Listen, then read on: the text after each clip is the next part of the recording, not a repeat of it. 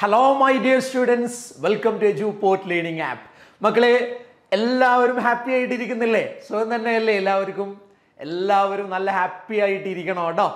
അതോടൊപ്പം നമ്മൾ focus area നമുക്ക് കിട്ടിയ ഒരു ചാൻസ് ആണ് എന്ന് മനസ്സിലാക്കിക്കൊണ്ട് എന്ത് സംഭവിച്ചാലും എല്ലാ സബ്ജക്റ്റിനും ഞങ്ങൾ ഫുൾ മാർക്ക് തന്നെ സ്കോർ ചെയ്യുന്നുള്ള വാശിയോടുകൂടെ പഠിച്ചുകൊണ്ടിരിക്കുന്ന ഒരു സമയമാണ് അല്ലേ?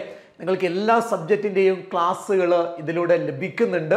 എല്ലാവരും അത് വളരെ എഫക്റ്റീവായിട്ട് തന്നെ യൂട്ടിലൈസ് ചെയ്യുന്നുണ്ട് എന്ന് അറിഞ്ഞതിൽ വളരെയധികം സന്തോഷമുണ്ട്. ഓക്കെ, നിങ്ങളുടെ കമൻറ്റുകളൊക്കെ നമ്മൾ കാണുന്നുണ്ട്.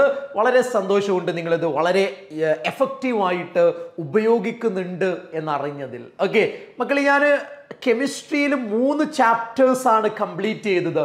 ഏതൊക്കെയാണ്? Some basic concepts of chemistry, okay, then structure of atom, then classification of elements and periodicity in properties. ഇത് 3 നിങ്ങൾ കണ്ടിട്ടുണ്ടാവും, പ്രധാനപ്പെട്ട കാര്യങ്ങളൊക്കെ മനസ്സിലാക്കിയിട്ടുണ്ടാവും, ക്വസ്റ്റ്യൻസ് ഒക്കെ വർക്ക്ഔട്ട് ചെയ്തിട്ടുണ്ടാവും. പക്ഷേ പലതും നിങ്ങൾ മറന്നുപോയിട്ടുണ്ടാവാനുള്ള സാധ്യതയുണ്ട്. അതുകൊണ്ട് ഞാൻ വീണ്ടും പറയട്ടെ, പഠിച്ചു കഴിഞ്ഞത് റിവൈസ് ചെയ്യാൻ വിട്ടുപോകരുത്. ഓക്കെ, ആദ്യത്തെ ചാപ്റ്ററിൽ നിന്ന് ഇപ്പോൾ ഒരു ചോദ്യം ചോദിച്ചാൽ പറയാൻ കഴിയണം. ഇതിൻ്റെ തൊട്ട് മുന്നേ പഠിച്ച ക്ലാസിഫിക്കേഷൻ മാത്രമല്ല, ആദ്യത്തെയും രണ്ടാമത്തെയും മൂന്നാമത്തെയും ചാപ്റ്ററിൽ നിന്ന് ഫോക്കസ് ഏരിയയിൽ വന്നിരിക്കുന്ന ഏത് ചോദ്യം ചോദിച്ചാലും പറയാൻ പറ്റുന്ന പരുവത്തിൽ നമ്മൾ സെറ്റ് ആയിരിക്കേണ്ടതുണ്ട്. ഓക്കെ, അതിന് റിവൈസ് ചെയ്യുക എന്നുള്ളത് വളരെ പ്രധാനപ്പെട്ട കാര്യമാണ്. ഓക്കെ, അപ്പോൾ മക്കളെ ആ ഒരു എന്താ പറയുക, എനർജറ്റിക് ആയിട്ട് ഇരിക്കണം. നമ്മൾ ചെയ്യാൻ പോകുന്നത് 4ാമത്തെ ചാപ്റ്റർ ആണ്. ഏതാ? Chemical bonding and molecular structure ആണ്. കെമിസ്ട്രി ഫസ്റ്റ് ഇയർ കെമിസ്ട്രിയിൽ പഠിക്കുന്നതിൽ വെച്ച് ഏറ്റവും ഇമ്പോർട്ടൻ്റ് ആയിട്ടുള്ള ഒരു ചാപ്റ്ററാണ് കെമിക്കൽ ബോണ്ടിങ് എന്ന് പറയുന്നത്. കെമിസ്ട്രിയിലുള്ള ഒരുപാട് ഫണ്ടമെൻ്റൽ കോൺസെപ്റ്റുകൾ നമ്മൾ ഡീല് ചെയ്യുന്ന, ഡിസ്കസ് ചെയ്യുന്ന, മനസ്സിലാക്കുന്ന ചാപ്റ്ററാണ് chemical bonding and molecular structure എന്ന് പറയുന്നത്. ഓക്കെ, ഇതിൽ ആദ്യത്തെ ചാപ്റ്ററിൽ ബോണ്ടിങ്ങിൽ കെമിക്കൽ ബോണ്ടുകളെ കുറിച്ച്, കൊവാലന്റും അയോണിക്കും കോർഡിനേറ്റ് ബോണ്ടുകളെ കുറിച്ച് പറയുന്നുണ്ട് അല്ലേ? ലുവിസ് സ്ട്രക്ചറിനെ കുറിച്ച് പറയുന്നുണ്ട്, ഒക്ടറ്റ് റൂളിനെ കുറിച്ച് പറയുന്നുണ്ട്, VSCPR തിയറി പഠിക്കുന്നുണ്ട് അല്ലേ? വാലൻസ് ബോണ്ട് തിയറി പഠിക്കുന്നുണ്ട്, ഓർബിറ്റൽ ഓവർലാപ്പ് കോൺസെപ്റ്റ് പഠിക്കുന്നുണ്ട്, ഹൈബ്രിഡൈസേഷൻ പഠിക്കുന്നുണ്ട്, മോളിക്കുലാർ ഓർബിറ്റൽ തിയറി പഠിക്കുന്നുണ്ട്, ഹൈഡ്രജൻ ബോണ്ടുകളെ കുറിച്ച് പഠിക്കുന്നുണ്ട്. അപ്പോൾ ഇങ്ങനെ വളരെ ഫണ്ടമെന്റൽ ആയിട്ടുള്ള കോൺസെപ്റ്റുകൾ അടങ്ങിയ ചാപ്റ്റർ ആണ് എന്ന് ക്ലാസ് എടുക്കുമ്പോൾ ഞാൻ പറഞ്ഞതാണ്.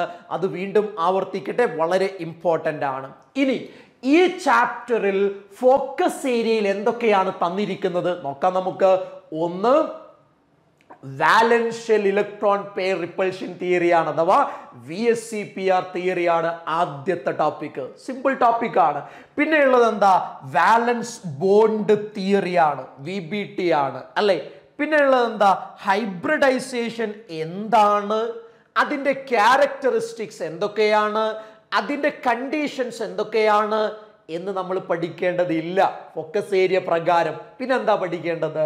ടൈപ്സ് ഓഫ് ഹൈബ്രിഡൈസേഷൻ ആണ്. ഏതൊക്കെ ടൈപ്പ് ഹൈബ്രിഡൈസേഷൻ ആണ് ഉള്ളത് എന്ന് പഠിക്കണം. ഓക്കെ, അതോടൊപ്പം തന്നെ other examples of SP3, SP2, SP hybridisation നിങ്ങളിത് നോക്കിയാൽ മതി. 4.6.1, 4.6.2 NCERTയിലുള്ള അതേ പോയിന്റ് ആണ് നമ്മൾ പറയുന്നത്. ഓക്കെ, സിമ്പിൾ ആണത്. പിന്നെന്താ? MOT ആണ്, മോളിക്കുലാർ ഓർബിറ്റൽ തിയറി, മറ്റൊരു ഇമ്പോർട്ടൻറ്റ് കോൺസെപ്റ്റ്. പിന്നെന്താ മക്കളെ? Bonding in some ഹോമോന്യൂക്ലിയർ diatomic molecule. ഏതൊക്കെയാ പറയേണ്ടത്? നമ്മൾ അത് തന്നിട്ടുണ്ട്. ഹൈഡ്രജനും ഹീലിയവും ഓക്സിജനുമാണ്. ഏതൊക്കെയാ മക്കളെ? ഇവിടെ നമ്മൾ ഫോക്കസ് ഏരിയയിൽ തന്നിട്ടുണ്ട്. നമ്മൾ പഠിക്കേണ്ടത് ഹൈഡ്രജൻ ഉണ്ട്, ഓക്സിജൻ ഉണ്ട്, ഹീലിയം ഉണ്ട്. ഈ 3 ആളുകളുടേത് മാത്രം പഠിച്ചാൽ മതി എന്ന് ഫോക്കസ് ഏരിയ നമ്മളോട് പറയുന്നുണ്ട്. ഇനിയോ അത്രയേ ഉള്ളൂ കാര്യങ്ങൾ. പക്ഷേ ഒരു കാര്യം ഞാൻ മക്കളോട് ഡിസ്കഷൻ തുടങ്ങുന്നതിൻ്റെ മുന്നേ തന്നെ പറയാൻ ആഗ്രഹിക്കുകയാണ്. എന്താണ്? VSCPR തിയറി എന്ന് പറയുമ്പോൾ അതിൽ കുറച്ച് പോയിന്റുകൾ പഠിക്കാനുണ്ട്, 2 ടേബിൾ പഠിക്കാനുണ്ട്. അത് പഠിച്ചേ പറ്റൂ. ഓക്കെ, ഒരു കോംപ്രമൈസും ഇല്ല. ഞാൻ പറഞ്ഞിട്ടുണ്ട്, ഈ ക്ലാസ് കഴിയുമ്പോഴത്തേക്ക് ഈ ചാപ്റ്റർ പഠിച്ചു കഴിയണം. ഓക്കെ, ആ രൂപത്തിലാണ് നമ്മൾ ഡിസ്കസ് ചെയ്യുന്നത്, അല്ലാതെ അവിടെയും ഇവിടെ എന്തോ എടുത്തു പോവല്ല. അപ്പൊ നിങ്ങൾ ആ പഠിക്കാനുള്ള സെറ്റപ്പിൽ വേണം ഇരിക്കാൻ. ഈ ക്ലാസ് കഴിയുമ്പോഴത്തേക്ക് ഇത് പഠിച്ചു തീരും. അതോടൊപ്പം VBT അതും നമ്മൾ കൃത്യമായി മനസ്സിലാക്കേണ്ട ഒരു കോൺസെപ്റ്റ്. ഈ ഹൈബ്രിഡൈസേഷൻ, എല്ലാ different types of hybridisation important ആണ്. പിന്നെ MOT പ്രധാനമാണ്. പിന്നെന്താണ്, ബോണ്ടിങ്ങും പ്രധാനമാണ്. അപ്പോൾ ഇതിന് സ്വാഭാവികമായിട്ടും ഈ കോൺസെപ്റ്റുകളൊക്കെ വളരെ കൃത്യമായിട്ട് എക്സ്പ്ലെയിൻ ചെയ്യുന്ന സമയത്ത് സ്വാഭാവികമായും എന്ത് വേണ്ടി വരും, കുറച്ച് സമയം നമ്മൾ എടുക്കേണ്ടതായിട്ട് വരും, അല്ലേ? അല്ലാതെ ചാപ്റ്റർ കഴിഞ്ഞു എന്ന് പറയാൻ പെട്ടെന്ന് അങ്ങ് തീർത്തിട്ട് കാര്യമില്ല. നിങ്ങൾക്ക് കൃത്യമായിട്ട് മനസ്സിലാക്കണം, ഈ സെഷൻ കഴിയുമ്പോഴത്തേക്ക് ഈ ചാപ്റ്റർ തറോ ആയിട്ട് തലച്ചോറിലേക്ക് കയറണം, അല്ലേ? അപ്പോൾ അങ്ങനെ നമ്മൾ എടുക്കണമെങ്കിൽ കുറച്ച് സമയം നിങ്ങൾ എൻ്റെ കൂടെ ഇരിക്കണം. ഓക്കെ, റെഡിയല്ലേ മക്കളെ? യെസ്, റെഡി ആണെങ്കിൽ നിങ്ങൾ കമന്റ് ചെയ്യണം. ഓക്കെ, റെഡിയാണോ?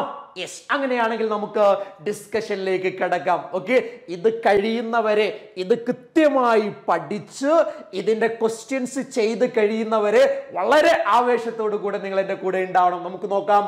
ഒന്നാമത്തെ point, വാലൻസ് shell electron pair repulsion theory അഥവാ VSEPR തിയറി. ഓക്കെ, ഈ VSEPR തിയറിയുടെ പോസ്റ്റുലേറ്റുകൾ ഞാൻ ഇവിടെ കൊടുത്തിട്ടുണ്ട്. അത് പഠിക്കൽ നിർബന്ധമാണോ? നിർബന്ധമാണ്. കാരണം പല തവണ ചോദിച്ച ക്വസ്റ്റ്യൻ ആണ്, what are the important postulates of VSEPR theory എന്നുള്ളത്. അത് കൃത്യമായിട്ട് ഞാൻ ഇവിടെ എഴുതിയിട്ടുണ്ട്. അത് ഞാൻ ഓരോന്നും എക്സ്പ്ലെയിൻ ചെയ്യാൻ പോവാ. അതിൻ്റെ മുന്നേ മക്കളോട് ഒരു കാര്യം പറയട്ടെ. എന്തിനാണ് VSEPR തിയറി ഉപയോഗിക്കുന്നത്? എന്തിനാണ് VSEPR തിയറി ഉപയോഗിക്കുന്നത്? അതാണ് ആദ്യം നമ്മുടെ മനസ്സിലുണ്ടാവേണ്ടത്. VSEPR തിയറി നമ്മൾ ഉപയോഗിക്കുന്നത് ഒരു മോളിക്യൂളിന്റെ സ്ട്രക്ചർ എക്സ്പ്ലെയിൻ ചെയ്യാൻ വേണ്ടിയിട്ടാണ്. എന്തിനാ ഉപയോഗിക്കുന്നത്? ഒരു മോളിക്യൂളിന്റെ സ്ട്രക്ചർ എക്സ്പ്ലെയിൻ ചെയ്യാൻ വേണ്ടിയിട്ടാണ് VSEPR തിയറി നമ്മൾ ഉപയോഗിക്കുന്നത്. ക്ലിയർ ആണല്ലോ? ഇനി നമുക്ക് ആ VSEPR തിയറിയിലുള്ള പോസ്റ്റുലേറ്റ്സ് ഏതൊക്കെയെന്ന് നോക്കാം. ഇവിടെ 6 പോസ്റ്റുലേറ്റ്സ് കൊടുത്തിട്ടുണ്ട്. പക്ഷെ 6 നമ്മൾ പറയുന്നില്ല, നമ്മൾ 4 മാത്രമേ പറയുന്നുള്ളൂ. കാരണം മാക്സിമം 2 മാർക്കിനാണ് VSEPR തിയറിയുടെ പോസ്റ്റുലേറ്റ്സ് എഴുതാൻ വേണ്ടി പറയുക. ക്ലിയർ ആണല്ലോ? യെസ്. അപ്പൊ 4 പോയിന്റുകൾ ക്ലിയർ ആയിട്ട് നമ്മുടെ കയ്യിൽ ഉണ്ടായിരിക്കണം എന്നുള്ളതാണ്. ഓക്കെ, നമ്മൾ NCERTയിലുള്ള ആദ്യം മുതൽ അവസാനം വരെ പറയുകയല്ല. നമുക്ക് ഫോക്കസ് ഏരിയ പ്രകാരം ഫുൾ മാർക്ക് കിട്ടാൻ എന്തൊക്കെയാണോ നമ്മൾ പഠിച്ചിരിക്കേണ്ടത് അത് മാത്രമാണ് നമ്മൾ പഠിക്കുന്നത്, അല്ലേ? നമ്മൾ ഫോക്കസ് ഏരിയയുടെ ക്ലാസ് അല്ല, നമ്മൾ ചാപ്റ്ററിന്റെ ഫുൾ ക്ലാസ് ആപ്പിൽ അവൈലബിൾ ആണ്. അത് നോക്കിക്കഴിഞ്ഞാൽ ചാപ്റ്റർ മൊത്തം കിട്ടും. നമ്മളിപ്പോൾ അതല്ലല്ലോ ചെയ്യുന്നത്. നമ്മൾ എന്താ ചെയ്യുന്നത്? ഫോക്കസ് ഏരിയ പ്രകാരം ഫുൾ മാർക്ക് കിട്ടണം. അതിനിവിടെ 4 പോയിന്റുകൾ നിങ്ങൾ പഠിക്കണം. ശ്രദ്ധിച്ച് നന്നായിട്ട് ശ്രദ്ധിക്കണം. ഒന്നാമത്തെ പോയിന്റ് എന്താ? The shape of A molecule depends upon the number of വാലൻസ് shell electron pairs around the central atom. എന്താ മക്കളെ? ഒന്നുകൂടെ വായിച്ച്. The shape of a molecule depends upon the number of valence shell electron pairs around the central atom. എന്ന് പറഞ്ഞാൽ എന്താണ്? നന്നായി ശ്രദ്ധിച്ചേ. ഒരു മോളിക്യൂളിന്റെ ഷേപ്പ് എന്തിനെ ഡിപ്പെൻഡ് ചെയ്യുന്നു എന്നാ പറയുന്നത്? ആ മോളിക്യൂളിന്റെ സെൻട്രൽ ആറ്റത്തിന്റെ വാലൻസ് ഷെല്ലിലുള്ള ഇലക്ട്രോൺ പെയറുകളുടെ എണ്ണത്തെ ഡിപ്പെൻഡ് ചെയ്യുന്നു. എന്താ മക്കളെ പറഞ്ഞത്? ഒരു മോളിക്യൂളിന്റെ ഷേപ്പ് ആരാണ് തീരുമാനിക്കുന്നത്? അല്ലെങ്കിൽ അത് എന്തിനെയാണ് ഡിപ്പെൻഡ് ചെയ്യുന്നത്? ഒരു മോളിക്യൂൾ എടുത്താൽ ആ മോളിക്യൂൾ ഒരു സെൻട്രൽ ആറ്റം ഉണ്ടാവില്ലേ മക്കളെ? നമ്മൾ H2O എടുത്താൽ ഓക്സിജൻ അല്ലേ സെൻട്രൽ ആറ്റം? നമ്മൾ CH4 എടുത്താൽ കാർബൺ അല്ലേ സെൻട്രൽ ആറ്റം? അപ്പോൾ ഒരു മോളിക്യൂളിന് സ്വാഭാവികമായും എന്തുണ്ടാവും? ഒരു സെൻട്രൽ ആറ്റം ഉണ്ടാവും, അല്ലേ? ആ സെൻട്രൽ ആറ്റത്തിന്റെ വാലൻസ് ഷെല്ലിലുള്ള ഇലക്ട്രോൺ ഇലക്ട്രോൺ പെയറുകളുടെ എണ്ണമാണ് ആ മോളിക്യൂളിന്റെ ഷേപ്പിനെ ഡിപ്പെൻഡ് ചെയ്യുന്നത്, അല്ലെങ്കിൽ ആ എണ്ണമാണ്, നമ്പറാണ് ആ മോളിക്യൂളിന്റെ ഷേപ്പിനെ ഡിറ്റർമൈൻ ചെയ്യുന്നത് എന്ന് നമുക്ക് പറയാൻ വേണ്ടി കഴിയും. അപ്പൊ എന്താ പറഞ്ഞത്? ഒരു മോളിക്യൂളിന്റെ ഷേപ്പ് ആരെയാ ഡിപ്പെൻഡ് ചെയ്യുന്നത്? ആ മോളിക്യൂളിലുള്ള സെൻട്രൽ ആറ്റത്തിന്റെ വാലൻസ് ഷെല്ലിലുള്ള ഇലക്ട്രോൺ പെയറുകളുടെ എണ്ണത്തെയാണ് ഡിപ്പെൻഡ് ചെയ്യുന്നത്. അപ്പൊ ഇലക്ട്രോൺ പെയറുകളുടെ എണ്ണം എന്ന് പറയുമ്പോൾ ഒരു കാര്യമുണ്ട്, രണ്ട് തരം ഇലക്ട്രോൺ പെയറുകൾ ഉണ്ട് എന്ന് നമുക്കറിയാം. ഏതൊക്കെയാ? ബോണ്ട് പെയർ ഇലക്ട്രോണുകൾ ഉണ്ട്, അതേപോലെ ലോൺ പെയർ ഇലക്ട്രോൺ ഉണ്ട്. അത് രണ്ടും ഇവിടെ നമുക്ക് കൺസിഡർ ചെയ്യണോ? തീർച്ചയായിട്ടും കൺസിഡർ ചെയ്യണം. ആ നമ്പർ ഓഫ് ഇലക്ട്രോൺ പെയർസ് എന്ന് പറഞ്ഞാൽ ബോണ്ടഡ് ആയിട്ടുള്ള ഇലക്ട്രോൺ പെയറും അതിൽ പെടും, നോൺ ബോണ്ടഡ് ആയിട്ടുള്ള ഇലക്ട്രോൺ പെയറും അതിൽ പെടും. മക്കളെ, ഐഡിയ ക്ലിയർ ആയല്ലോ? അപ്പൊ എന്താണ് VSEPR തിയറിയുടെ ഒന്നാമത്തെ പോയിന്റ്? ഒരു മോളിക്യൂളിന്റെ ഷേപ്പിനെ ഡിപ്പെൻഡ് ചെയ്യുന്നത് എന്താണ്? ആ മോളിക്യൂളിലുള്ള സെൻട്രൽ ആറ്റത്തിന്റെ വാലൻസ് ഷെല്ലിലുള്ള ഇലക്ട്രോൺ പെയറുകളുടെ നമ്പറാണ്. അതാണ് അതിന്റെ ഷേപ്പിനെ ഡിപ്പെൻഡ് ചെയ്യുന്നത്. ക്ലിയർ ആണല്ലോ പറഞ്ഞത്? യെസ്. ഇനി രണ്ടാമത്തെ point, pairs of electrode in valence shell repel one another since electron clouds are negatively charged. Again simple ആയിട്ടുള്ള പോയിന്റ്. ആരാണ് ഷേപ്പിനെ ഡിപ്പെൻഡ് ചെയ്യുന്നത്? നമ്മൾ പറഞ്ഞു സെൻട്രൽ ആറ്റത്തിന്റെ വാലൻസ് ഷെല്ലിലുള്ള ഇലക്ട്രോൺ പെയറുകളുടെ നമ്പർ. ആരാ വാലൻസ് ഷെല്ലിലുള്ളത്? ഇലക്ട്രോൺ പെയറുകൾ. മക്കളെ, ഇലക്ട്രോണുകളുടെ ചാർജ് എന്താ? ഇലക്ട്രോണുകളുടെ ചാർജ് നെഗറ്റീവ് ആണ്. അപ്പൊ നെഗറ്റീവ് ചാർജ് ഉള്ള ഇലക്ട്രോൺ പെയറുകൾ അല്ലേ വാലൻസ് ഷെല്ലിൽ വരുന്നത്? സെയിം ചാർജ് ഉള്ള ആളുകൾ അടുത്തടുത്ത് വരുമ്പോൾ സ്വാഭാവികമായും എന്തുണ്ടാവും? യെസ്, റിപ്പൾഷൻ ഉണ്ടാവും. അപ്പൊ അതാണ് രണ്ടാമത്തെ പോയിന്റ്. അതായത് സെൻട്രൽ ആറ്റത്തിന്റെ വാലൻസ് ഷെല്ലിലുള്ള ഇലക്ട്രോൺ പെയറുകൾക്കിടയിൽ എന്തുണ്ട്? റിപ്പൾഷൻ ഉണ്ട്. എന്തുകൊണ്ടാണ് റിപ്പൾഷൻ ഉണ്ടാവുന്നത്? കാരണം എല്ലാവരും നെഗറ്റീവ്ലി ചാർജ്ഡ് അല്ലേ. സെയിം ചാർജ് വന്നാൽ എന്തുണ്ടാവും? റിപ്പൾഷൻ ഉണ്ടാവും. അപ്പൊ രണ്ട് പോയിന്റ്, സിമ്പിൾ ആയിട്ടുള്ള രണ്ട് പോയിന്റ് നമ്മൾ പഠിച്ചു. എന്താ പഠിച്ചത്? ഒരു മോളിക്യൂളിന്റെ ഷേപ്പ് ആരെയാ ഡിപ്പെൻഡ് ചെയ്യുന്നത്? ആ മോളിക്യൂളിന്റെ സെൻട്രൽ ആറ്റത്തിന്റെ വാലൻസ് ഷെല്ലിലുള്ള ഇലക്ട്രോൺ പെയറുകളുടെ നമ്പറിനെയാ ഡിപ്പെൻഡ് ചെയ്യുന്നത്. നമ്പർ 1. നമ്പർ 2 എന്താണ്? ആ ഇലക്ട്രോൺ പെയറുകൾ പരസ്പരം റിപ്പല് ചെയ്യുന്നുണ്ട്. എന്തുകൊണ്ടാണ് റിപ്പല് ചെയ്യുന്നത്? കാരണം സെയിം ചാർജ് ആയതുകൊണ്ടാണ്. Is it clear? മക്കളെ, ക്ലിയർ അല്ലേ പറഞ്ഞത്? യെസ്. അപ്പൊ മൂന്നാമത്തെ പോയിന്റിലേക്ക് പോവാം.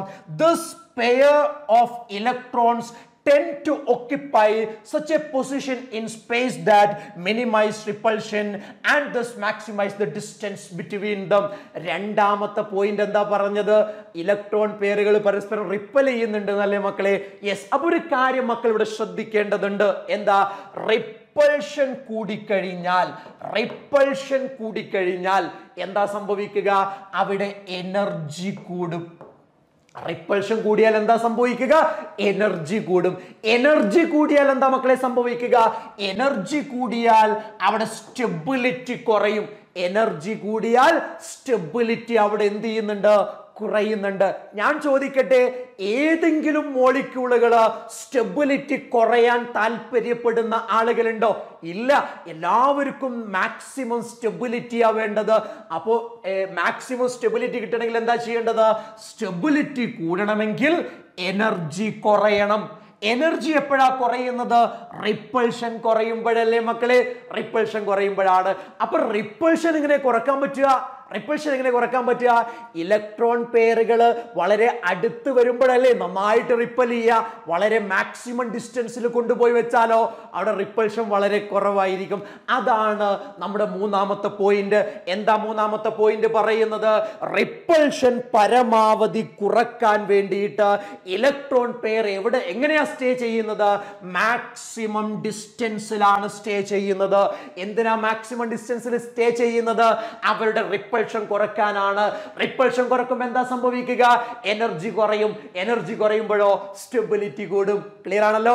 ഇത് ഈ പോയിന്റിൽ പറഞ്ഞിട്ടില്ല, പക്ഷെ ഇത് മനസ്സിലാക്കുമ്പോഴാണ് നമുക്ക് ആ കോൺസെപ്റ്റ് ക്ലിയർ ആയിട്ട് കിട്ടുക. ഐഡിയ ക്ലിയർ ആണോ? ഒന്നാമത്തെ പോയിന്റ് എന്താ? ഒരു മോളിക്യൂളിന്റെ ഷേപ്പ് ഡിപ്പെൻഡ് ചെയ്യുന്നത് ആ മോളിക്യൂളിലുള്ള സെൻട്രൽ ആറ്റത്തിന്റെ വാലൻസ് ഷെല്ലിലുള്ള ഇലക്ട്രോൺ പെയറിന്റെ നമ്പറിനെയാണ്. നമ്പർ 1. നമ്പർ 2 എന്താ? ആ ഇലക്ട്രോൺ പെയർ പരസ്പരം റിപ്പൽ ചെയ്യുന്നുണ്ട്, കാരണം എല്ലാവരുടെയും ചാർജ് നെഗറ്റീവ് ആണ്. Is it clear? പിന്നെ മൂന്നാമത്തെ പോയിന്റ് എന്താ? റിപ്പൾഷൻ കുറയ്ക്കാൻ വേണ്ടിയിട്ട് ഈ ഇലക്ട്രോൺ പെയർ എങ്ങനെ സ്റ്റേ ചെയ്യുന്നത്? മാക്സിമം ഡിസ്റ്റൻസിൽ സ്റ്റേ ചെയ്യുന്നുണ്ട്. Is it clear? കോൺസെപ്റ്റ് വളരെ ക്ലിയർ ആവണം. ക്ലിയർ ആണോ? ഇതിങ്ങനെ കാണാതെ പഠിക്കുകയല്ല, ഐഡിയ നിങ്ങൾ മനസ്സിലാക്കുക. ക്ലിയർ അല്ലേ പറഞ്ഞത്? യെസ്. ഇനി നാലാമത്തെ പോയിന്റ് എന്താ മക്കളെ? നാലാമത്തെ point, the valence shell is taken as a sphere. എന്താ മക്കളെ? ആരാണ് ഷേപ്പ് ഡിപ്പെൻഡ് ചെയ്യുന്നത്? സെൻട്രൽ ആറ്റത്തിന്റെ വാലൻസ് ഷെല്ലിലുള്ള ഇലക്ട്രോൺ പെയറുകളുടെ എണ്ണം അല്ലേ? ഇവിടെ പറയുന്ന എന്താണ്? ആ വാലൻസ് ഷെല്ല് എന്തായിട്ട് പരിഗണിക്കണം? ഒരു സ്ഫിയർ ആയിട്ട് പരിഗണിക്കുക. ഞാൻ ഒരു സ്ഫിയർ ആയിട്ട് പരിഗണിച്ചു. Okay, with the electron pair ലോക്കലൈസിംഗ് on the spherical surface at maximum distance from one another. നമ്മൾ പറഞ്ഞ കാര്യം തന്നെയാണ്. അതായത് ഈ സെൻട്രൽ ആറ്റത്തിന്റെ വാലൻസ് ഷെല്ലിനെ നമ്മൾ ഒരു സ്ഫിയർ ആയിട്ട് പരിഗണിക്കുക. ആ സ്ഫിയറിന്റെ സർഫസിലാണ് ആരുള്ളത്? നമ്മുടെ ഇലക്ട്രോൺ പെയർ ഉള്ളത്. ആ സർഫസിൽ വളരെ അടുത്താണോ ഇലക്ട്രോൺ പെയർ നിൽക്കുന്നത്? അല്ല. 2 ഇലക്ട്രോൺ പെയർ ആണ് ഉള്ളത് എങ്കിൽ ആ സർഫസിന്റെ വളരെ ഡിസ്റ്റൻസിൽ, പരമാവധി ഡിസ്റ്റൻസിലായിരിക്കും ആ ഇലക്ട്രോൺ പെയർ നിൽക്കുക അല്ലെ? അതായത് നമ്മുടെ വാലൻസ് ഷെല്ലിനെ ഒരു സ്ഫിയർ ആയിട്ട് പരിഗണിക്കുക. ആ സ്ഫിയറിന്റെ സർഫസിൽ ഇലക്ട്രോൺ പെയറുകൾ പരമാവധി ഡിസ്റ്റൻസിൽ സ്റ്റേ ചെയ്യുന്നുണ്ട്. ക്ലിയർ ആണോ പറഞ്ഞത്? ഈ 4 പോയിന്റ് വളരെ വ്യക്തമായിട്ട് നിങ്ങൾ പഠിക്കണം. ഓക്കെ, 4 പോയിന്റ് പഠിച്ചാൽ മതി. കാരണം 2 മാർക്കിനാണ് മാക്സിമം ചോദിക്കുക. 3 മാർക്കിന് ചോദിക്കില്ല, 2 മാർക്കിന്. അപ്പൊ എന്താണ്? 4 പോയിന്റുകൾ പഠിക്കുക. കൃത്യമായിട്ട് 4 പോയിന്റ് പഠിക്കുക. ക്ലിയർ ആണോ പറഞ്ഞത്? അപ്പൊ എന്താ മക്കളെ ഒന്നാമത്തെ പോയിന്റ് നിങ്ങൾ പറഞ്ഞേ?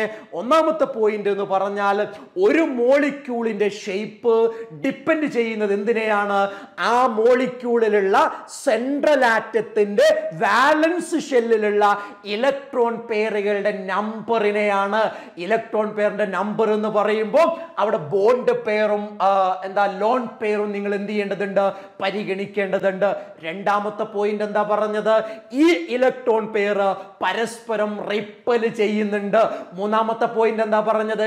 ഈ റിപ്പൾഷൻ കുറയ്ക്കാൻ വേണ്ടിയിട്ട് ഈ ഇലക്ട്രോൺ പെയർ പരമാവധി ഡിസ്റ്റൻസിൽ പോയി നിൽക്കുന്നുണ്ട്. മൂന്നാമത്തെ പോയിന്റ് എന്താ? നാലാമത്തെ പോയിന്റ് എന്താ? ഈ സെൻട്രൽ ആറ്റത്തിന്റെ വാലൻസ് ഷെല്ലിനെ ഒരു സ്ഫിയർ ആയിട്ട് നമ്മൾ പരിഗണിച്ചു കഴിഞ്ഞാൽ ആ സ്ഫിയറിന്റെ സർഫസിൽ ഇലക്ട്രോൺ പെയറുകൾ പരമാവധി ഡിസ്റ്റൻസിൽ പോയി നിൽക്കുന്നുണ്ട് എന്ന് നമുക്ക് പറയാൻ വേണ്ടി കഴിയും. ക്ലിയർ ആണോ മക്കളെ പറഞ്ഞത്? ഈ VSEPR തിയറിയുടെ 4 പോസ്റ്റുലേറ്റുകൾ ക്ലിയർ ആണോ? കമന്റ് അടിക്ക്. ക്ലിയർ ആണെങ്കിൽ ഓക്കെ സർ എന്ന് പറയും. ആണോ? ക്ലിയർ ആണോ പറഞ്ഞത്? യെസ്. അപ്പോൾ ഐഡിയ വളരെ വ്യക്തമായിട്ട് മക്കൾക്ക് മനസ്സിലായി. 2 കാര്യങ്ങളാണ് നിങ്ങൾക്ക് മനസ്സിലായത്. ഒന്നെന്താണ്? ഒന്ന്, VSEPR തിയറി എന്തിനു ഉപയോഗിക്കുന്നതാ? ഒരു മോളിക്യൂളിന്റെ ഷേപ്പ് ഡിറ്റർമൈൻ ചെയ്യാൻ ഉപയോഗിക്കുന്നതാ. ക്ലിയർ ആണല്ലോ? എന്തിന്റെ അടിസ്ഥാനത്തിലാണ് നമ്മൾ ഡിറ്റർമൈൻ ചെയ്യുന്നത്? വാലൻസ് ഷെല്ലിലുള്ള ഇലക്ട്രോൺ പെയറുകളുടെ റിപ്പൾഷന്റെ അടിസ്ഥാനത്തിലാണ്. അതുകൊണ്ടാണ് വാലൻസ് shell electron pair repulsion theory എന്ന് ഇതിന് പേര് വരുന്നത്. എന്തൊക്കെയാ പോസ്റ്റുലേറ്റ്? അവസാനമായി ഞാൻ ഒന്നും കൂടെ പറയാം. എന്താ? ഒരു മോളിക്യൂളിന്റെ ഷേപ്പ് തീരുമാനിക്കുന്നത് ആ മോളിക്യൂളിലുള്ള സെൻട്രൽ ആറ്റത്തിന്റെ വാലൻസ് ഷെല്ലിലുള്ള ഇലക്ട്രോൺ പെയറുകളുടെ നമ്പറാണ്. രണ്ടെന്താ? ആ ഇലക്ട്രോൺ പെയറുകൾ പരസ്പരം റിപ്പൽ ചെയ്യുന്നുണ്ട്. എന്തേ റിപ്പൽ ചെയ്യുന്നത്? സെയിം ചാർജസ് ആയതുകൊണ്ട്. പിന്നെന്താ പറഞ്ഞത്? പിന്നെന്താ മക്കളെ പറഞ്ഞത്? ഈ റിപ്പൾഷൻ കുറയ്ക്കാൻ വേണ്ടിയിട്ട് ഇവര് പരമാവധി ഡിസ്റ്റൻസിൽ പോയി നിൽക്കുന്ന പറഞ്ഞത്. പിന്നെന്താ പറഞ്ഞത്? സെൻട്രൽ ആറ്റത്തിന്റെ വാലൻസ് ഷെല്ലിന് ഒരു സ്ഫിയർ ആയിട്ട് നമ്മൾ കൺസിഡർ ചെയ്താൽ ആ സ്ഫിയറിന്റെ സർഫസിൽ പരമാവധി ഡിസ്റ്റൻസിലാണ് ഇലക്ട്രോൺ പെയർ കാണപ്പെടുക എന്നുള്ളതാണ്. ഐഡിയ ക്ലിയർ ആണല്ലോ? ഐഡിയ ക്ലിയർ ആണല്ലോ? യെസ്. ഇനി നമ്മൾ ഈ VSEPR തിയറി ഉപയോഗിച്ചുകൊണ്ട് മോളിക്യൂളിന്റെ ഷേപ്പ് പറയാൻ പോവാണ്. വളരെ ഇമ്പോർട്ടന്റ് ആണ്, ശ്രദ്ധിക്കുക. NCERTയിലുള്ള 2 ടേബിളുകൾ അത് പഠിച്ചേ പറ്റൂ. നമ്മളിപ്പോ പഠിക്കാൻ പോവാ. ശ്രദ്ധിച്ചേ നിങ്ങൾ, ഇതാണ് ആദ്യത്തെ ടേബിള്. നോക്ക് നിങ്ങൾ, നമ്മുടെ നമ്പർ ഓഫ് ഇലക്ട്രോൺ പെയറുകളാണ് ഇവിടെ എടുത്തിട്ടുള്ളത്. എന്താണ് നമ്പർ ഓഫ് ഇലക്ട്രോൺ പെയർ? 2 ആണ്. അതായത് എന്താ നമ്മൾ പറഞ്ഞത്? സെൻട്രൽ ആറ്റത്തിന്റെ വാലൻസ് ഷെല്ലിലുള്ള ഇലക്ട്രോൺ പെയറുകളുടെ നമ്പർ ആണ് ഷേപ്പ് ഡിറ്റർമൈൻ ചെയ്യുന്നത് എന്നല്ലേ? ആ ഇലക്ട്രോൺ പെയറുകളുടെ നമ്പർ 2 ആണ് എന്ന് വിചാരിക്കുക. ഇതൊക്കെ ബോണ്ടഡ് ഇലക്ട്രോൺ പെയർ മാത്രമുള്ള മോളിക്യൂൾസ് ആണ് ഈ ടേബിളിൽ നമ്മൾ എടുക്കുന്നത് കേട്ടോ. അപ്പൊ നമ്മുടെ കയ്യിൽ 2 ഇലക്ട്രോൺ പെയർ മാത്രമാണ് ഉള്ളത് എങ്കിൽ നിങ്ങൾ കൃത്യമായിട്ട് മനസ്സിലാക്കണം, അവരുടെ ബോണ്ട് ആംഗിൾ 180 ഡിഗ്രി ആയിരിക്കും. എന്താ ബോണ്ട് ആംഗിൾ വരിക? 180 ഡിഗ്രി ആണ്. കാണാതെ പഠിക്കേണ്ടതാണ്. നമ്മൾ ക്ലാസ്സിൽ വളരെ വ്യക്തമായി പറഞ്ഞതാണ്. നിങ്ങൾ റീകളക്ട് ചെയ്യണം. അറ്റ് ദ സെയിം ടൈം നിങ്ങൾ ഇത് എഴുതണം. നിങ്ങളുടെ മുന്നിലുള്ള പേപ്പറിൽ എഴുതണം. പഠിച്ചതാണ് ശരി തന്നെ, പക്ഷെ എന്നാലും എഴുതണം. അത് തറവാവാൻ വേണ്ടിയിട്ടാണ്. അപ്പൊ 2 ഇലക്ട്രോൺ പെയർ ആണെങ്കിൽ 180 ഡിഗ്രി ആണ് ബോണ്ട് ആംഗിൾ വരിക. ജിയോമെട്രി എന്താ? ലീനിയർ ജിയോമെട്രി ആണ്. എന്താ മക്കളെ? ലീനിയർ ജിയോമെട്രി ആണ്. എന്താ ബോണ്ട് എക്സാമ്പിൾ എന്താ? BCl2 HgCl2 ഒക്കെ അതിന്റെ എക്സാമ്പിൾ ആണ്. അപ്പൊ എന്താ മക്കൾ പഠിക്കേണ്ടത്? 2 ഇലക്ട്രോൺ പെയറുകളാണെങ്കിൽ എന്താ മക്കളെ? 2 ഇലക്ട്രോൺ പെയറുകളാണെങ്കിൽ ബോണ്ട് ആംഗിൾ 180 ഡിഗ്രി ആയിരിക്കും. അതിന്റെ ജിയോമെട്രി എന്ന് പറയുന്നത്, ഷേപ്പ് എന്ന് പറയുന്നത് ലീനിയർ ആയിരിക്കും. അതിന്റെ എക്സാമ്പിൾ എന്ന് പറയുന്നത് BeCl2 HgCl2 ഒക്കെ എക്സാമ്പിൾ ആണ് എന്ന ഈ ഒരു ഐഡിയ പഠിച്ചേ പറ്റൂ എന്നുള്ളതാണ്. ക്ലിയർ ആണോ മക്കളെ?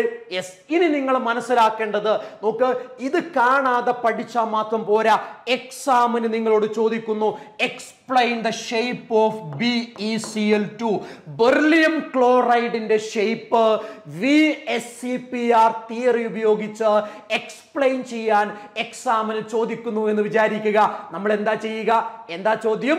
VSEPR തിയറി ഉപയോഗിച്ച് ബെർലിയം ക്ലോറൈഡിന്റെ ഷേപ്പ് എക്സ്പ്ലെയിൻ ചെയ്യാന്ന് പറഞ്ഞാൽ നമ്മൾ എങ്ങനെയാണ് എക്സ്പ്ലെയിൻ ചെയ്യുക എന്നറിയേണ്ടതുണ്ട്. എങ്ങനെ എക്സ്പ്ലെയിൻ ചെയ്യുക?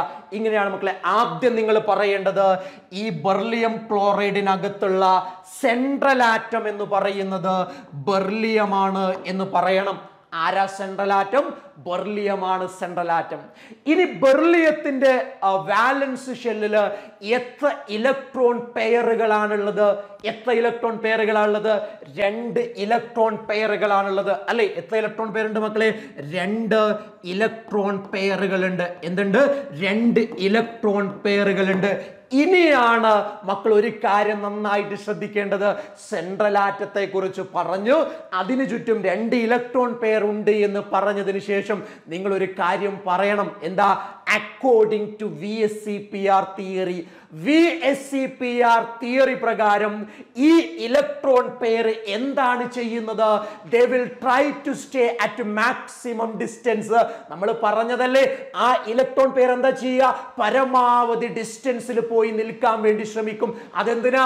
പരമാവധി ഡിസ്റ്റൻസിൽ നിൽക്കുമ്പോഴാണ് അവിടെ റിപ്പൾഷൻ പരമാവധി കുറയുന്നത്. പറഞ്ഞില്ലേ നമ്മൾ പോസ്റ്റുലേറ്റില്?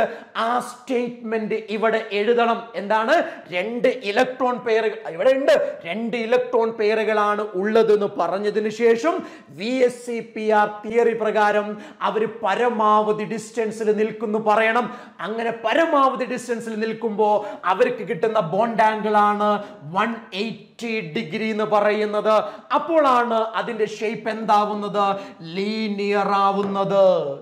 ക്ലിയർ? ഇങ്ങനെയാണ് നമ്മൾ എക്സ്പ്ലെയിൻ ചെയ്യുക. ആദ്യം സെൻട്രൽ ആറ്റം പറയണം, എത്ര ഇലക്ട്രോൺ പെയർ ആണെന്ന് പറയണം. അതിനുശേഷം ഒരു കാര്യം പറയണം. എന്താണ്? VSEPR തിയറി പ്രകാരം ആ ഇലക്ട്രോൺ പെയറുകൾ പരമാവധി ഡിസ്റ്റൻസിൽ നിൽക്കുമ്പോൾ അതിനെന്ത് കിട്ടുന്നു? ഇത്ര ബോണ്ട് ആംഗിൾ കിട്ടുന്നു. അപ്പൊ അതിന്റെ ജിയോമെട്രി എന്താ? ഇന്നതാണ്. അങ്ങനെയാ പറയേണ്ടത്. ഐഡിയ ക്ലിയർ ആണോ മക്കളെ? യെസ്. അങ്ങനെയാണ് രണ്ടാമത്തതിലേക്ക് വാ. എന്താ രണ്ടാമത്തതിലുള്ളത്? 3 electron pair. വാലൻസ് shell 3 electron pair ഉണ്ട്. അപ്പൊ നമ്മൾ എന്താ പറയേണ്ടത്? ഇനി അടുത്ത സ്റ്റേറ്റ്മെന്റ് എന്താ? VSEPR തിയറി പ്രകാരം ആ 3 ഇലക്ട്രോൺ പെയറുകൾ പരമാവധി ഡിസ്റ്റൻസിൽ നിൽക്കുന്നു. 3 ആളുകൾക്ക് പരമാവധി ഡിസ്റ്റൻസിൽ നിൽക്കുമ്പോൾ എന്താ ബോണ്ട് ആംഗിൾ വരിക? അത് 120 ഡിഗ്രി ആണ്. എന്താ വരിക? 120 ഡിഗ്രി. 120 ഡിഗ്രി ആണെങ്കിൽ ജിയോമെട്രി എന്താ? Trigonal planar. എന്താ മക്കളെ? Trigonal planar. നമ്മുടെ BF3 എന്താണ്? അതിന്റെ എക്സാമ്പിൾ ആണ്. BeCl3 ഒക്കെ എന്താണ്? സോറി, BCl3 അല്ല, BCl3 ഒക്കെ എന്താണ്? അതിന്റെ എക്സാമ്പിൾ ആണ്, നമുക്ക് പറയാൻ പറ്റും. ഓക്കെ, വളരെ ഇമ്പോർട്ടന്റ് ആണ്. അപ്പോ 2 വന്നാൽ 180 ലീനിയർ, 3 വന്നു കഴിഞ്ഞാൽ 120 ഡിഗ്രി ട്രയഗണൽ പ്ലാനാർ. ഇനി 4 വന്നാലോ? 4 വന്നു കഴിഞ്ഞാൽ 109 ഡിഗ്രി. കൃത്യമായി പറഞ്ഞാൽ എന്താണ്? 109 ഡിഗ്രി 28 മിനിറ്റ് ആണ്. ഇതിനെ നമ്മൾ 28 മിനിറ്റിനെ എങ്ങനെ പറയാറുണ്ട്? 109.5 ഡിഗ്രി എന്ന് പറയാറുണ്ട്. അതാണ് ഇവിടെ കൊടുത്തത് 100.5 ഡിഗ്രി എന്ന് പറയുന്നത്. അതിന്റെ ഷേപ്പാണ് ടെട്രാഹിഡ്രൽ എന്ന് പറയുന്നത്. എന്താണ്? ടെട്രാഹിഡ്രൽ. എക്സാമ്പിൾ എന്താ? CH4ഉം NH4+ ഒക്കെ അതിന്റെ എക്സാമ്പിൾ ആണ്. NH4+ ഒന്ന് നോക്കി വെക്കേണ്ടതാണ്, കാരണം അത് ഒരു തവണ എക്സാമിന് ചോദിച്ചതാണ്. NH4+ എന്ന് പറയുന്നത് ഏതാ ഷേപ്പ്? അത് ടെട്രാഹിഡ്രൽ ആണ്. ഏതാ മക്കളെ? Tetrahedral. Is it clear? Yes. ഇനി മക്കളെ 5 എണ്ണമാണ് വരുന്നത് എങ്കിലോ? 5 എണ്ണമാണ് വരുന്നത് എങ്കിൽ അവിടെ 3 120 ഡിഗ്രിയും 2 90 ഡിഗ്രിയുമാണ്. എന്താണ്? 3 120 ഡിഗ്രി, 2 90 ഡിഗ്രി. അതിന്റെ എക്സാമ്പിൾ ആ PCl5. അതെങ്ങനെയാ വരിക? നോക്ക് നിങ്ങൾ. PCl5 എന്ന് പറഞ്ഞാൽ ഇങ്ങനെ 3 ക്ലോറിൻ ഉണ്ട് അല്ലെ? ഈ 3 ക്ലോറിനിടയിലുള്ള ബോണ്ട് ആംഗിൾ എന്താ? 3 ക്ലോറിനിടയിലുള്ള ബോണ്ട് ആംഗിൾ 120 ഡിഗ്രിയാണ്. അതാണ് നമ്മൾ 3 120 ഡിഗ്രി എന്ന് പറയുന്നത്. ഇത് PCl5 അല്ലേ?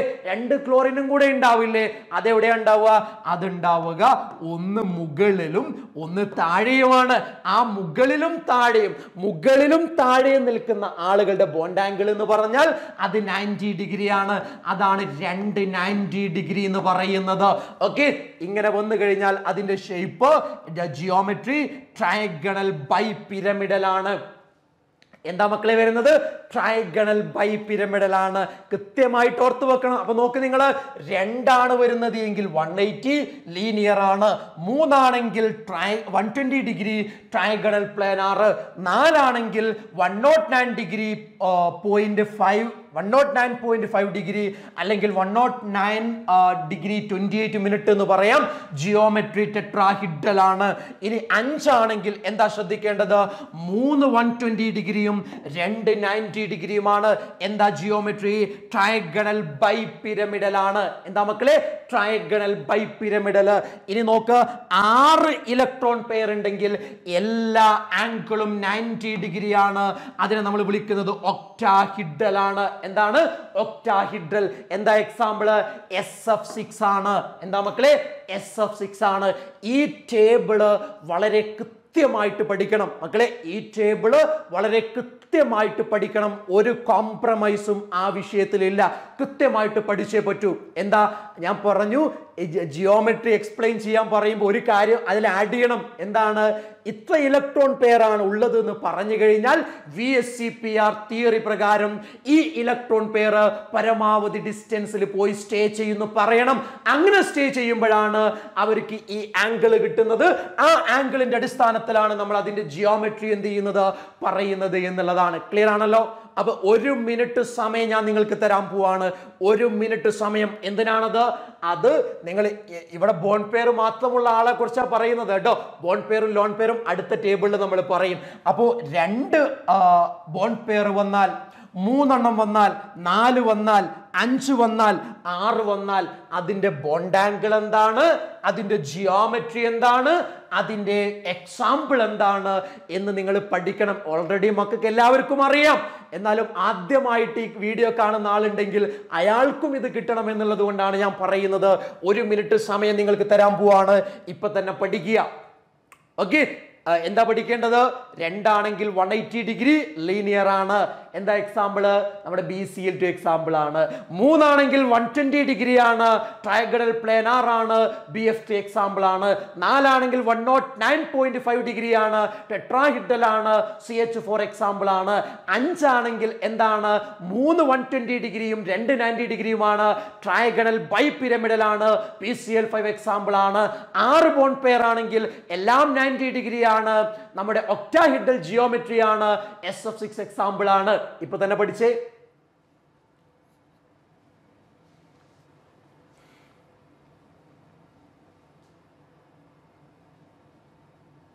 യെസ്. അപ്പൊ മക്കളെ, ഇനി ഞാൻ നിങ്ങളോട് ചോദിക്കുകയാണ്. ഞാൻ ചോദിക്കുന്ന സമയത്ത് നിങ്ങളത് കമന്റ് ചെയ്യണം. നിങ്ങൾ പറഞ്ഞു നോക്കണം, അത് ഞാൻ കേൾക്കുന്നുണ്ടോ എന്നുള്ളത് നിങ്ങൾ ചിന്തിക്കരുത്. നമ്മൾ പഠിക്കാനിരിക്കുകയാണ്, ഇപ്പൊ പഠിക്കാൻ പോവാണ്. അപ്പൊ നിങ്ങൾ പഠിച്ചിട്ടുണ്ടോ എന്ന് ചെക്ക് ചെയ്യാണ്. ഞാൻ ചോദിക്കുന്ന ചോദ്യം പെട്ടെന്ന് ആൻസർ പറയണം. ഞാൻ പറയുന്നു, ഒരു മോളിക്യൂളിന്റെ സെൻട്രൽ ആറ്റത്തിന്റെ വാലൻസ് ഷെല്ലില് 3 ബോണ്ട് പെയർ ഉണ്ട്. എത്ര ബോണ്ട് പെയറാ? 3 ബോണ്ട് പെയർ ഉണ്ട്. എന്തായിരിക്കും ബോണ്ട് ആംഗിള്? പറഞ്ഞ എന്തായിരിക്കും ബോണ്ട് ആംഗിള്? നിങ്ങൾ പറയുന്നുണ്ടാവും 120 ഡിഗ്രി. എന്തായിരിക്കും ജിയോമെട്രി? നിങ്ങൾ പറയുന്നുണ്ടാവും ട്രയാഗണൽ പ്ലാനാർ. ശരിയല്ലേ? യെസ്. ഇനി ഞാൻ നിങ്ങളോട് മറ്റൊരു ചോദ്യം ചോദിക്കട്ടെ. നിങ്ങൾക്ക് തന്നിരിക്കുന്ന ഒരു മോളിക്യൂളാണ് NH4+. ആരാ? NH4+. ആ NH4+ല് എത്ര ബോണ്ട് പെയർ ഉള്ളത്? അങ്ങനെ തിരിച്ചു ചോദിക്കാം. NH4+ എന്ന് പറഞ്ഞാൽ എന്താ? അത് ടെട്രാഹിഡ്രൽ അല്ലേ? ടെട്രാഹിഡ്രൽ കിട്ടണമെങ്കിൽ 4 ബോണ്ട് പെയർ അല്ലേ വേണ്ടത്? അത് പറയാൻ കഴിയണം. ഇനി മക്കളോട് ചോദിക്കട്ടെ, SF6ന്റെ ജിയോമെട്രി എന്താ? പറയണം നമ്മള്. അത് ഒക്ടാഹിഡ്രൽ ആണ്. SF6ലുള്ള ബോണ്ട് ആംഗിൾ എന്താ? എല്ലാം 90 ഡിഗ്രി ആണ്. ഇനി PCl5ന്റെ ബോണ്ട് ആംഗിളോ 3 120 ഡിഗ്രി ആണ്, 2 90 ഡിഗ്രിയാ. എന്താ geometry? ട്രയാഗണൽ bipyramidal. Is it clear? പറയാൻ കഴിയുന്നുണ്ടോ? യെസ്. അപ്പൊ അതിനിടയ്ക്ക് ഒരു കാര്യം ഞാൻ വീണ്ടും ഓർമ്മിപ്പിക്കട്ടെ. എക്സാമിന് VSCPR തിയറി പ്രകാരം ജിയോമെട്രി എക്സ്പ്ലെയിൻ ചെയ്യാൻ പറയുമ്പോൾ നമ്മൾ എഴുതേണ്ട ഒരു സെന്റൻസ് പറഞ്ഞല്ലോ. എന്താ? According to VSCPR theory, this electron pair will try to stay at maximum distance. VSCPR theory പ്രകാരം ഇവർ പരമാവധി ഡിസ്റ്റൻസിൽ സ്റ്റേ ചെയ്യാൻ വേണ്ടി ശ്രമിക്കും എന്നുള്ളതാണ്. Is it clear? യെസ്. ഇനി മക്കളെ, നമ്മൾ ബോണ്ട് പെയറും ലോൺ പെയറും ഉള്ള മോളിക്യൂളിലേക്ക് പോവാണ്. ഏതാണത്? നോക്ക് നിങ്ങൾ ഇവിടെ നോക്ക്. A എന്ന് കാണുന്നുണ്ട്. എന്താ A? Central atom. അതിനുശേഷം B എന്ന് കാണുന്നുണ്ട്. എന്താ B? ബോണ്ട് പെയർ ഇലക്ട്രോണുകളുടെ നമ്പർ ആണ്. അതിനുശേഷം E എന്ന് കാണുന്നുണ്ട്. എന്താ E? ലോൺ പെയർ ഇലക്ട്രോണുകളുടെ നമ്പർ ആണ്. ഓക്കെ. ഇനി നിങ്ങൾ ശ്രദ്ധിച്ചേ, എന്താണ് AB2E എന്ന് പറഞ്ഞാൽ? B2 എന്ന് പറഞ്ഞാൽ രണ്ട് ലോൺ പെയർ ആണുള്ളത്. എന്താ മക്കളെ? 2 ബോണ്ട് പെയർ ആണുള്ളത്.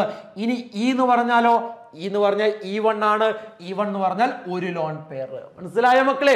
അപ്പൊ നിങ്ങളോട് ചോദിക്കും AB2E ജിയോമെട്രി എന്താന്ന് ചോദിക്കും. AB2E. അപ്പൊ നിങ്ങൾ അറിയണം AB2E എന്ന് പറഞ്ഞാൽ 2 ബോണ്ട് പെയറും ഒരു ലോൺ പെയറുമാണ്. അങ്ങനെയാണെങ്കിൽ അതിന്റെ ഷേപ്പ് എന്താ വരിക? ബെൻഡ് ആണ്. എന്താ എക്സാമ്പിള്? എന്താ? SO2 എക്സാമ്പിൾ ആണ്. അതേപോലെ തന്നെ O3 എക്സാമ്പിൾ ആണ്. ഇനി മക്കളെ, AB3E എന്ന് പറഞ്ഞാൽ എന്താ?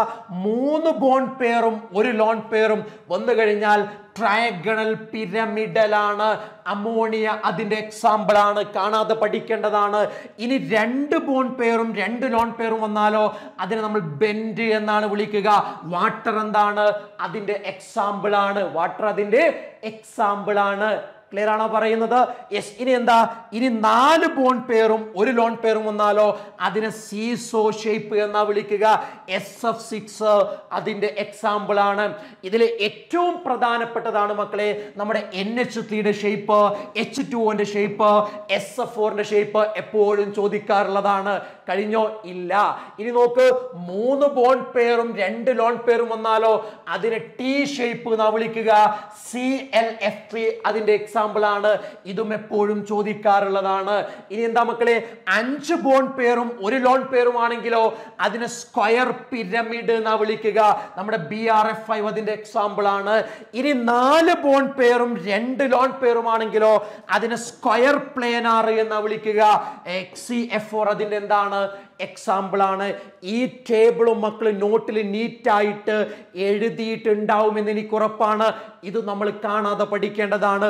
1 മാർക്കിന് ഇവിടെ നിന്ന് ക്വസ്റ്റ്യൻ ചോദിക്കാറുണ്ട്. ഫോർ എക്സാമ്പിൾ, എന്താണ് SF4ന്റെ ജിയോമെട്രി എന്ന് ചോദിക്കും.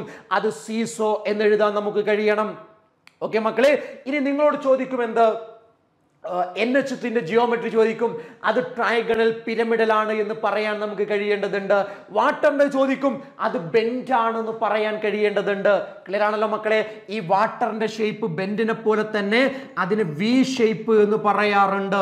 അതേപോലെ തന്നെ ആംഗുലാർ ഷേപ്പ് എന്നും ആരുടെ ജിയോമെട്രി പറയാറുണ്ട്?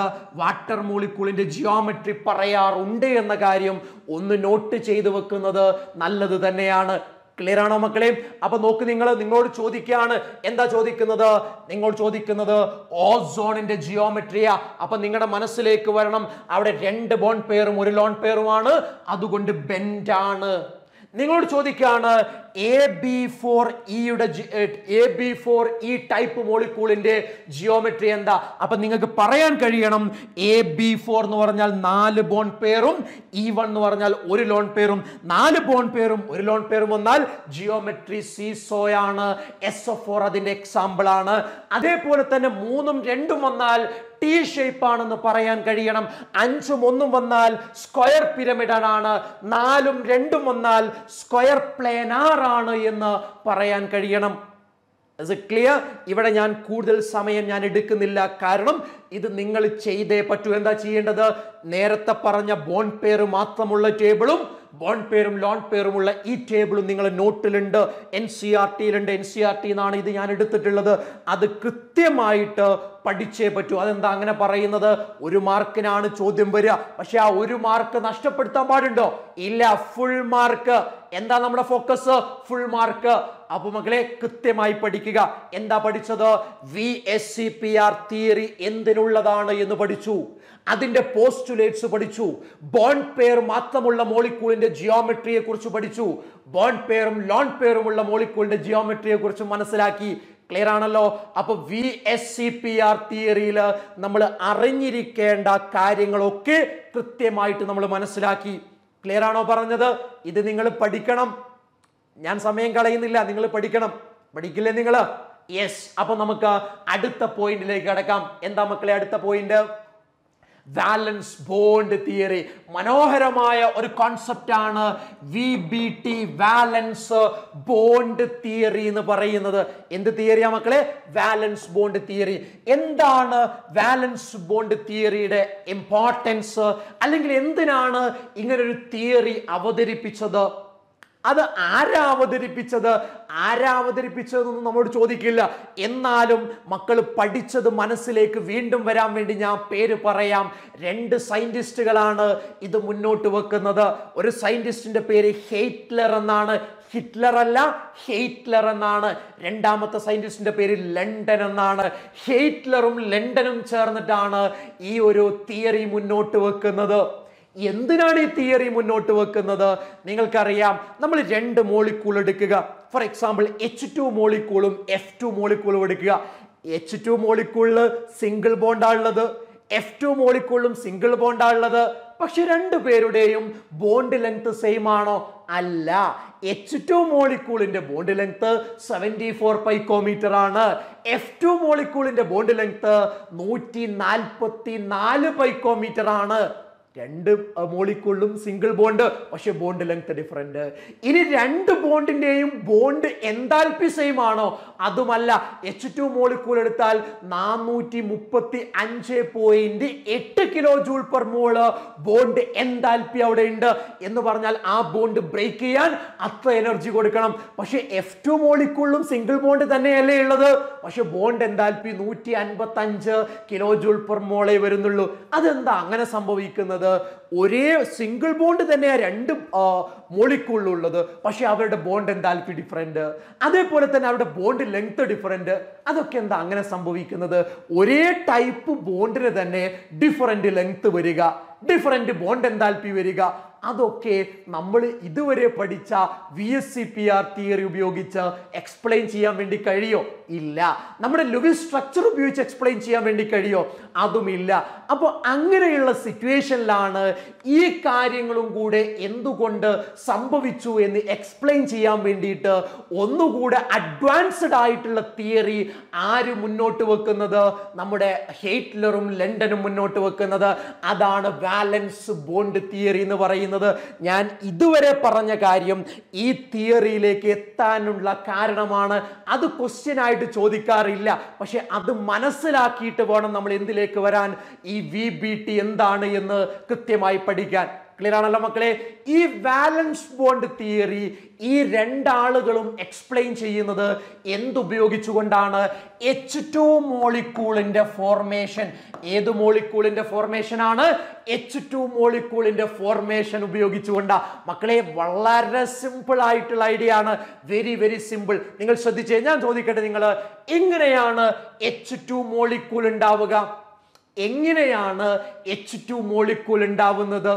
രണ്ട് ഹൈഡ്രജൻ കൂടി ചേർന്നാലല്ലേ മക്കളെ H2 മോളിക്യൂൾ ഉണ്ടാവുകയുള്ളൂ. ശരിയല്ലേ പറഞ്ഞത്? എന്ത് വേണം? രണ്ട് ഹൈഡ്രജൻ ആറ്റം കൂടി ചേരുമ്പോഴാണ് ഒരു H2 ഉണ്ടാവുക. ശരിയാണല്ലോ പറഞ്ഞത്? ഇനി ഞാൻ നിങ്ങളോട് പറയുകയാണ്, ആ രണ്ട് ഹൈഡ്രജൻ നോക്ക്. ആദ്യത്തെ ഹൈഡ്രജൻ ഇതാണ് ആദ്യത്തെ ഹൈഡ്രജൻ, ഒരു ഇലക്ട്രോൺ ഉണ്ട്. ഓക്കെ, രണ്ടാമത്തെ ഹൈഡ്രജൻ ഇതാണ്, അവിടെയും ഒരു ഇലക്ട്രോൺ ഉണ്ട്. ക്ലിയർ ആണല്ലോ? ഇതിപ്പോ എവിടെയാ ഉള്ളത്? ഇത് ഇൻഫിനിറ്റ് ഡിസ്റ്റൻസിലാണുള്ളത്. രണ്ട് ഹൈഡ്രജൻ ആറ്റം വളരെ ഡിസ്റ്റൻസിലാണ് ഉള്ളത് എങ്കിൽ അവിടെ H2 മോളിക്യൂൾ ഉണ്ടാവുമോ? ഇല്ല. ഒരു H2 മോളിക്യൂൾ ഉണ്ടാവണമെങ്കിൽ രണ്ട് ഹൈഡ്രജൻ കൂടിച്ചേരണം, അല്ലെ? രണ്ടാളുകൾ കമ്പൈൻ ചെയ്യണം. ഒരാൾ ഇവിടെയും ഒരാൾ എവിടെയോ നിന്ന് കഴിഞ്ഞാൽ അത് ഉണ്ടാവോ? ഇല്ല. ആ H2 മോളിക്യൂൾ ഉണ്ടാവണമെങ്കിൽ ഈ ഇൻഫിനിറ്റ് ഡിസ്റ്റൻസിലുള്ള ഹൈഡ്രജൻ അടുത്തടുത്ത് വരണം. ക്ലിയർ ആണല്ലോ? ഇനി ഇൻഫിനിറ്റ് ഡിസ്റ്റൻസിൽ ഉണ്ടാകുന്ന സമയത്ത് അവർക്കിടയിൽ എന്തെങ്കിലും ഇന്ററാക്ഷൻസ് ഉണ്ടോ? ഇന്ററാക്ഷൻ എന്ന് പറഞ്ഞാൽ അവർക്കിടയിൽ അട്രാക്ഷനോ റിപ്പൾഷനോ അങ്ങനെ എന്തെങ്കിലും ഉണ്ടോ? ഒന്നും ഉണ്ടാവില്ല, അല്ലെ? ഒരു ആറ്റം ഇവിടെയും ഒരാൾ വേറെ എവിടെയോ പോയി നിന്നാൽ അവർക്കിടയിൽ അട്രാക്ഷനും ഉണ്ടാവില്ല, റിപ്പൾഷനും ഉണ്ടാവില്ല. അവർ പരസ്പരം കാണുന്ന പോലും ഇല്ലല്ലോ മക്കളെ. അങ്ങനെയല്ലേ? യെസ്. അപ്പൊ നോക്ക്, അവിടെ H2 ഉണ്ടാവണമെങ്കിൽ അവര് അടുത്തടുത്തടുത്തടുത്ത് വരണം, അല്ലേ? ഇനി നോക്ക്, ഞാൻ വരക്കുന്നത് ഇവര് കുറച്ചുകൂടെ അടുത്തുള്ള സ്ട്രക്ചർ വരക്കാൻ പോവാ. നോക്ക്, കുറച്ചുകൂടെ അടുത്തുള്ള സ്ട്രക്ചർ വരക്കാൻ പോവാ. നോക്ക്, ഇവരെന്ത് ചെയ്തു? ആദ്യം ഇൻഫിനിറ്റ് ഡിസ്റ്റൻസിലായിരുന്നു, അവർക്കിടയിൽ അട്രാക്ഷൻ റിപ്പൾഷൻ ഒന്നുമില്ല. പക്ഷെ നോക്ക്, അപ്പൊ അങ്ങനെ നിന്ന് കഴിഞ്ഞാൽ H2 ഉണ്ടാവില്ല, H2 മോളിക്യൂൾ ഉണ്ടാവില്ല. H2 മോളിക്യൂൾ ഉണ്ടാവണമെങ്കിൽ അവർ അടുത്ത് വരണം. അങ്ങനെ നോക്ക് നിങ്ങൾ, ഇൻഫിനിറ്റ് ഡിസ്റ്റൻസിൽ നിന്ന് അവരടുത്തടുത്തടുത്ത് വന്നുകൊണ്ടിരിക്കുകയാണ്. അങ്ങനെ അടുത്തടുത്ത് വരുന്ന സമയത്ത് അവിടെ എന്തുണ്ടാവുന്നുണ്ട്? അട്രാക്ഷൻ ഉണ്ടാവുന്നുണ്ട്. അട്രാക്ഷൻ മാത്രമാണോ? അല്ല, റിപ്പൾഷനും ഉണ്ടാവുന്നുണ്ട്. നോക്ക് നിങ്ങൾ, എന്തുണ്ടാവുന്നുണ്ട്? അട്രാക്ഷൻ ഉണ്ടാവും. ഞാൻ അവിടെ അട്രാക്ഷൻ എഴുതാൻ പോവാണ്, ശ്രദ്ധിച്ചേ. അവർക്കിടയിൽ അട്രാക്ഷൻ ഉണ്ടാവുന്നുണ്ട്. ഇനി നോക്ക്, ആർക്കിടയിലാ മക്കളെ അട്രാക്ഷൻ ഉണ്ടാവുന്നത്? മനസ്സിലാവാൻ വേണ്ടിയിട്ട് ആദ്യത്തെ ഹൈഡ്രജനെ ഞാൻ A എന്നും രണ്ടാമത്തെ ഹൈഡ്രജനെ ഞാൻ B എന്നും വിളിക്കുകയാണ്. ഓക്കെ, അപ്പോൾ ആദ്യത്തെ ഹൈഡ്രജൻ A, രണ്ടാമത്തെ ഹൈഡ്രജൻ B. ആദ്യത്തെ ഹൈഡ്രജന്റെ ന്യൂക്ലിയസിനെ ഞാൻ Na എന്ന് വിളിക്കുകയാണ്. ആദ്യത്തെ ഹൈഡ്രജൻ ആറ്റത്തിലുള്ള ഇലക്ട്രോണിനെ ഞാൻ എന്താ വിളിക്കുന്നത്? ഞാൻ Ea എന്ന് വിളിക്കുകയാണ്. A എന്ന് പറയുന്ന ആറ്റത്തിലുള്ള ഇലക്ട്രോൺ. ഇനി രണ്ടാമത്തെ ആറ്റത്തിലുള്ള ന്യൂക്ലിയസിനെ ഞാൻ Nb എന്ന് വിളിക്കുകയാണ്. രണ്ടാമത്തെ ആറ്റത്തിലുള്ള ഇലക്ട്രോണെ ഞാൻ Eb എന്ന് വിളിക്കുകയാണ്. ഒരു കാര്യം ഉറപ്പാണ്, എന്ത്? ആ എ എന്ന് പറയുന്ന ആറ്റത്തിലുള്ള ന്യൂക്ലിയസ് ആ ആറ്റത്തിൽ തന്നെയുള്ള ഇലക്ട്രോൺ അട്രാക്ട് ചെയ്യുന്നുണ്ടല്ലോ. അഥവാ Na എന്ന് പറയുന്ന ആള് എന്താണ് Ea എന്ന് പറയുന്ന ആൾ അട്രാക്ട് ചെയ്യുന്നുണ്ടല്ലോ. അതായത് ഈ ആറ്റത്തിലുള്ള ന്യൂക്ലിയസ് അതിനകത്തുള്ള ഇലക്ട്രോൺ അട്രാക്ട് ചെയ്യുന്നുണ്ട്, പ്രത്യേകിച്ച് പറയേണ്ടതില്ലല്ലോ. അതേപോലെ തന്നെ എന്താ മക്കളെ, നമ്മുടെ രണ്ടാമത്തെ ആറ്റം അതെന്താ NB ആര് അട്രാക്ട് ചെയ്യുന്നുണ്ട്? ഇബിനെ അട്രാക്ട് ചെയ്യുന്നുണ്ട്. ഇതിനകത്തുള്ള ന്യൂക്ലിയസ് അതിനകത്തുള്ള ഇലക്ട്രോൺ അട്രാക്ട് ചെയ്യുന്നുണ്ട്. അത് പ്രത്യേകിച്ച് നമ്മൾ പറയേണ്ടതില്ല, നമുക്ക് എല്ലാവർക്കും അറിയുന്നതാണ്. പക്ഷെ ഒരു കാര്യമുണ്ട്, ഇവരിങ്ങനെ അടുത്ത് വന്നു കഴിഞ്ഞാൽ ഈ ഒരു അട്രാക്ഷൻ മാത്രമല്ല അവിടെ ഉണ്ടാവുക. പിന്നെന്താ മക്കളെ, പിന്നെന്താ ഉണ്ടാവുക? ഈ ആദ്യത്തെ ഹൈഡ്രജൻ ആറ്റം അതിലുള്ള ന്യൂക്ലിയസ് എന്താ? Na. അത് ആര് അട്രാക്ട് ചെയ്യും? രണ്ടാമത്തെ ആറ്റത്തിലുള്ള ഇലക്ട്രോണിനെ അട്രാക്ട് ചെയ്യും. കാരണം എന്താണ്? കാരണം ഓപ്പോസിറ്റ് ചാർജുകൾ അട്രാക്ട് ചെയ്യും. നോക്ക്, അപ്പൊ Na ആരെ അട്രാക്ട് ചെയ്യുന്നത്? Eb ആണ് അട്രാക്ട് ചെയ്യുന്നത്. അതേപോലെ തന്നെ രണ്ടാമത്തെ ആറ്റത്തിലുള്ള ന്യൂക്ലിയസ് Nb ആര് അട്രാക്ട് ചെയ്യുന്നുണ്ട്? ഒന്നാമത്തെ ആറ്റത്തിലുള്ള ഇലക്ട്രോണ് അത് Ea അട്രാക്ട് ചെയ്യുന്നുണ്ട്. ക്ലിയർ ആണോ മക്കളെ? ഞാൻ ഒന്നുകൂടെ പറയാം. ഈ വാലൻസ് ബോണ്ട് തിയറി വളരെ സിമ്പിൾ ആണ്, പക്ഷെ ഐഡിയ പിടികിട്ടണം. ഓക്കെ, എന്താണ് ഈ വാലൻസ് ബോണ്ട് തിയറി എക്സ്പ്ലെയിൻ ചെയ്യുന്നത്? എന്ത് വെച്ചുകൊണ്ടാണ്? H2 മോളിക്യൂളിന്റെ ഫോർമേഷൻ വെച്ചുകൊണ്ടാണ്. അപ്പൊ H2 മോളിക്യൂള് എങ്ങനെ ഉണ്ടാവുന്നത്? രണ്ട് ഹൈഡ്രജൻ കൂടി ചേർന്ന് ആദ്യം അവർ ഇൻഫിനിറ്റ് ഡിസ്റ്റൻസിലാണ്. അപ്പൊ അവർക്കിടയിൽ എന്തെങ്കിലും അട്രാക്ഷനോ റിപ്പൾഷനോ എന്തോ ഉണ്ടാവുമോ? ഒന്നും ഉണ്ടാവില്ല. ഒന്നും ഉണ്ടാവില്ല എന്ന് മാത്രമല്ല, H2 മോളിക്യൂളിന്റെ ഫോർമേഷനും ഉണ്ടാവില്ല. H2 മോളിക്യൂൾ ഫോം ചെയ്യണമെങ്കിൽ അവര് അടുത്ത് വരണം, അല്ലെ? അങ്ങനെ അടുത്ത് വരുന്ന സമയത്ത് എന്താ ഉണ്ടാവുന്നത്? അവർക്കിടയിൽ അട്രാക്ഷൻ ഉണ്ടാവുന്നുണ്ട്. എങ്ങനെ അട്രാക്ഷൻ ഉണ്ടാവുന്നത്? ഓൾറെഡി ഈ ആറ്റത്തിന്റെ ന്യൂക്ലിയസ് അതിലുള്ള ഇലക്ട്രോൺ അട്രാക്ട് ചെയ്യുന്നുണ്ട്, ഇതിലുള്ള ന്യൂക്ലിയസ് ഇതിലുള്ള ഇലക്ട്രോൺ അട്രാക്ട് ചെയ്യുന്നുണ്ട്. അതിന് പുറമേ എന്താണ്? ആദ്യത്തെ ആറ്റത്തിലുള്ള ന്യൂക്ലിയസ് രണ്ടാമത്തെ ആറ്റത്തിലുള്ള ഇലക്ട്രോൺ അട്രാക്ട് ചെയ്യുന്നു. രണ്ടാമത്തെ ആറ്റത്തിലുള്ള ന്യൂക്ലിയസ് ആദ്യത്തെ ആറ്റത്തിലുള്ള ഇലക്ട്രോൺ അട്രാക്ട് ചെയ്യുന്നു. അങ്ങനെ അവർക്കിടയിൽ അട്രാക്ഷൻ ഡെവലപ്പ് ചെയ്തു. ഇനി മക്കളെ, അട്രാക്ഷൻ മാത്രമാണോ ഉണ്ടാവുക? ഒരിക്കലുമല്ല. പിന്നെ എന്തുണ്ടാവുന്നുണ്ട്? അവിടെ റിപ്പൾഷൻ ഉണ്ടാവുന്നുണ്ട്. എങ്ങനെ റിപ്പൾഷൻ ഉണ്ടാവുക? സെയിം ചാർജ് തമ്മിലല്ലേ റിപ്പൾഷൻ ഉണ്ടാവുക. ഇവിടെ എങ്ങനെ മക്കളെ സെയിം ചാർജ്? സിമ്പിൾ ആണ്. ആദ്യത്തെ ആറ്റത്തിന്റെ ന്യൂക്ലിയസും രണ്ടാമത്തെ ആറ്റത്തിന്റെ ന്യൂക്ലിയസും തമ്മിൽ റിപ്പൾഷൻ ഉണ്ടാവും. അതേപോലെ തന്നെ ആദ്യത്തെ ആറ്റത്തിന്റെ ഇലക്ട്രോണും രണ്ടാമത്തെ ആറ്റത്തിന്റെ ഇലക്ട്രോണും തമ്മിൽ എന്താ ഉണ്ടാവുക? റിപ്പൾഷൻ ഉണ്ടാവും. Is it clear? Idea clear ആവുന്നുണ്ടോ മക്കളെ? വളരെ പ്രധാനപ്പെട്ട ഐഡിയ ആണ്. ഇനി എന്താ നമ്മൾ ശ്രദ്ധിക്കേണ്ടത്? ആദ്യം അവർക്കിടയിൽ ഒരു അട്രാക്ഷനും ഇല്ല, റിപ്പൾഷനും ഒന്നും ഇല്ല. ഇപ്പൊ എന്തുണ്ട്? അട്രാക്ഷനും ഉണ്ട്, റിപ്പൾഷനും ഉണ്ട്. ഈ അട്രാക്ഷനും റിപ്പൾഷനും നമ്മൾ കമ്പയർ ചെയ്യുമ്പോൾ ഏത് ഫോഴ്സ് ആണ് അവിടെ കൂടുതലുള്ളത്? അട്രാക്ഷൻ ആണോ അല്ലെങ്കിൽ റിപ്പൾഷൻ ആണോ? അത് അട്രാക്ഷൻ ആണ് മക്കളെ. അട്രാക്ഷനും ഉണ്ട്, റിപ്പൾഷനും ഉണ്ട്. പക്ഷെ റിപ്പൾഷനേക്കാൾ കൂടുതലുള്ളത് എന്താ? അട്രാക്ഷൻ ആണ്. അപ്പൊ എന്താ സംഭവിക്കുക? അവര് വീണ്ടും അടുക്കും. കാരണം എന്താ?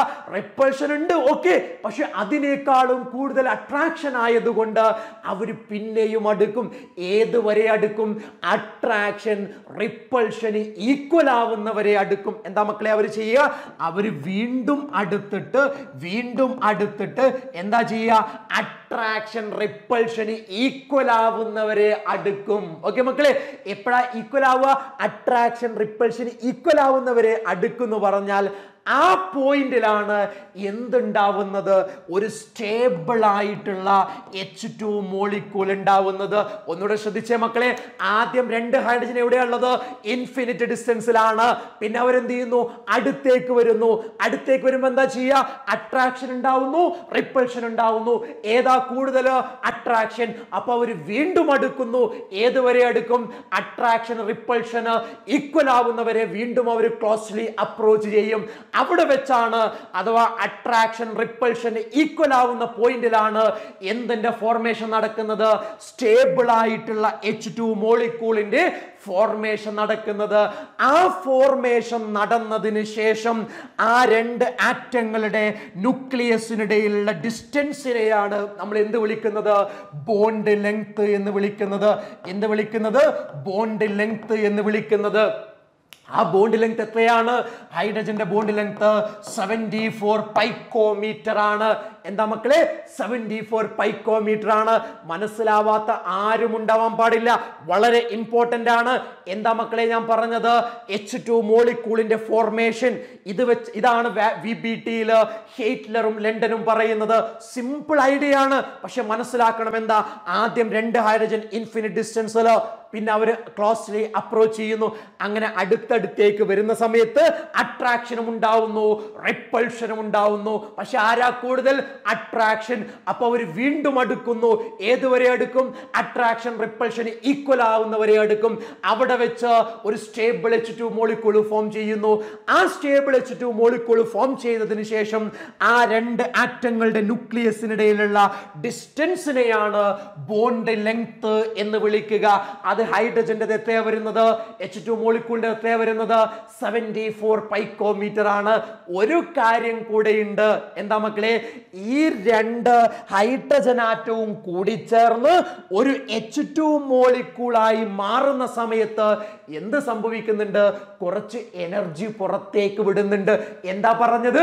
ഈ രണ്ട് ഹൈഡ്രജനും കൂടി ചേർന്ന് ഒരു സ്റ്റേബിൾ ആയിട്ടുള്ള H2 മോളിക്യൂളായി മാറുന്ന സമയത്ത് കുറച്ച് എനർജി പുറത്തേക്ക് വിടുന്നുണ്ട്. ആ എനർജിയെയാണ് നമ്മൾ ബോണ്ട് എൻതാൽപ്പി എന്ന് വിളിക്കുന്നത്. അത് തന്നെയാണ് ബോണ്ട് ഡിസോസിയേഷൻ എൻതാൽപ്പി എന്ന പേരിൽ അറിയപ്പെടുന്നത്. H2 മോളിക്യൂളിന്റെ ബോണ്ട് എൻതാൽപ്പി എത്രയാ? 435.8 ആണ്. എത്ര മക്കളെ? 435.8 കിലോ ജൂൾ പെർ മോൾ ആണ്. ഇതൊക്കെ കാണാതെ അറിഞ്ഞിരിക്കേണ്ടതാണ്. ഇത് അറിഞ്ഞിരിക്കേണ്ടതാണ്. 74 പൈക്കോമീറ്ററും അറിഞ്ഞു വെക്കേണ്ടത് തന്നെയാണ്. അപ്പൊ എന്താ ഇതിന്റെ അർത്ഥം? ഇത് രണ്ടും കൂടി ചേർന്ന് H2 ആയി മാറുമ്പോൾ ഇത്ര എമൗണ്ട് ഓഫ് എനർജി പുറത്തേക്ക് വിടുന്നു എന്നുള്ളതാണ്. ക്ലിയർ ആണല്ലോ? മറ്റൊരു തരത്തിൽ പറഞ്ഞാൽ H2 മോളിക്യൂൾ എന്ന് പറഞ്ഞാൽ എന്താ? രണ്ട് ഹൈഡ്രജൻ ഇടയിൽ ഒരു കോവാലന്റ് ബോണ്ട് അല്ലേ? ആ ബോണ്ട് ബ്രേക്ക് ചെയ്യണമെങ്കിൽ ഇത്ര എമൗണ്ട് ഓഫ് എനർജി കൊടുക്കണം. അതാണ് ബോണ്ട് എൻതാൽപ്പി തന്നെയാണ് ബോണ്ട് ഡിസോസിയേഷൻ എൻതാൽപ്പി എന്നും പറയുന്നത് എന്നതുകൊണ്ട് ഉദ്ദേശിക്കുന്നത്. ക്ലിയർ ആണോ മക്കളെ പറഞ്ഞത്? ഐഡിയ ക്ലിയർ ആണല്ലോ? കൺഫ്യൂഷൻ ഇല്ലല്ലോ? യെസ്. അപ്പൊ മക്കളെ ഇതാണ് നമ്മുടെ എന്തെന്ന് പറയുന്നത്? വാലൻസ് ബോണ്ട് തിയറി. ഇനി നോക്ക്, ഇവിടെ NCERT തന്നിരിക്കുന്ന പിക്ചറാണിത്. എന്താ? ഇവിടെ നമ്മൾ പറഞ്ഞല്ലോ അട്രാക്റ്റീവ് ഫോഴ്സും റിപ്പൾസീവ് ഫോഴ്സും ഉണ്ടാവുന്നു എന്ന്. അത് ഇവർ കാണിച്ചതാണ്. ആദ്യത്തെ ആറ്റത്തിന്റെ ന്യൂക്ലിയസ്, ഇത് രണ്ടാമത്തെ ആറ്റത്തിന്റെ ന്യൂക്ലിയസ്, ഇത് ആദ്യത്തെ ആറ്റത്തിന്റെ ഇലക്ട്രോണ്, ഇത് രണ്ടാമത്തെ ആറ്റത്തിന്റെ ഇലക്ട്രോണ്. അപ്പൊ എന്താ സംഭവിക്കുന്നത്? ആദ്യത്തെ ആറ്റത്തിന്റെ ന്യൂക്ലിയസ് രണ്ടാമത്തെ ആറ്റത്തിന്റെ ഇലക്ട്രോൺ അട്രാക്ട് ചെയ്യുന്നു. രണ്ടാമത്തെ ആറ്റത്തിന്റെ ന്യൂക്ലിയസ് ആദ്യത്തെ ആറ്റത്തിന്റെ ഇലക്ട്രോണിനെ അട്രാക്ട് ചെയ്യുന്നു. അതല്ലേ അട്രാക്ഷൻ പറഞ്ഞത്? അതിവിടെ കാണിച്ചു. ഇനി റിപ്പൾഷൻ എവിടെയാ ഉള്ളത്? ആദ്യത്തെ ആറ്റത്തിന്റെ ന്യൂക്ലിയസ് രണ്ടാമത്തെ ആറ്റത്തിന്റെ ന്യൂക്ലിയസ് തമ്മിൽ റിപ്പൽ ചെയ്യുന്നു. ആദ്യത്തെ ആറ്റത്തിന്റെ ഇലക്ട്രോണ് രണ്ടാമത്തെ ആറ്റത്തിന്റെ ഇലക്ട്രോൺ തമ്മിൽ എന്ത് ചെയ്യുന്നു? റിപ്പൽ ചെയ്യുന്നു. ക്ലിയർ ആണല്ലോ? അപ്പൊ ഈ ചിത്രമൊക്കെ NCERT നിങ്ങൾ കാണുമ്പോൾ എന്തോ വലിയ സംഭവമാണെന്ന് വിചാരിക്കരുത്. സിമ്പിൾ ആയിട്ടുള്ള സാധനമാണ്. ഇനി നോക്ക്, ഇവിടെ എന്താ സംഭവിച്ചത് മനസ്സിലായല്ലോ? ഒന്നുകൂടെ പറയാൻ വേണമെങ്കിൽ എന്താ? ആദ്യം അവർ ഇൻഫിനിറ്റ് ഡിസ്റ്റൻസിൽ, പിന്നെ അവർ അടുത്തേക്ക് വരുന്നു. അടുത്തേക്ക് വരുമ്പോൾ അട്രാക്ഷൻ ഉണ്ട്, റിപ്പൾഷൻ ഉണ്ട്. അട്രാക്ഷൻ കൂടുതലായതുകൊണ്ട് വീണ്ടും അടുക്കുന്നു. ഏതുവരെ അടുക്കും? അട്രാക്ഷൻ റിപ്പൾഷൻ ഈക്വൽ ആവുന്നവരെ അടുക്കും. അവിടെ വെച്ച് ഒരു സ്റ്റേബിൾ H2 മോളിക്യൂൾ ഫോം ചെയ്യുന്നു. അതാണ് എന്തെന്ന് പറയുന്നത്? VBTയിൽ അവർ പറയുന്ന കാര്യം. ക്ലിയർ ആണല്ലോ? ആ സ്റ്റേബിൾ H2 മോളിക്യൂൾ ഫോം ചെയ്തതിന് ശേഷം അവരുടെ ന്യൂക്ലിയസിനിടയിലുള്ള ഡിസ്റ്റൻസ് ആണ് ബോണ്ട് ലെങ്ത്. അത് 74 പൈക്കോമീറ്റർ ആണ്. ഈ രണ്ട് ആറ്റങ്ങളും കമ്പൈൻ ചെയ്ത് സ്റ്റേബിൾ ആയിട്ടുള്ള H2 മോളിക്യൂൾ ഫോം ചെയ്യുന്ന സമയത്ത് റിമൂവ് ചെയ്യുന്ന എമൗണ്ട് ഓഫ് എനർജി ആണ് ബോണ്ട് എൻതാൽപ്പി അല്ലെങ്കിൽ ബോണ്ട് ഡിസോസിയേഷൻ എൻതാൽപ്പി. അത് 435.8 കിലോ ജൂൾ പെർ മോൾ ആണ്. ക്ലിയർ ആണല്ലോ? ഇനി ഇതേ സാധനം തന്നെ ഗ്രാഫിക്കലായിട്ട് റെപ്രസെന്റ് ചെയ്ത ഒരു ഫോം NCERT കൊടുത്തിട്ടുണ്ട്. ഓക്കെ, ഒരു തവണ അത് ക്വസ്റ്റ്യനിലും വന്നിട്ടുണ്ട്. അപ്പൊ അതൊന്ന് പരിചയപ്പെടാതെ പോകാൻ പറ്റുമോ നമുക്ക്? ഇല്ല. ഇതാണ് ആ ഗ്രാഫ്. വളരെ സിമ്പിൾ ആണ്. നമ്മൾ ഈ പറഞ്ഞ കാര്യം തന്നെയാണ്. എന്താണ്? ആദ്യം നമ്മുടെ ഹൈഡ്രജൻ ആറ്റം ഇൻഫിനിറ്റ് ഡിസ്റ്റൻസിലാണുള്ളത്. ഓക്കെ, അതിന്റെ മുന്നേ ഒരു കാര്യം ശ്രദ്ധിക്കുക. എന്താണ് y ആക്സിസ് ഉള്ളത്? എനർജിയാണ്. എന്താ x ആക്സിസ് ഉള്ളത്? ഇന്റർന്യൂക്ലിയർ ഡിസ്റ്റൻസ് ആണ്. ആ ഹൈഡ്രജന് ഇടയിലുള്ള ഡിസ്റ്റൻസ് ആണ്. ഓക്കെ, അതാ ഈ ഗ്രാഫ് ഇവിടുന്ന് അങ്ങോട്ടല്ല പോകുന്നത്, അവിടുന്ന് ഇങ്ങോട്ടാണ് വരുന്നത് എന്ന് മനസ്സിലാക്കുക. ഓക്കെ, നമ്മൾ പറഞ്ഞത് കൃത്യമായിട്ട് അറിയണം. ആദ്യം എങ്ങനെ ഉണ്ടായിരുന്നത്? ആദ്യം നമ്മുടെ ഹൈഡ്രജൻ ആറ്റം ഇൻഫിനിറ്റ് ഡിസ്റ്റൻസിലാണ് ഉണ്ടായിരുന്നത് അല്ലെ? അതാണ് ഇവിടെ കാണിച്ചിട്ടുള്ളത്. ഇവിടെ അടുത്താണ് കാണിച്ചിട്ടുള്ളത്, പക്ഷെ എന്താണ് അത് ഇൻഫിനിറ്റ് ഡിസ്റ്റൻസിലാണ്. പിന്നെ എന്താ ചെയ്യുന്നത്? ഇവര് അടുക്കുന്നു അല്ലെ? ഇവര് ക്ലോസ് ആയിട്ട് വരുന്നു. ആ ക്ലോസ് ആയിട്ടുള്ള സ്ട്രക്ചർ ആണ് ഇവിടെ കൊടുത്തിട്ടുള്ളത്. ഓക്കെ, ഇനി എന്താണ്? ഇവരെന്താണ്? വീണ്ടും അടുക്കുന്നു. എന്താ വീണ്ടും എടുക്കാൻ കാരണം? അട്രാക്ഷൻ റിപ്പൾഷനേക്കാൾ കൂടുതലാണ്. അതുകൊണ്ട് അവർ പിന്നെയും അടുത്തു അല്ലെ? ആ പിന്നെയും അടുത്ത് ഏതുവരെ അടുക്കും? അട്രാക്ഷൻ റിപ്പൾഷൻ ഈക്വൽ ആവുന്നവരെ അടുക്കും അല്ലെ മക്കളെ? അപ്പോൾ അട്രാക്ഷൻ റിപ്പൾഷൻ ഈക്വൽ ആവുന്നവരെ അടുത്ത് അവർ കമ്പൈൻ ചെയ്ത് ഒരു മോളിക്യൂൾ ഉണ്ടാവുന്ന സമയത്ത് കുറച്ച് എമൗണ്ട് ഓഫ് എനർജി പുറത്തേക്ക് വിടുന്നില്ലേ? അതുകൊണ്ടാണ് ഇവിടെ ഇങ്ങനെ വരുന്ന എനർജി ഇങ്ങനെ കുറഞ്ഞ് കുറഞ്ഞ് കുറഞ്ഞ് കുറഞ്ഞ് ഇവിടെ എത്തുന്നത്. അതെന്തിനാ എനർജി കുറയുന്നത്? എനർജി കുറയുന്നത് കുറച്ച് എനർജി പുറത്തേക്ക് വിട്ടിട്ടില്ല മക്കളെ. അതല്ലേ നമ്മൾ 435.8 കിലോ ജൂൾ പെർ മോൾ എന്ന് പറയുന്നത്. അപ്പൊ എപ്പോഴാണ് അത് റിമൂവ് ചെയ്യുന്നത്? ആ സ്റ്റേബിൾ H2 മോളിക്യൂൾ ഫോം ചെയ്യുമ്പോഴാണ് അല്ലേ മക്കളെ? അതിവിടെ കൃത്യമായി കൊടുത്തിട്ടുണ്ട്. 435.8 കിലോ ജൂൾ പെർ മോൾ. അതായത് ഇങ്ങനെ വന്ന സാധനം ഇവിടെ എത്തുമ്പോൾ ഇവിടെ വരുന്ന ഗ്യാപ്പ് എത്രയാണ്? 435.8 കിലോ ജൂൾ. അതെന്താ സംഭവിച്ചത്? ആ സ്റ്റേബിൾ H2 മോളിക്യൂൾ ഫോം ചെയ്തപ്പോൾ റിമൂവ് ചെയ്ത എമൗണ്ട് ഓഫ് എനർജിയാണ്. ഇനി ഒരു കാര്യമുണ്ട്. ഈ സ്റ്റേബിൾ H2 മോളിക്യൂൾ ഫോം ചെയ്യുന്ന സമയത്ത് ഉള്ള ബോണ്ട് ലെങ്ത് എത്രയാ? അത് 74 പൈക്കോമീറ്റർ ആണ്. എത്രയാ? ഞാൻ പറഞ്ഞു അത് എത്രയാ? 74 പൈക്കോമീറ്റർ ആണ്. ഇനി ഒരു കാര്യം എന്താ? ഇനി ഇവിടെ വരെ നമുക്ക് മനസ്സിലായി. അതായത് സ്റ്റേബിൾ H2 മോളിക്യൂൾ ഫോം ചെയ്ത എനർജിയാണ്. ഓക്കെ, പിന്നെ ഇവിടുന്ന് എന്താ മുകളിലേക്ക്? അതായത് അവര് വീണ്ടും അപ്രോച്ച് ചെയ്യുകയാണെങ്കിലോ? നമ്മൾ പറഞ്ഞത് എന്താ? റിപ്പൾഷൻ അട്രാക്ഷൻ ഈക്വൽ ആവുന്നവരെയാണ് വീണ്ടും അടുക്കുക എന്നല്ലേ പറഞ്ഞത്? ആണ്. ഇനി പിന്നെയും അവർ അടുത്താലോ? പിന്നെ അടുത്താൽ റിപ്പൾഷൻ കൂടും. റിപ്പൾഷൻ കൂടിയാൽ എന്താ കൂടുക? എനർജി കൂടും. അതാണ് ഇവിടെ മുകളിലേക്ക് ഇങ്ങനെ വരച്ചിട്ടുള്ളത്. വീണ്ടും അവർ അപ്രോച്ച് ചെയ്യുകയാണെങ്കിൽ റിപ്പൾഷൻ കൂടും, എനർജി ഇങ്ങനെ കൂടി കൂടി വരും. പക്ഷെ അത് സംഭവിക്കുന്നുണ്ടോ? ഇല്ല. എവിടെ വെച്ചാൽ സ്റ്റേബിൾ മോളിക്യൂൾ ഉണ്ടാവുന്നത്? അട്രാക്ഷൻ റിപ്പൾഷൻ ഈക്വൽ ആവുന്ന ഈ പോയിന്റിൽ വെച്ചിട്ടാണ്. എന്തുകൊണ്ടാണ് എനർജി ഇങ്ങനെ താഴ്ന്ന് ഇവിടെ എത്തിയത്? അത് ഫോം ചെയ്യുന്ന സമയത്ത് എനർജി പുറത്തേക്ക് വിടുന്നുണ്ട്. അതുകൊണ്ടാണ് എനർജി ഇങ്ങനെ കുറഞ്ഞു കുറഞ്ഞു വന്നത്. മക്കളെ ക്ലിയർ ആയോ? ആദ്യം ഇൻഫിനിറ്റ് ഡിസ്റ്റൻസിലാണ്, പിന്നെ അവർ അപ്രോച്ച് ചെയ്യുന്നു. അട്രാക്ഷൻ റിപ്പൾഷൻ ഉണ്ട്. അട്രാക്ഷൻ കൂടുതലായിട്ട് വീണ്ടും അപ്രോച്ച് ചെയ്യുന്നു. ഏതുവരെ? Attraction repulsion equal ആവുന്നവരെ. അപ്പോൾ അവരെന്ത് ചെയ്യുന്നുണ്ട്? കുറച്ച് എമൗണ്ട് ഓഫ് എനർജി പുറത്തേക്ക് വിടുന്നുണ്ട്. അതാണ് എനർജി ഇങ്ങനെ കുറഞ്ഞു കുറഞ്ഞു വരുന്നത്. ഓക്കെ, പിന്നെ മുകളിലേക്ക് കാണിച്ചത് എന്താ? പിന്നെയും അവർ അപ്രോച്ച് ചെയ്യുകയാണെങ്കിൽ റിപ്പൾഷൻ കൂടും, എനർജി കൂടും. പക്ഷെ അവിടെ വെച്ചല്ല. പിന്നെ എവിടെ വെച്ചാണ് മോളിക്യൂൾ ഉണ്ടാകുന്നത്? ഈ പോയിന്റിൽ വെച്ചിട്ടാണ്. ഓക്കെ, അപ്പോൾ ഉള്ള റിമൂവ് ചെയ്യുന്ന എമൗണ്ട് ഓഫ് എനർജിയാണ് ബോണ്ട് എൻതാൽപ്പി. അപ്പോൾ അവർക്കിടയിലുള്ള ഡിസ്റ്റൻസ് ആണ് ബോണ്ട് ലെങ്ത് എന്ന് പറയുന്നത്. ക്ലിയർ ആണോ മക്കളെ? യെസ്. അപ്പൊ സിമ്പിൾ ആണ്, ഡീറ്റെയിൽഡ് ആയിട്ട് ഞാൻ പറഞ്ഞിട്ടുണ്ട്. കാരണം ചില കുട്ടികൾക്കെങ്കിലും കൺഫ്യൂഷൻ ഉണ്ടാവുന്ന ഏരിയ ആയതുകൊണ്ടാണ്. ക്ലിയർ ആണോ? അപ്പൊ ഫോക്കസ് ഏരിയയിൽ പറഞ്ഞ രണ്ട് കാര്യങ്ങൾ കൃത്യമായിട്ട് നമ്മൾ എക്സ്പ്ലെയിൻ ചെയ്ത് കഴിഞ്ഞു. ഏതൊക്കെ കാര്യങ്ങളാണ് എക്സ്പ്ലെയിൻ ചെയ്തത്? ഒന്ന് നമ്മുടെ VSCPR തിയറിയാണ് അല്ലെ? അത് പോസ്റ്റുലേറ്റും അതിന്റെ ബോണ്ട് പെയർ വരുന്നതും ബോണ്ട് പെയറും ലോൺ പെയർ വരുന്നതും ഒക്കെ പറഞ്ഞു. പിന്നെ നമ്മുടെ VBT വാലൻസ് ബോണ്ട് തിയറി നമ്മൾ കൃത്യമായിട്ട് തന്നെ പറഞ്ഞിട്ടുണ്ട്. ക്ലിയർ അല്ലേ മക്കളെ? പറഞ്ഞത് മനസ്സിലായിട്ടില്ലേ? യെസ്. അപ്പൊ നമുക്ക് അടുത്ത ടോപ്പിക്കിലേക്ക് പോവാം. എന്താണ്? Types of hybridisation. ഞാൻ പറഞ്ഞു ഹൈബ്രിഡൈസേഷൻ എന്താണ്, അതിൻ്റെ ഫീച്ചേഴ്സ് എന്തൊക്കെയാണ്, അതിൻ്റെ കണ്ടീഷൻസ് എന്തൊക്കെയാണ് എന്നൊക്കെ പറയുന്നുണ്ട് NCERT-യിൽ. നമ്മൾ പഠിച്ചിട്ടുണ്ട് അത്, പക്ഷെ അതൊന്നും ഫോക്കസ് ഏരിയയിലില്ല.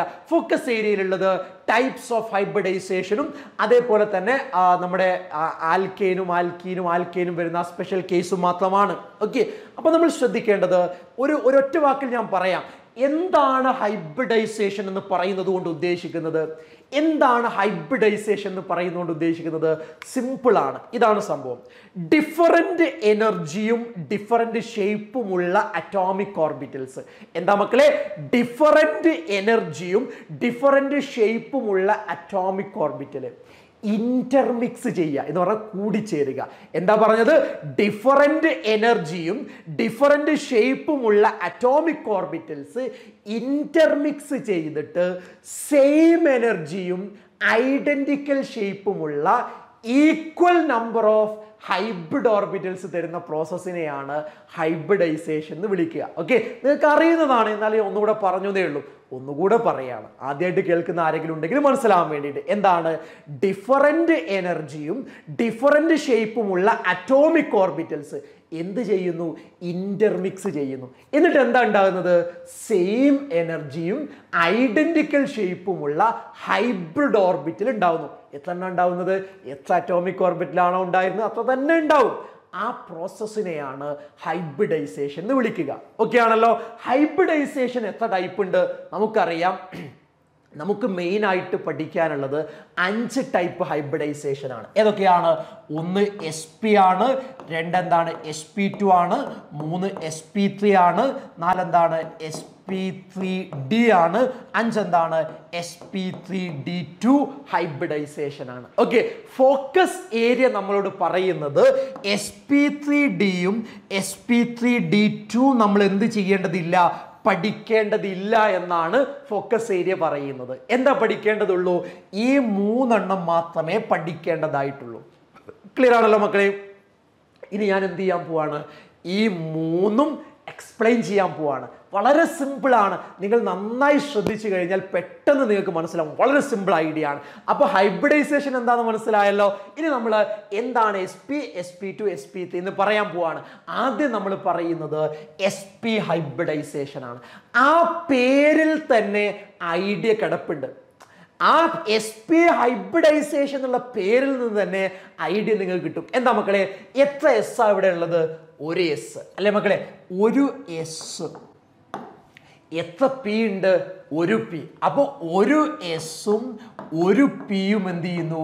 ഇന്റർമിക്സ് ചെയ്യുന്നു. എന്താ മക്കളെ? ഒരു എസും ഒരു പിയും ഇന്റർമിക്സ് ചെയ്യുന്നു.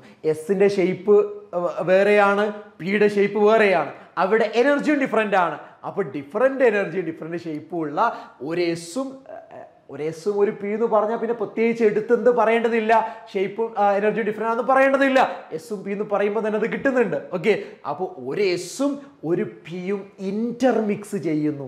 എന്നിട്ട് എന്താ ഉണ്ടാവുക? Equal number of hybrid orbital അല്ലേ ഉണ്ടാവുക. ഈക്വൽ നമ്പർ എന്ന് പറഞ്ഞാൽ എത്രയാ? ഇവിടെ ഒരു എസ് ഒരു പി. അപ്പോൾ 1 + 1 2 അല്ലേ? അപ്പൊ 2 ഹൈബ്രിഡ് ഓർബിറ്റൽ ഉണ്ടാവുക. എന്താ ഹൈബ്രിഡ് ഓർബിറ്റലിന്റെ പേര്? ഒരു എസും ഒരു പിയും അല്ലേ കമ്പൈൻ ചെയ്യുന്നത്. അപ്പൊ അതിനെ നമ്മൾ SP ഹൈബ്രിഡ് ഓർബിറ്റൽ എന്ന് വിളിക്കും അല്ലേ? അപ്പൊ എന്താണ്? ഒരു എസും ഒരു പിയും ഇന്റർമിക്സ് ചെയ്തിട്ട് നമുക്ക് എന്താ കിട്ടുന്നത്? സെയിം എനർജിയും ഐഡന്റിക്കൽ ഷേപ്പുമുള്ള 2 SP ഹൈബ്രിഡൈസ്ഡ് ഓർബിറ്റൽ കിട്ടുന്ന പ്രോസസ്സിനെയാണ് SP ഹൈബ്രിഡൈസേഷൻ എന്ന് വിളിക്കുക. സിമ്പിൾ ഐഡിയ ആണ് മക്കളെ. ഒന്ന് പറഞ്ഞ് SP ഹൈബ്രിഡൈസേഷൻ എന്ന് കാണുമ്പോൾ തന്നെ ഐഡിയ മനസ്സിലേക്ക് വരണം. എന്താ? ഒരു എസും ഒരു പിയും കമ്പൈൻ ചെയ്യുന്നു. എന്നിട്ട് എന്താ ഉണ്ടാവുന്നത്? ഹൈബ്രിഡൈസേഷൻ അല്ലേ? ഹൈബ്രിഡൈസേഷൻ ആണെങ്കിൽ ഉണ്ടാവുന്നത് സെയിം എനർജിയും ഐഡന്റിക്കൽ ഷേപ്പുമുള്ള ഹൈബ്രിഡ് ഓർബിറ്റലായിരിക്കും. ഇവിടെ ഏത് ഹൈബ്രിഡ് ഓർബിറ്റലാണ് ഉണ്ടാവുന്നത്? എത്ര എണ്ണ ഉണ്ടാവുന്നത്? 2 SP ഹൈബ്രിഡ് ഓർബിറ്റലാണ് ഉണ്ടാവുന്നത്. അങ്ങനെ ആ ഹൈബ്രിഡൈസേഷനെയാണ് SP ഹൈബ്രിഡൈസേഷൻ എന്ന് വിളിക്കുക. അടുത്തത് ഞാൻ പറയില്ല, അടുത്തത് നിങ്ങൾ പറയണം. എന്താ SP ഹൈബ്രിഡൈസേഷൻ? ഒരു എസും ഒരു പിയും കമ്പൈൻ ചെയ്തുകൊണ്ട് സെയിം എനർജിയും ഐഡന്റിക്കൽ ഷേപ്പുമുള്ള 2 SP ഹൈബ്രിഡൈസ്ഡ് ഓർബിറ്റൽ ഉണ്ടാവുന്ന പ്രോസസ്സിനെയാണ് നമ്മൾ SP ഹൈബ്രിഡൈസേഷൻ എന്ന് വിളിക്കുക. ക്ലിയർ ആണല്ലോ പറഞ്ഞത്? ഇനി ഒരു കാര്യം കൂടെ അറിയുന്നത് നല്ലതാണ്. ഇവിടെ നോക്ക്, എത്ര ഹൈബ്രിഡ് ഓർബിറ്റലാണ് ഉണ്ടാവുന്നത്? 2 ഹൈബ്രിഡ് ഓർബിറ്റലാണ് ഉണ്ടാവുന്നത് എങ്കിൽ അതിന്റെ ബോണ്ട് ആംഗിൾ എന്തായിരിക്കും? 180 ഡിഗ്രി ആയിരിക്കും. നമ്മൾ VSCPR തിയറിയിൽ ആദ്യത്തെ ടേബിളിൽ പഠിച്ചതല്ലേ? 2 ഇലക്ട്രോൺ പെയർ ആണെങ്കിൽ 180 ഡിഗ്രി ലീനിയർ എന്ന് പഠിച്ചതല്ലേ? ഇവിടെ ഇലക്ട്രോൺ പെയർ അല്ല, ഹൈബ്രിഡ് ഓർബിറ്റലാണെന്ന് മാറ്റമുള്ളൂ. അതേ സാധനം തന്നെയാ. അതായത് 2 എണ്ണം ആയതുകൊണ്ട് 180 ഡിഗ്രി ആണ്. അതിന്റെ ജിയോമെട്രി എന്താ വരിക? ലീനിയർ ആണ്. ഇതാണ് SP ഹൈബ്രിഡൈസേഷനുമായി ബന്ധപ്പെട്ട് ബന്ധപ്പെട്ട് മക്കൾ പഠിച്ചിരിക്കേണ്ടത് എന്താ sp ഹൈബ്രിഡൈസേഷൻ? ഒരു എസും ഒരു പിയും ഇന്റർമിക്സ് ചെയ്ത് സെയിം എനർജിയും ഐഡന്റിക്കൽ ഷേപ്പുമുള്ള എന്തുണ്ടാവുന്നു മക്കളെ? എന്തുണ്ടാവുന്നു? സെയിം എനർജിയും ഐഡന്റിക്കൽ ഷേപ്പുള്ള രണ്ട് sp ഹൈബ്രിഡൈസ്ഡ് ഓർബിറ്റിൽ ഉണ്ടാവുന്ന പ്രോസസ്സിനെയാണ് sp ഹൈബ്രിഡൈസേഷൻ എന്ന് വിളിക്കുക. അതിന്റെ ബോണ്ട് ആംഗിൾ 180 ഡിഗ്രി ആണ്. അതിന്റെ ജിയോമെട്രി ലീനിയർ ആണ്. എന്താ മക്കളെ ജിയോമെട്രി? ലീനിയർ ജിയോമെട്രി ആണ്. ഇത് ക്ലിയർ? സിമ്പിൾ ആയിട്ടുള്ള ഒരു ഐഡിയ ആണ്. ഇനി നമുക്ക് ഇത് മാത്രം പറഞ്ഞാൽ പോരാ, എക്സാമ്പിൾ കിട്ടണം. ഞാൻ എടുക്കുന്ന എക്സാമ്പിൾ നോക്കിയാൽ മക്കളെ, എന്താ എക്സാമ്പിൾ ആയിട്ട് എടുക്കുന്നത്? ഞാൻ എടുക്കുന്ന എക്സാമ്പിൾ BeCl2 ആണ്. എന്താ മക്കളെ? BeCl2. കൃത്യമായി ശ്രദ്ധിക്കുക, ഐഡിയ നിങ്ങൾ മനസ്സിലാക്കണം. നോക്ക്, ഇവിടെ ആരാ central atom? Central atom beryllium ആണ്. ബെർലിയത്തിന്റെ അറ്റോമിക് നമ്പർ എത്രയാ? ബെർലിയത്തിന്റെ അറ്റോമിക് നമ്പർ എല്ലാവർക്കും അറിയാം, അത് 4 ആണ്. ക്ലിയർ ആണല്ലോ? യെസ്. അങ്ങനെയാണെങ്കിൽ അതിന്റെ കോൺഫിഗറേഷൻ എന്താ മക്കളെ വരിക? അതിന്റെ ഗ്രൗണ്ട് സ്റ്റേറ്റ് വേണമെങ്കിൽ ഇവിടെ GS എന്ന് എഴുതാം. എന്താ GS എന്ന് പറയുക? ഗ്രൗണ്ട് സ്റ്റേറ്റ്, സാധാരണ ഉള്ള കോൺഫിഗറേഷൻ 1s2 2s2 എന്നാണ് ഉണ്ടാവുക. ക്ലിയർ ആണല്ലോ മക്കളെ? യെസ്. ഇനി 2s കഴിഞ്ഞാൽ ആരാ ഉണ്ടാവുക? 1s 2s കഴിഞ്ഞാൽ 2p ആണ് ഉണ്ടാവുക. പക്ഷെ 2pയിൽ ഇലക്ട്രോൺ ഉണ്ടോ? ഇല്ല. അപ്പോൾ വേണമെങ്കിൽ അവിടെ 0 എന്ന് കൊടുക്കാം. ക്ലിയർ ആണല്ലോ? ഇനി നോക്ക്, ഞാൻ നിങ്ങളോട് ചോദിക്കട്ടെ, ഇത് 1s എത്ര ഇലക്ട്രോണാ? 2. 2s എത്ര ഇലക്ട്രോണാ? 2. 2pയിൽ എത്ര ഇലക്ട്രോണാ? ഇലക്ട്രോൺ ഒന്നുമില്ല, 0 ആണ്, വേക്കൻ്റ് ആണ്. അപ്പോൾ ഞാൻ ചോദിക്കട്ടെ, ഈ BeCl2 എന്ന് പറഞ്ഞാൽ അതിൻ്റെ അർത്ഥം എന്താ? ബെർലിയം 2 ക്ലോറിനുമായിട്ട് കമ്പൈൻ ചെയ്യുന്നുണ്ട് എന്നല്ലേ മക്കളെ അതിൻ്റെ അർത്ഥം? എന്താണ്? BeCl2 എന്ന് പറഞ്ഞാൽ ബെർലിയം 2 ക്ലോറിനുമായിട്ട് കമ്പൈൻ ചെയ്യുന്നുണ്ട് എന്നാണ് അതിൻ്റെ അർത്ഥം. ക്ലിയർ ആണല്ലോ പറഞ്ഞത്? പക്ഷെ നിങ്ങൾ ഓർബിറ്റൽ ഓവർലാപ്പ് കോൺസെപ്റ്റ് പഠിച്ചിട്ടുണ്ട്. ഫോക്കസ് ഏരിയയിൽ അതില്ല. എന്താ ഓർബിറ്റൽ ഓവർലാപ്പ് കോൺസെപ്റ്റിൽ പറയുന്നത്? ഹാഫ് ഫിൽഡ് ഓർബിറ്റൽ ഓവർലാപ്പ് ചെയ്യുമ്പോഴാണ് കൊവാലന്റ് ബോണ്ട് ഉണ്ടാകുന്നത്. അതായത് BeCl2 എന്ന് പറഞ്ഞാൽ ബെർലിയം 2 ക്ലോറിനുമായിട്ട് കൊവാലന്റ് ബോണ്ട് ഉണ്ടാക്കുന്നുണ്ടെന്നല്ലേ? അപ്പൊ അത് ഉണ്ടാക്കണമെങ്കിൽ ഹാഫ് ഫിൽഡ് ഓർബിറ്റൽ വേണം. ഇവിടെ എവിടെയെങ്കിലും ഹാഫ് ഫിൽഡ് ഓർബിറ്റൽ ഉണ്ടോ? ഇല്ല. അതിന്റെ അർത്ഥം എന്താ? ഈ ബെർലിയത്തിന് ഒരു എക്സൈറ്റഡ് സ്റ്റേറ്റ് ഉണ്ട്. എന്താ എക്സൈറ്റഡ് സ്റ്റേറ്റ്? എനർജി കൂടിയ സ്റ്റേറ്റ് ആണ്.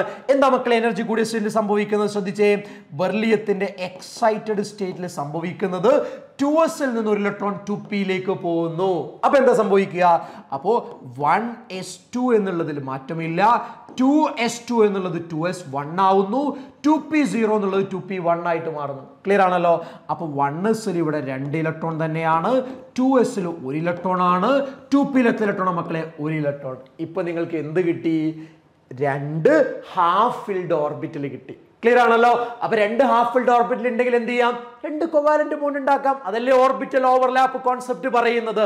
ഫോക്കസ് ഏരിയയിൽ ഇല്ലാത്തതുകൊണ്ട് ഞാൻ അത് പറയുന്നില്ല. അപ്പൊ നോക്ക്, 2 ഹാഫ് ഫിൽഡ് ഓർബിറ്റൽ കിട്ടി. ഇനിയാണ് എന്ത് ചെയ്യേണ്ടത്? ഈ എസും ഈ പിയും ഹൈബ്രിഡൈസ് ചെയ്യേണ്ടത്. കാരണം എന്താ? ഇവരുടെ എനർജി സെയിം ആണോ? അല്ല. ഇവിടെ ഷേപ്പ് സെയിം ആണോ? അല്ല. അത് സെയിം ആക്കാൻ വേണ്ടിയിട്ട് ഇവർ ഇന്റർമിക്സ് ചെയ്യുന്നു. മക്കളെ, ഒരു എസും ഒരു പിയും ഇന്റർമിക്സ് ചെയ്യുന്ന പ്രോസസ് എന്താ? അത് sp ഹൈബ്രിഡൈസേഷൻ ആണ്. എന്താ മക്കളെ? sp ഹൈബ്രിഡൈസേഷൻ ആണ്. sp ഹൈബ്രിഡൈസേഷൻ നടന്നാൽ എന്താ ഉണ്ടാവുക? sp ഹൈബ്രിഡൈസേഷൻ നടന്നാൽ എന്താ ഉണ്ടാവുക? സെയിം എനർജിയും ഐഡന്റിക്കൽ ഷേപ്പുമുള്ള 2 sp ഹൈബ്രിഡൈസ്ഡ് ഓർബിറ്റൽ ഉണ്ടാവൂലേ? അപ്പൊ നോക്ക്, ഇതൊരു sp ഹൈബ്രിഡൈസ്ഡ് ഓർബിറ്റൽ ആണ്. ഇതെന്താണ്? രണ്ടാമത്തെ sp ഹൈബ്രിഡൈസ്ഡ് ഓർബിറ്റൽ ആണ്. മനസ്സിലാവണമെങ്കിൽ ഇവിടെ എഴുതാം. എന്താ? ഇത് sp ആണ്, ഇതും sp ആണ്. അറിയുന്നവർ എഴുതണമെന്നില്ല. അപ്പൊ സെയിം എനർജിയും ഐഡന്റിക്കൽ ഷേപ്പുമുള്ള 2 sp ഹൈബ്രിഡൈസ്ഡ് ഓർബിറ്റൽ വന്നു. ഇനി അതിലേക്ക് ആരാ ബോണ്ട് ചെയ്യുന്നത്? ആരാ ബോണ്ട് ചെയ്യുന്നത്? ക്ലോറിൻ അല്ലേ? നിങ്ങൾ പറയും മക്കളെ, ക്ലോറിന്റെ അറ്റോമിക് നമ്പർ എത്രയാ? 17. എന്താ configuration? 1s2 2s2 2p6 3s2 3p5 അല്ലേ മക്കളെ വരിക? 3p5. അപ്പൊ നിങ്ങൾ നോക്കി, ഇതൊന്നും ഫുൾ എഴുതണമെന്നില്ല. 3p5 എന്ന് പറഞ്ഞാൽ എന്താ? ഇവിടെ 1 2 3 4 5. അപ്പൊ നിങ്ങൾ നോക്കിക്കേ, ഇവിടെ ഒരു ഹാഫ് ഫിൽഡ് ഓർബിറ്റൽ ഇല്ലേ മക്കളെ? ഏത് ഓർബിറ്റലാ? ഈ 3p ഓർബിറ്റലാണ്. ആ ഹാഫ് ഫിൽഡ് ഓർബിറ്റലാണ് നമ്മുടെ ഈ sp ഹൈബ്രിഡൈസ്ഡ് ഓർബിറ്റലുമായിട്ട് ഓവർലാപ്പ് ചെയ്യുക. അപ്പൊ എങ്ങനെ ഓവർലാപ്പ് ചെയ്യുക? ഇവർ 180 ഡിഗ്രി വരണ്ടേ, ലീനിയർ വരണ്ടേ. അപ്പൊ എന്താണ്, ഒരു പി ഓർബിറ്റിൽ ഇവിടെ വന്ന് ഓവർലാപ്പ് ചെയ്യും. അതെന്തിനാ ഞാൻ ഡംബല് കൊടുത്തത്? ഈ ഹാഫ് ഫിൽഡ് ഓർബിറ്റിലല്ലേ വരുന്നത്. ഇതാരാ? ഇത് 3p ഓർബിറ്റിലല്ലേ. പീന്റെ ഷേപ്പ് എന്താ? ഡംബല്. നമ്മൾ പഠിച്ചതല്ലേ അത്. യെസ്. അപ്പൊ ഇവിടെ ഒരു ഓവർലാപ്പ് ചെയ്തു. ഈ ഓവർലാപ്പ് ചെയ്തപ്പോ ബെർലിയം എന്ത് ചെയ്തു? ഒരു ക്ലോറിനുമായിട്ട് ഒരു കോവാലന്റ് ബോണ്ട് ഉണ്ടാക്കി. ഇനി 2 ക്ലോറിൻ ഇല്ലേ, അടുത്ത ക്ലോറിനും ഇതേപോലെ രണ്ടാമത്തെ sp ഹൈബ്രിഡൈസ്ഡ് ഓർബിറ്റലുമായിട്ട് ഓവർലാപ്പ് ചെയ്യുന്നു. അപ്പൊ എന്ത് വരുന്നു? രണ്ടാമത്തെ കോവാലന്റ് ബോണ്ട് വരുന്നു. അപ്പൊ എന്താ മക്കളെ, അവർക്കിടയിൽ വരുന്ന ആംഗിൾ എത്രയാ? 180 ഡിഗ്രി. എന്താ മക്കളെ ജിയോമെട്രി? ലീനിയർ ജിയോമെട്രി ആണ്. Is it clear? ഇതാണ് sp ഹൈബ്രിഡൈസേഷൻ എന്ന് പറയുന്നത്. ക്ലിയർ ആണോ മക്കളെ? എന്താ sp ഹൈബ്രിഡൈസേഷൻ? ഒരു എസും ഒരു പിയും ഇന്റർമിക്സ് ചെയ്ത് സെയിം എനർജിയും ഐഡന്റിക്കൽ ഷേപ്പുമുള്ള 2 sp ഹൈബ്രിഡൈസ്ഡ് ഓർബിറ്റിൽ ഉണ്ടാവുന്ന പ്രോസസ്സാണ് sp ഹൈബ്രിഡൈസേഷൻ. ഓക്കെ, അതിന്റെ ബോണ്ട് ആംഗിൾ എന്താ? 180 ഡിഗ്രി. അതിന്റെ ജിയോമെട്രി എന്താ? ലീനിയർ. അതിന്റെ ഒരു എക്സാമ്പിൾ നമ്മൾ ഡിസ്കസ് ചെയ്തു. അതേതാണ്? അത് BeCl2 ആണ്. ക്ലിയർ ആണോ പറഞ്ഞത്? ഐഡിയ ക്ലിയർ അല്ലേ മക്കളെ? യെസ്.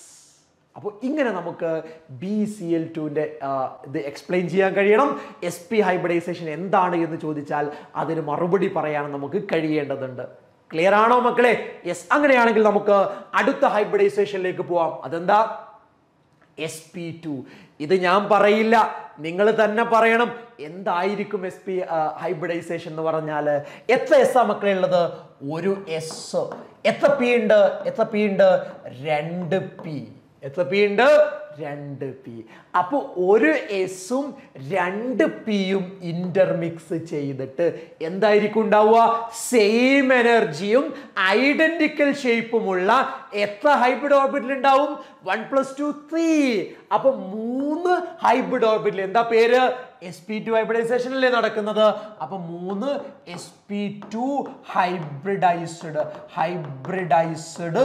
ഓർബിറ്റലാണ് ഉണ്ടാവുക. ഈ പ്രോസസ്സിനെയാണ് നമ്മൾ sp2 ഹൈബ്രിഡൈസേഷൻ എന്ന് വിളിക്കുന്നത്. എന്താ മക്കളെ സംഭവം? ഒരു എസും 2pയും ഇന്റർമിക്സ് ചെയ്തിട്ട് സെയിം എനർജിയും ഐഡന്റിക്കൽ ഷേപ്പുമുള്ള 3 sp2 ഹൈബ്രിഡൈസ്ഡ് ഓർബിറ്റൽ ഉണ്ടാവുന്ന പ്രോസസ്സിനെയാണ് sp2 ഹൈബ്രിഡൈസേഷൻ എന്ന് വിളിക്കുന്നത്. ക്ലിയർ ആണോ മക്കളെ പറയുന്നത്? കൺഫ്യൂഷൻ ഇല്ലല്ലോ? യെസ്. ഇനി നോക്ക്, 2 വന്നാൽ 180 ഡിഗ്രി ലീനിയർ. 3 വന്നാലോ? ഓർത്ത് പറയും. 3 വന്നാലോ? നിങ്ങൾ പറയണം 120 ഡിഗ്രി. എന്താ ഷേപ്പ്? Trigonal planar. എന്താ മക്കളെ? Trigonal planar. ക്ലിയർ ആയിട്ട് അറിഞ്ഞിരിക്കേണ്ടതാണ്. എന്താണ് trigonal planar? Is it clear? Clear ആണോ മക്കളെ? യെസ്. അപ്പൊ അത് കിട്ടി. അപ്പൊ ഒന്നുകൂടെ പറഞ്ഞ എന്താ sp2 ഹൈബ്രിഡൈസേഷൻ? ഒരു എസും 2pയും ഇന്റർമിക്സ് ചെയ്ത് സെയിം എനർജിയും ഐഡന്റിക്കൽ ഷേപ്പുമുള്ള 3 sp2 ഹൈബ്രിഡൈസ്ഡ് ഓർബിറ്റൽ ഉണ്ടാകുന്ന പ്രോസസ്സാണ് sp2 ഹൈബ്രിഡൈസേഷൻ. എന്താ shape? Trigonal planar. Bond angle 120 degree. Clear? Yes. ഇനി നോക്ക്, എക്സാമ്പിളിലേക്ക് പോവാണ്. എന്താ മക്കളെ നമ്മുടെ എക്സാമ്പിള്? നമ്മുടെ എക്സാമ്പിള് BF3 എന്ന് നിങ്ങൾക്ക് എടുക്കാവുന്നതാണ്. എന്താണ്? ഒന്നെങ്കിൽ BF3 എന്ന് എടുക്കുക, അല്ലെങ്കിൽ BCl3 എന്ന് എടുക്കുക. ഏത് വേണമെങ്കിലും നിങ്ങൾക്ക് എടുക്കാം. ഓക്കെ, ഞാൻ നോക്ക്. സെൻട്രൽ ആറ്റം ഏതാ? Central atom ബോറോണാണ്. ബോറോണിന്റെ അറ്റോമിക് നമ്പർ എത്രയാ? 5 ആണ്. അതിന്റെ ഗ്രൗണ്ട് സ്റ്റേറ്റ് കോൺഫിഗറേഷൻ എത്രയാ? നിങ്ങൾക്ക് അറിയാം. അത് 1s2 2s2 2p1 ആണ്. ആണല്ലോ മക്കളെ? അപ്പൊ 1s-ൽ 2 ഇലക്ട്രോൺ ഉണ്ട്, 2s-ൽ 2 ഇലക്ട്രോൺ ഉണ്ട്, 2p-ൽ എത്ര ഇലക്ട്രോൺ ആണുള്ളത്? 1 ഇലക്ട്രോൺ ആണുള്ളത്. ക്ലിയർ ആണല്ലോ? യെസ്. ഇനി ഞാൻ മക്കളോട് ചോദിക്കുന്നത്, ബോറോൺ എത്ര ഫ്ലൂറിനുമായിട്ടാണ് കമ്പൈൻ ചെയ്യുന്നത്? അല്ലെങ്കിൽ എത്ര ക്ലോറിനുമായിട്ടാണ് കമ്പൈൻ ചെയ്യുന്നത്? 3 ആളുകളുമായിട്ട് കമ്പൈൻ ചെയ്യണമെങ്കിൽ 3 ഹാഫ് ഫിൽഡ് ഓർബിറ്റൽ വേണം. ഇവിടെ ഒരു ഹാഫ് ഫിൽഡ് ഓർബിറ്റൽ അല്ലേ ഉള്ളൂ. എന്താ മനസ്സിലായത്?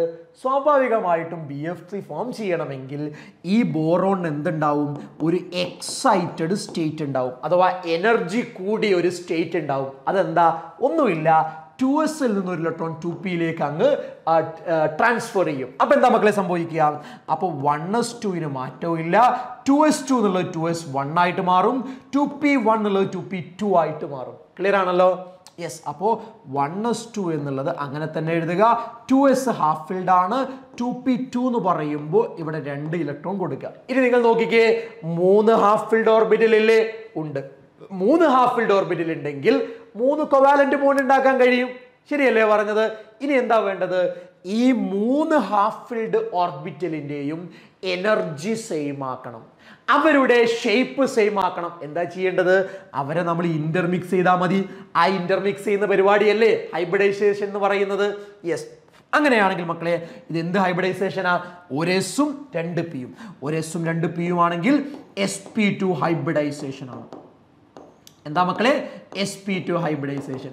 ഞാൻ നിങ്ങളോട് ചോദിക്കട്ടെ, sp2 ഹൈബ്രിഡൈസേഷൻ നടന്നാൽ എന്താ ഉണ്ടാവുക? സെയിം എനർജിയും ഐഡന്റിക്കൽ ഷേപ്പുമുള്ള 3 sp2 ഹൈബ്രിഡൈസ്ഡ് ഓർബിറ്റൽ അല്ലേ ഉണ്ടാവുക? യെസ്. അങ്ങനെയാണെങ്കിൽ അതിന്റെ ഷേപ്പ് ഞാൻ ഇന്ന് ശ്രദ്ധിച്ചേ നോക്ക്. ഇതൊരു sp2 ഹൈബ്രിഡൈസ്ഡ് ഓർബിറ്റൽ.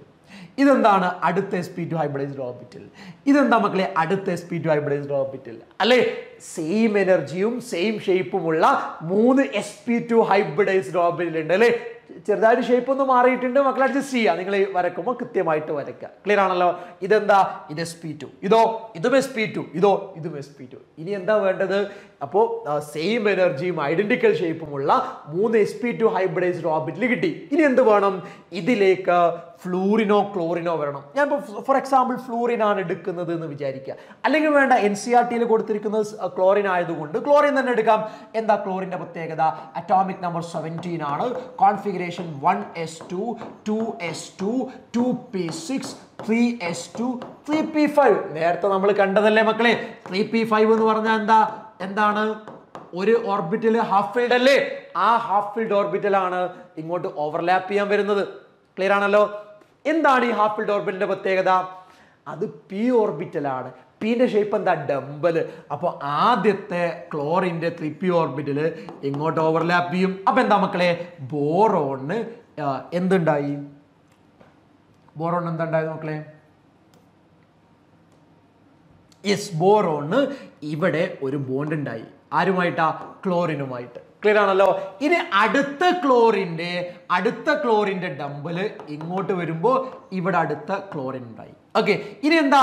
ഇവിടെ അടുത്ത ഡംബൽ ഇങ്ങനെ വരുമ്പോ ഇവിടെ എന്തായി? അടുത്ത ക്ലോറിൻ ഉണ്ടായി. ക്ലിയർ ആണല്ലോ? യെസ്. അപ്പൊ നോക്ക് നിങ്ങൾ, ഇവിടെ എന്താ ബോണ്ട് ആംഗിള്? ഇവിടെ എന്താ ബോണ്ട് ആംഗിള്? ഇവിടെ എന്താ ബോണ്ട് ആംഗിള്? എല്ലാം 120 ഡിഗ്രി ആണ്. ആണല്ലോ? എന്താ ഷേപ്പ്? എന്താ മക്കളെ ഷേപ്പ്? ട്രയഗണൽ പ്ലേനാർ ആണ്. എന്താ മക്കളെ? Trigonal planar. എന്താ മക്കളെ? Trigonal planar. ക്ലിയർ? സിമ്പിൾ ആയിട്ടുള്ള ഐഡിയ ആണ്. വെരി വെരി സിമ്പിൾ ഐഡിയ ആണ്. പറഞ്ഞത് മനസ്സിലായോ? ഐഡിയ ക്ലിയർ അല്ലേ? യെസ്. അപ്പോ ഇതാണ് sp2 ഹൈബ്രിഡൈസേഷൻ. മക്കൾ പറയും, അപ്പൊ എന്താ ഈ sp2 ഹൈബ്രിഡൈസേഷൻ എന്ന് പറഞ്ഞാൽ? ഒരേസും 2pയും ഇന്റർമിക്സ് ചെയ്തിട്ട് സെയിം എനർജിയും ഐഡന്റിക്കൽ ഷേപ്പുമുള്ള 3 sp2 ഹൈബ്രിഡൈസ്ഡ് ഓർബിറ്റൽ ഉണ്ടാകുന്ന പ്രോസസ്സാണ്. എന്താ ബോണ്ട് ആംഗിൾ? 120. എന്താ shape? Trigonal planar. Is it clear? Idea clear ആണോ? യെസ്. അപ്പോൾ അതിന്റെ എക്സാമ്പിൾ നമ്മൾ കണ്ടു. ഇനി എന്താ വേണ്ടത്? ഇനി അടുത്ത ഹൈബ്രിഡൈസേഷൻ sp3 ഹൈബ്രിഡൈസേഷൻ. ഓരോന്നും കൃത്യമായി എക്സ്പ്ലെയിൻ ചെയ്യുന്നുണ്ട്. ശ്രദ്ധ വേറെ എങ്ങോട്ടും പോകരുത് കേട്ടോ മക്കളെ. കൃത്യമായി ശ്രദ്ധിക്കുക. എന്താണ് sp3 ഹൈബ്രിഡൈസേഷൻ? എന്താണ് sp3 ഹൈബ്രിഡൈസേഷൻ എന്ന് പറഞ്ഞാൽ? ഇനി ഞാൻ പറയേണ്ട ആവശ്യമുണ്ടോ? നിങ്ങൾക്ക് തന്നെ പറഞ്ഞുവിടാ മക്കളെ. ഒരു എസും അതേപോലെ തന്നെ 3pയും ഇന്റർമിക്സ് ചെയ്തിട്ട് 1+3 എത്രയാ? 4 എന്ത് തരുന്നു? സെയിം എനർജിയും ഐഡന്റിക്കൽ ഷേപ്പുമുള്ള sp3 ഹൈബ്രിഡൈസ്ഡ് ഓർബിറ്റൽസ് തരുന്ന പ്രോസസ്സിനെയാണ് sp3 ഹൈബ്രിഡൈസേഷൻ എന്ന് വിളിക്കുക. എന്താ പറഞ്ഞത്? എന്താ മക്കളെ പറഞ്ഞത്? ഒരെസും 3pയും ഇന്റർമിക്സ് ചെയ്തിട്ട് സെയിം എനർജിയും ഐഡന്റിക്കൽ ഷേപ്പുമുള്ള 4 sp3 ഹൈബ്രിഡൈസ്ഡ് ഓർബിറ്റൽസ് തരുന്ന പ്രോസസ്സിനെയാണ് sp3 ഹൈബ്രിഡൈസേഷൻ എന്ന് വിളിക്കുക. എന്താ ജിയോമെട്രി വരിക? പറയേണ്ടതുണ്ടോ മക്കളെ? എന്താ ജിയോമെട്രി വരിക? നിങ്ങൾക്കറിയാം ടെട്രാഹിഡ്രൽ. എന്താ ബോണ്ട് ആംഗിള്? 109.5 ഡിഗ്രി എന്ന് പറയാം, അല്ലെങ്കിൽ 109 ഡിഗ്രി 28 മിനിറ്റ് എന്നും പറയാം. ഓക്കെ. എന്താ ജിയോമെട്രി? ടെട്രാഹിഡ്രൽ ആണ്. എന്താ മക്കളെ? ടെട്രാഹിഡ്രൽ ജിയോമെട്രി ആണ്. ഓക്കെ. അപ്പൊ എന്താണ് എന്ന് മനസ്സിലായി, ബോണ്ട് ആംഗിൾ മനസ്സിലായി, അതേപോലെ തന്നെ അതിന്റെ ജിയോമെട്രി മനസ്സിലായി. ക്ലിയർ ആണല്ലോ? യെസ്. ഇനി എന്താ മക്കളെ വേണ്ടത്? ഇനി അതിനൊരു എക്സാമ്പിൾ വേണം. നന്നായി ശ്രദ്ധിക്കണേ. എന്താ മക്കളെ എക്സാമ്പിൾ? ആദ്യം ഞാൻ എടുക്കുന്നത് CH4 ആണ്. നിങ്ങൾ പറയണം ഏതാ സെൻട്രൽ ആറ്റം? കാർബൺ. എന്താ അറ്റോമിക് നമ്പർ? 6. എന്താ ഗ്രൗണ്ട് സ്റ്റേറ്റ് ഇലക്ട്രോണിക് കോൺഫിഗറേഷൻ മക്കളെ? അത് 1s2 2s2 2p2 ആണ് അല്ലേ? ആറല്ലേ വരുന്നത്? യെസ്. അപ്പോൾ 1s ഇവിടെ 2 ആണ്. അതേപോലെ 2s എത്രയാണ്? 2 ആണ്. 2p എത്രയാണ് വരുന്നത്? അതും 2 ആണ്. ഞാൻ ചോദിക്കട്ടെ, ഈ കാർബൺ CH4 4 ഹൈഡ്രജനുമായിട്ടല്ലേ കമ്പൈൻ ചെയ്യുന്നത്? 4 കൊവാലന്റ് ബോണ്ട് അല്ലേ ഉണ്ടാക്കുന്നത്? 4 ബോണ്ട് ഉണ്ടാക്കണമെങ്കിൽ 4 ഹാഫ് ഫിൽഡ് ഓർബിറ്റിൽ വേണ്ടേ? വേണം. ഇവിടെ 4 എണ്ണം ഉണ്ടോ? ഇല്ല, 2 എണ്ണമാണ്. അതെന്താ അതിന്റെ അർത്ഥം? കാർബൺ ആറ്റത്തിന് ഒരു എക്സൈറ്റഡ് സ്റ്റേറ്റ് ഉണ്ട്. എന്താ എക്സൈറ്റഡ് സംഭവിക്കുന്നത്? നമുക്കറിയാം. 2s ഇലക്ട്രോൺ 2p പോകല്ലേ? അപ്പൊ എന്താ കോൺഫിഗറേഷൻ? 1s2 2s1 2p3. അപ്പൊ 1s 2 എണ്ണം ഉണ്ട്, 2s 1 ആണുള്ളത്, 2p എത്ര എണ്ണ ഉള്ളത്? 3 എണ്ണ ഉള്ളത്. ഓക്കെ. അപ്പൊ 4 ഹാഫ് ഫിൽഡ് ഓർബിറ്റിൽ കിട്ടിയോ? കിട്ടി. ഇനി എന്താ വേണ്ടത്? ഇവരുടെ എനർജി സെയിം ആക്കണം അല്ലേ? ഇവരുടെ ഷേപ്പ് സെയിം ആക്കണം. അതിനെന്താ ചെയ്യുക? ഇവര് ഇന്റർമിക്സ് ചെയ്യണം. അതല്ലേ ഹൈബ്രിഡൈസേഷൻ? യെസ്. ആ ഹൈബ്രിഡൈസേഷൻ എന്താ വിളിക്കുക? ഒരു എസും 3 പിയും പങ്കെടുക്കുന്നത് കൊണ്ട് sp3 ഹൈബ്രിഡൈസേഷൻ എന്നാ വിളിക്കുക. എന്താണ് sp3 ഹൈബ്രിഡൈസേഷൻ എന്നാണ് നമ്മൾ വിളിക്കുക. ക്ലിയർ ആണല്ലോ? അപ്പൊ നമുക്ക് എന്താ കിട്ടുക? sp3 ഹൈബ്രിഡൈസേഷൻ നടന്നാൽ സെയിം എനർജിയും ഐഡന്റിക്കൽ ഷേപ്പുമുള്ള 4 sp3 ഹൈബ്രിഡൈസ്ഡ് ഓർബിറ്റൽസ് കിട്ടും. അപ്പൊ ഞാൻ വരക്കുന്നത് ശ്രദ്ധിച്ചേ. ഇതൊരു sp3 ഹൈബ്രിഡൈസ്ഡ് ഓർബിറ്റൽ ആണ്. അതേപോലെ തന്നെ ഇത് ഒരു sp3 ഹൈബ്രിഡൈസ്ഡ് ഓർബിറ്റൽ ആണ്. ഇത് ഒരു sp3 ഹൈബ്രിഡൈസ്ഡ് ഓർബിറ്റൽ ആണ്. ഇത് മറ്റൊരു sp3 ഹൈബ്രിഡൈസ്ഡ് ഓർബിറ്റൽ ആണ്. 4 sp3 ഹൈബ്രിഡൈസ്ഡ് ഓർബിറ്റൽ കിട്ടും. അവർക്കിടയിൽ വരുന്ന ബോണ്ട് ആംഗിൾ എത്രയാ? 109 ഡിഗ്രി 28 മിനിറ്റ് ആണ്. ഓക്കെ. എന്താ ഷേപ്പ്? ടെട്രാഹീഡ്രൽ ആണ്. ഇനി ആരാ ഇതിലേക്ക് വരുന്നത്? ഹൈഡ്രജൻ അല്ലേ മക്കളെ വരുന്നത്? നിങ്ങൾക്ക് അറിയാലോ, ഹൈഡ്രജൻ അറ്റോമിക് നമ്പർ 1 ആണ്, കോൺഫിഗറേഷൻ 1s1 ആണ്. ഓൾറെഡി അതെന്താണ്? ഹാഫ് ഫിൽഡ് ആണ്. ഇത് ഏതാ? പി ആണോ? അല്ല, എസിന്റെ ഷേപ്പ് എന്താ? ഡംബൽ ആണോ? അല്ല, സ്ഫെറിക്കൽ ആണ്. അപ്പൊ 4 ഹൈഡ്രജൻ, ആദ്യത്തെ ഹൈഡ്രജൻ ഇങ്ങോട്ട് വരുന്നു, ഓവർലാപ്പ്. ഇതാരാ? ഇത് ഹൈഡ്രജന്റെ 1s ഓർബിറ്റിലാട്ടോ. അപ്പൊ എന്താണ്? കാർബൺ ആറ്റത്തിന് ഇങ്ങനെ ഒരു ബോണ്ട് കിട്ടി. ഇനി അടുത്തതോ? അടുത്തത് ഇവിടെ വന്ന് ബോണ്ട് ചെയ്യുന്നു, അടുത്തത് ഇവിടെ വന്ന് ബോണ്ട് ചെയ്യുന്നു, ഇവിടെ വന്ന് ബോണ്ട് ചെയ്യുന്നു. ഓക്കെ. അപ്പോൾ ഇവിടെ ഒരു ബോണ്ട് വരും, ഇവിടെ ഒരു ബോണ്ട് വരും, ഇവിടെ ഒരു ബോണ്ട് വരും. ക്ലിയർ ആണല്ലോ മക്കളെ? എന്താ ബോണ്ട് ആംഗിൾ വരുന്നത്? 109.5 ഡിഗ്രി ആണ്. ജിയോമെട്രി എന്താ വരുന്നത്? ടെട്രാഹീഡ്രൽ ആണ്. എന്താ മക്കളെ വരുന്നത്? ടെട്രാഹീഡ്രൽ ആണ്. Is it clear? യെസ്. ഇതാണ് ആരുടെ ഹൈബ്രിഡൈസേഷൻ എന്ന് പറയുന്നത്? CH4 hybridisation. ഏതാ ഹൈബ്രിഡൈസേഷൻ? അത് sp3 ഹൈബ്രിഡൈസേഷൻ. എന്താ sp3? ഒരു എസും 3 പിയും കമ്പൈൻ ചെയ്ത് സെയിം എനർജിയും ഐഡന്റിക്കൽ ഷേപ്പുമുള്ള 4 sp3 ഹൈബ്രിഡൈസ്ഡ് ഓർബിറ്റിൽ തരുന്ന പ്രോസസ് ആണ് sp3 ഹൈബ്രിഡൈസേഷൻ. 109.5 ഡിഗ്രി ആണ്. ടെട്രാഹൈഡ്രൽ ജിയോമെട്രി ആണ്. എന്താ എക്സാമ്പിൾ? CH4 ഇവിടെ എന്താ മക്കളെ? CH4 ഇവിടെ എന്താ? എക്സാമ്പിൾ ആണ്. ക്ലിയർ ആണോ പറയുന്നത്? ഇനി വളരെ പ്രധാനപ്പെട്ട 2 എക്സാമ്പിളും കൂടെ ആർക്കുണ്ട്? നമ്മുടെ sp3 ഉണ്ട്. അത് നിങ്ങൾക്ക് അറിയുന്നതാണ്. അത് മക്കൾ നോട്ട് ചെയ്യേണ്ടതാണ്. ഏതൊക്കെയാണ്? ഒന്ന് H2O ആണ്. രണ്ടേതാ മക്കളെ? 2 NH3 ആണ്. ഇത് നിങ്ങൾ നോക്കണം, നിങ്ങൾ പഠിച്ചതാണ്, നമുക്ക് ആവശ്യമുള്ളതാണ്. 2 പേരുടെയും ഹൈബ്രിഡൈസേഷൻ എന്താ? അത് CH4 പോലെ തന്നെ sp3 ഹൈബ്രിഡൈസേഷൻ ആണ്. എന്താ മക്കളെ ഹൈബ്രിഡൈസേഷൻ വരുന്നത്? sp3 ഹൈബ്രിഡൈസേഷൻ ആണ്. ക്ലിയർ ആണല്ലോ? അത് മക്കൾ നന്നായിട്ട് പഠിക്കേണ്ടതാണ്. നന്നായിട്ട് എന്ത് ചെയ്യേണ്ടതാണ്? പഠിക്കേണ്ടതാണ്. പക്ഷെ ചെറിയൊരു വ്യത്യാസമുണ്ട്, അത് മാത്രം ഞാൻ പറയാം. എന്താ? നമ്മളിപ്പോ CH4 പറഞ്ഞത് എന്താ? sp3 ഹൈബ്രിഡൈസേഷൻ എന്നാ പറഞ്ഞത് ആണല്ലോ. യെസ്. ഇനി നമ്മൾ NH3 എടുത്താലോ? അതിലും പറയുന്നത് sp3 ഹൈബ്രിഡൈസേഷൻ തന്നെയാണ്. ഇനി നമ്മൾ H2O എടുത്താലോ? അതിലും പറയുന്നത് sp3 ഹൈബ്രിഡൈസേഷൻ തന്നെയാണ്. ക്ലിയർ ആണല്ലോ? പക്ഷേ ഒരു വ്യത്യാസമുണ്ട്. എന്താ? CH4 എല്ലാ ഇലക്ട്രോൺ പെയറുകളും എന്താണ്? എല്ലാ ഇലക്ട്രോൺ പെയർ 4 ഇലക്ട്രോൺ പെയറും എന്താണ്? 4 ഇലക്ട്രോൺ പെയറും എന്താണ്? 4 ഇലക്ട്രോൺ പെയറും ബോണ്ട് പെയർസ് ആണ്. അത് 4 ബോണ്ട് പെയർ എഴുതാം. ഓക്കെ, ഇത് നമ്മൾ എവിടെ പറഞ്ഞതാ? VSCPR തിയറിയിൽ ആദ്യത്തെ ടേബിളിൽ ടെട്രാഹിഡ്രലിന്റെ എക്സാമ്പിൾ ആയിട്ട് CH4 ഉണ്ടായിരുന്നു. 4 ഇലക്ട്രോൺ പെയർ അല്ലേ ഉണ്ടായിരുന്നത്? അത് 4 ബോണ്ട് പെയർ ആണ്. ഇനി രണ്ടാമത്തെ കോളത്തിലാണ് NH3നെയും H2O-നെയും നമ്മൾ കണ്ടിരുന്നത്. അത് അവിടെ പറഞ്ഞതാ, ഒന്നുകൂടി മനസ്സിലേക്ക് കൊണ്ടുവരാൻ വേണ്ടിയാണ് ഞാൻ പറയുന്നത്. എന്താ NH3യുടെ കാര്യം? അവിടെ 3 bond പെയറും 1 loan പെയറുമാണുള്ളത്. 3 bond പെയറും 1 loan പെയറുമാണ്. H2O-ന്റെ case ആണെങ്കിലോ മക്കളെ, അവിടെ 2 bond പെയറും 2 loan പെയറുമാണുള്ളത്. Is it clear? Yes. ഇനി CH4ന്റെ ബോണ്ട് ആംഗിൾ എത്രയാ? അത് 1.5 ഡിഗ്രി ആണ്. ആണല്ലോ. എന്താ ജിയോമെട്രി? അത് ടെട്രാഹിഡ്രൽ ആണ്. അത് ടെട്രാഹിഡ്രൽ ആണ്.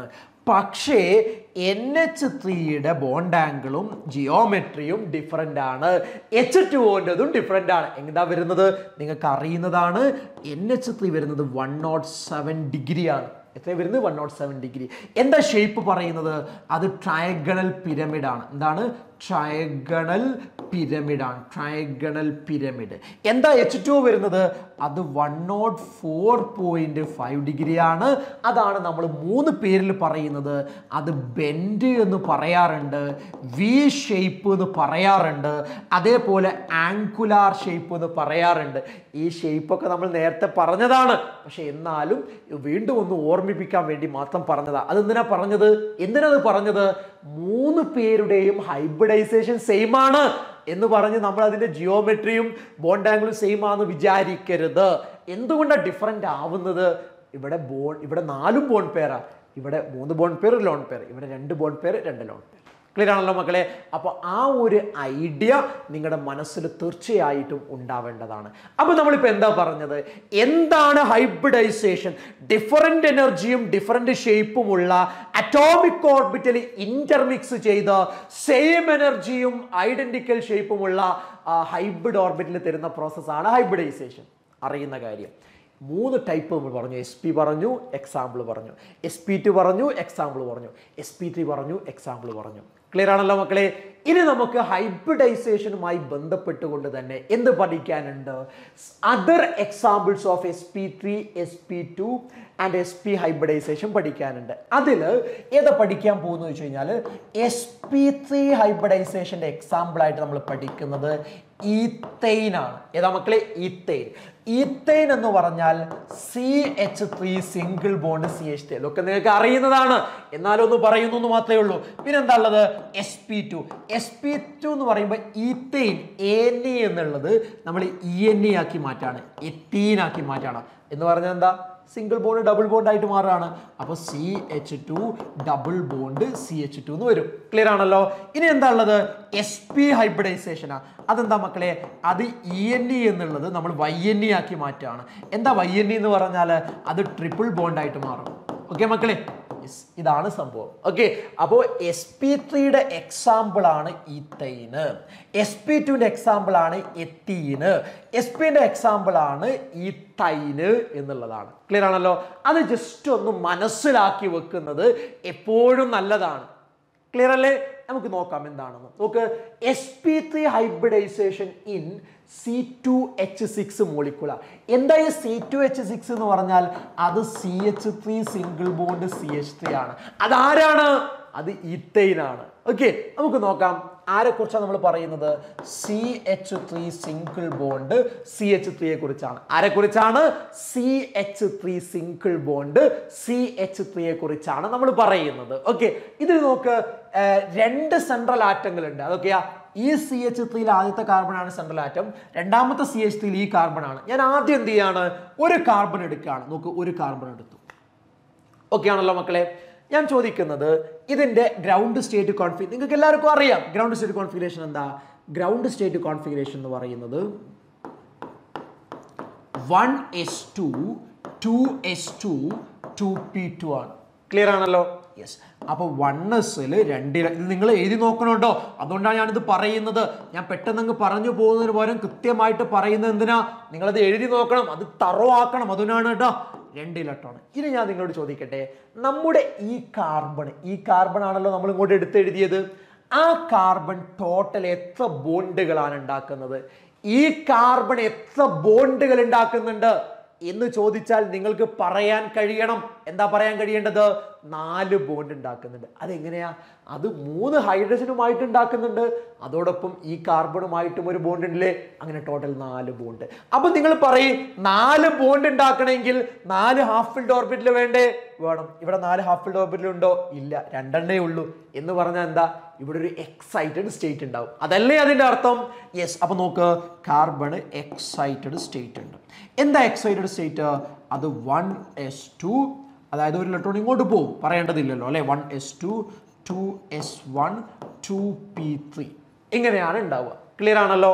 യെസ്. അപ്പോൾ 1s 2 ഇലക്ട്രോൺ ഉണ്ട്, 2s 1 ഇലക്ട്രോൺ ആണ്, 2p 3 ഇലക്ട്രോൺ. ഓരോ ഓർബിറ്റലിൽ ഓരോ ഇലക്ട്രോൺ വീതമാണ് ഉള്ളത്. ക്ലിയർ ആണല്ലോ പറഞ്ഞത്? യെസ്. അപ്പോൾ അങ്ങനെ വന്നു കഴിഞ്ഞാൽ 4 ബോണ്ട് ഉണ്ടാക്കാം, കാരണം 4 ഹാഫ് ഫിൽഡ് ഓർബിറ്റൽ ഉണ്ട്. ക്ലിയർ അല്ലേ പറയുന്നത്? യെസ്. അപ്പൊ ഞാൻ മക്കളോട് ചോദിക്കാൻ ആഗ്രഹിക്കുന്നത്, ഇനി ഇവിടെ ഇപ്പൊ എന്താ നടക്കുക?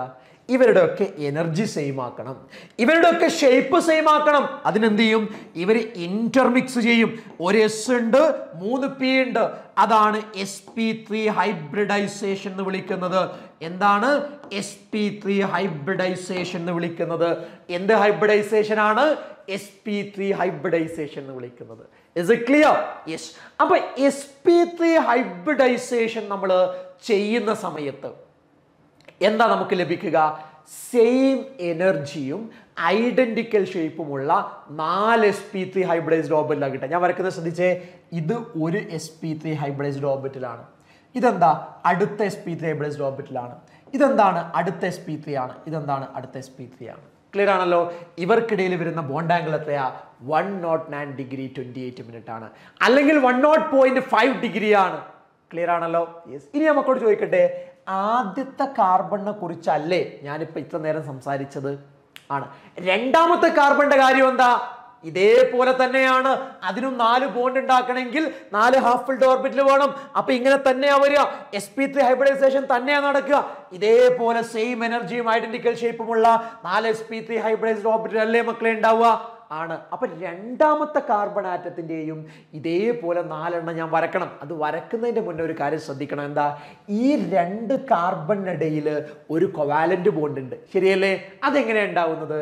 ഈ കാർബൺ ആറ്റത്തിന്റെ ഒരു sp3 ഹൈബ്രിഡൈസ്ഡ് ഓർബിറ്റൽ അടുത്ത കാർബൺ ആറ്റത്തിന്റെ ഒരു sp3 ഹൈബ്രിഡൈസ്ഡ് ഓർബിറ്റലുമായിട്ട് ഓവർലാപ്പ് ചെയ്യുമ്പോഴാണ് ഉണ്ടാവുക. ക്ലിയർ ആണല്ലോ? അപ്പൊ ആ 2 കാർബണിനിടയിൽ ഒരു കൊവാലന്റ് ബോണ്ട് ഉണ്ടായി. ഇനി രണ്ടാമത്തെ കാർബൺ ആറ്റത്തിൽ ഈ ഒരു sp3 ഹൈബ്രിഡൈസ്ഡ് ഓർബിറ്റൽ മാത്രമാണ് ഉണ്ടാവുക? അല്ല, 4 ഉണ്ടാവും. അപ്പൊ അതേപോലെ നമുക്ക് വരക്കാം. നോക്ക്, 4 നമ്മൾ ഇങ്ങനെ വരച്ചു. ക്ലിയർ ആണല്ലോ? ഇനി എന്താ സംഭവിക്കുന്നത്? നോക്ക്, ഓരോ കാർബണുമായിട്ടും 3 ഹൈഡ്രജൻ ബോണ്ട് ചെയ്യല്ലേ ചെയ്യുന്നത്?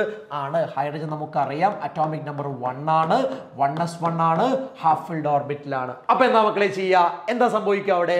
അപ്പോൾ ഓരോ കാർബണിലേക്കും എന്ത് വരും? ഓരോ ഹൈഡ്രജൻ ആറ്റം വന്ന് ഓവർലാപ്പ് ചെയ്യും. അപ്പൊ ഇവിടെ ഒരു ഹൈഡ്രജൻ വന്നു, അടുത്ത ഹൈഡ്രജൻ ഇങ്ങോട്ട് വരുന്നു. അപ്പൊ എന്തായി? ഇവിടെ ഒരു ഹൈഡ്രജനായി. അടുത്തത് ഇങ്ങോട്ട് വരുന്നു. അപ്പൊ മക്കളെ ഇവിടെ ഒരു ഹൈഡ്രജനായി. അതേപോലെ തന്നെ 3 ഹൈഡ്രജൻ രണ്ടാമത്തെ കാർബൺ ആറ്റത്തിലും ഇല്ലേ മക്കളെ? ഉണ്ട്. അപ്പൊ അങ്ങനെ അവിടെ വരുമ്പോഴോ ഇവിടെ ഒരു ഹൈഡ്രജൻ, ഇവിടെ ഒരു ഹൈഡ്രജൻ, ഇവിടെ ഒരു ഹൈഡ്രജൻ. ക്ലിയർ ആണല്ലോ മക്കളെ? അപ്പൊ ഇതാണ് എന്തെന്ന് പറയുന്നത്? 100.5 ഡിഗ്രി. എന്താ ജിയോമെട്രി? Tetrahedral geometry. ക്ലിയർ അല്ലേ? യെസ്. അപ്പോ നമ്മുടെ ഈത്തയിൽ നടക്കുന്നത് അഥവാ C2H6 നടക്കുന്നത് എന്ത് ഹൈബ്രിഡൈസേഷൻ ആണ്? sp3 ഹൈബ്രിഡൈസേഷൻ ആണ്. അതാണ് നമ്മൾ വളരെ കൃത്യമായിട്ട് ഇവിടെ കാണിച്ചിട്ടുള്ളത്. ക്ലിയർ ആണല്ലോ? കൺഫ്യൂഷൻ ഇല്ലല്ലോ? ഐഡിയ വളരെ ക്ലിയർ ആയിട്ട് മനസ്സിലായിട്ടില്ലേ? ഐഡിയ ക്ലിയർ ആയിട്ട് മനസ്സിലായിട്ടുണ്ടോ? യെസ്. വളരെ സിമ്പിൾ ആയിട്ടുള്ള ഒരു ഐഡിയ ആണ്. Is it clear? Yes. ഇനി ഇതേപോലെ നമുക്ക് sp2 വരുന്ന എത്തീനെ എക്സ്പ്ലെയിൻ ചെയ്യാൻ പറ്റും. എങ്ങനെയാ മക്കളെ? നോക്ക്, sp2 ഹൈബ്രിഡൈസേഷൻ കാണിക്കുന്ന ആളാണ് C2H4. C2H4 എന്ന് പറഞ്ഞാൽ CH2 ഡബിൾ ബോണ്ട് CH2 ആണ്, അല്ലേ മക്കളെ? യെസ്. അപ്പൊ ഞാൻ നിങ്ങളോട് ചോദിക്കുന്നത്, ഞാൻ എഴുതാം, അത് എന്താണ്? CH2 double bond CH2. Okay ആണല്ലോ? ഇനി ഞാൻ മക്കളെ നിങ്ങളോട് ചോദിക്കട്ടെ, സിമ്പിൾ ആയിട്ടൊരു കാര്യം ചോദിക്കട്ടെ. ഈ സെൻട്രൽ ആറ്റം ആരാ? കാർബൺ. കാർബണിന്റെ atomic number 6. നിങ്ങൾക്ക് പെട്ടെന്ന് പറയാൻ പറ്റും എന്താ കോൺഫിഗറേഷൻ. 1s2 2s2 2p2. ഒരു വ്യത്യാസവും ഇല്ല, നേരത്തെ പറഞ്ഞ പോലെ തന്നെ. ഇവിടെ 2 ഇലക്ട്രോണ്, ഇവിടെ 2 ഇലക്ട്രോണ്, ഇവിടെ 2 ഇലക്ട്രോണ്. ക്ലിയർ ആണല്ലോ. ഇനി നോക്ക്, ഈ കാർബൺ എത്ര ബോണ്ട് ഉണ്ടാക്കുന്നുണ്ട്? 4 ബോണ്ട്. എങ്ങനെയാ? 2 ഹൈഡ്രജനുമായിട്ട് ഓരോ ബോണ്ട്, ഈ കാർബണുമായിട്ട് 2 ബോണ്ട്, ടോട്ടൽ 4 ബോണ്ട്. ശരിയാണല്ലോ? യെസ്. അപ്പൊ 4 ബോണ്ട് ഉണ്ടാക്കാൻ ഈ 2 ഹാഫ് ഓർബിറ്റൽ മതിയോ? പോരാ. അപ്പൊ ഈ കാർബൺ ആറ്റത്തിന് എന്തുണ്ട്? എക്സൈറ്റഡ്സ്. നേരത്തെ പറഞ്ഞ പോലെ തന്നെ ഒരു മാറ്റവും ഇല്ല. അപ്പൊ എന്താ? ഒരു ഇലക്ട്രോൺ ഇവിടുന്ന് ഇങ്ങോട്ട് ഷിഫ്റ്റ് ചെയ്യും. അപ്പൊ 1s2 2s1 2p3. അപ്പോൾ 1s 2 electron, 2s 1 electron, 2p എത്ര ഇലക്ട്രോണാ? 2p 3 electron. ക്ലിയർ ആണല്ലോ. ഇനി ഒരു കാര്യം നമ്മൾ ശ്രദ്ധിക്കേണ്ടതുണ്ട്. എന്താ ശ്രദ്ധിക്കേണ്ടത്? ഈ CH2 ഡബിൾ ബോണ്ട് CH2 എന്ന് പറഞ്ഞാൽ എന്താ? 2 കാർബൺ ആറ്റത്തിൻ്റെ ഡബിൾ ബോണ്ട്.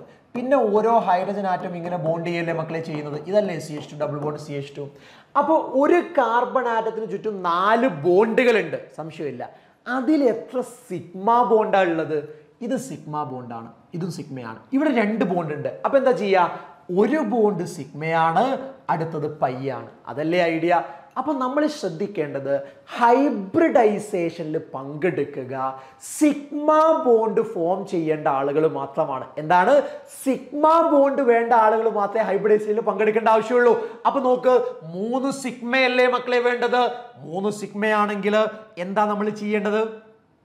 3 സിഗ്മയാണെങ്കിൽ ഇവിടെ 3 ഹാഫ് ഫിൽഡ് ഓർബിറ്റിൽ പങ്കെടുത്താൽ മതി. ഓക്കെ മക്കളെ. അപ്പൊ ആരൊക്കെയുള്ളത്? ഒരു എസ് ഉണ്ട്, 2 പി ഉണ്ട്. അപ്പൊ ഇതെന്ത് ഹൈബ്രിഡൈസേഷനാ? sp2 hybridisation. എന്താ മക്കളെ? sp2 hybridisation. അപ്പൊ ഇവിടെ എന്തുണ്ട്? ഇവിടെ ഒരു കാര്യം നോക്കി നോക്കണം. എന്താ ഇവിടെ എന്താ ഉള്ളത്? ഇവിടെ ഹൈബ്രിഡൈസേഷനിൽ പങ്കെടുക്കാത്ത അൺഹൈബ്രിഡൈസ്ഡ് ആയിട്ടുള്ള, എന്താ മക്കളെ? അൺഹൈബ്രിഡൈസ്ഡ് ആയിട്ടുള്ള ഒരു പി ഓർബിറ്റൽ ഉണ്ട്. അത് നമ്മൾ നോട്ട് ചെയ്ത് വെക്കണം. എന്താ മക്കളെ? എന്തിനാ ഇയാൾ ഒഴിവാക്കിയത്? ആവശ്യമുണ്ട്. അത് ഞാൻ പറയാം. ഇപ്പൊ ഇവിടെ എന്ത് ഹൈബ്രിഡൈസേഷൻ നടന്നത്? sp2 ഹൈബ്രിഡൈസേഷൻ നടന്നാൽ എന്താ സംഭവിക്കുക? സെയിം എനർജിയും ഐഡന്റിക്കൽ ഷേപ്പുമുള്ള എന്താ ഉണ്ടാവുക? 3 sp2 ഹൈബ്രിഡൈസ്ഡ് ഓർബിറ്റൽ ഉണ്ടാവും അല്ലേ? അപ്പൊ ഞാൻ വരക്കുന്നത് ശ്രദ്ധിച്ചേ. ഇതൊരു sp2 ആണ്, ഇതോ അടുത്ത sp2 ആണ്, ഇതോ മക്കളെ അടുത്ത sp2 ആണ്. ക്ലിയർ ആണല്ലോ? യെസ്. ഇനി ഞാൻ മക്കളോട് ഒരു കാര്യം ചോദിക്കുകയാണ്. ഇതെന്താ? ഇത് sp2.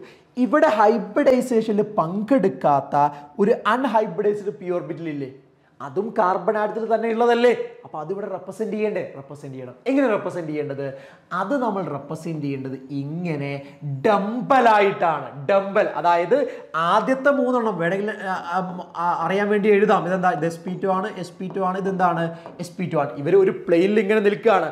അതിന് മുകളിൽ ഒരു ലോബ്, താഴെ ഒരു ലോബ് വരുന്ന രൂപത്തിൽ പെർപെൻഡിക്കുലർ ആയിട്ട് ആര് നിൽക്കുന്നുണ്ട്? പെർപെൻഡിക്കുലർ ആയിട്ട് ആരാ നിൽക്കുന്ന മക്കളെ? പെർപെൻഡിക്കുലർ ആയിട്ട് നമ്മുടെ പി നിൽക്കുന്നുണ്ട്. ഇതെന്താ നമ്മൾ ഇങ്ങനെ വരക്കാത്തത്? കാരണം ഇത് വരച്ചത് ഹൈബ്രിഡൈസ്ഡ് ഓർബിറ്റൽ അല്ല, ഹൈബ്രിഡൈസേഷനിൽ പങ്കെടുക്കാത്ത അൺഹൈബ്രിഡൈസ്ഡ് പി ഓർബിറ്റൽ ആണിത്. അപ്പൊ അത് ഡംബലായിട്ട് തന്നെ വരക്കണം. ക്ലിയർ ആണല്ലോ പറഞ്ഞത്?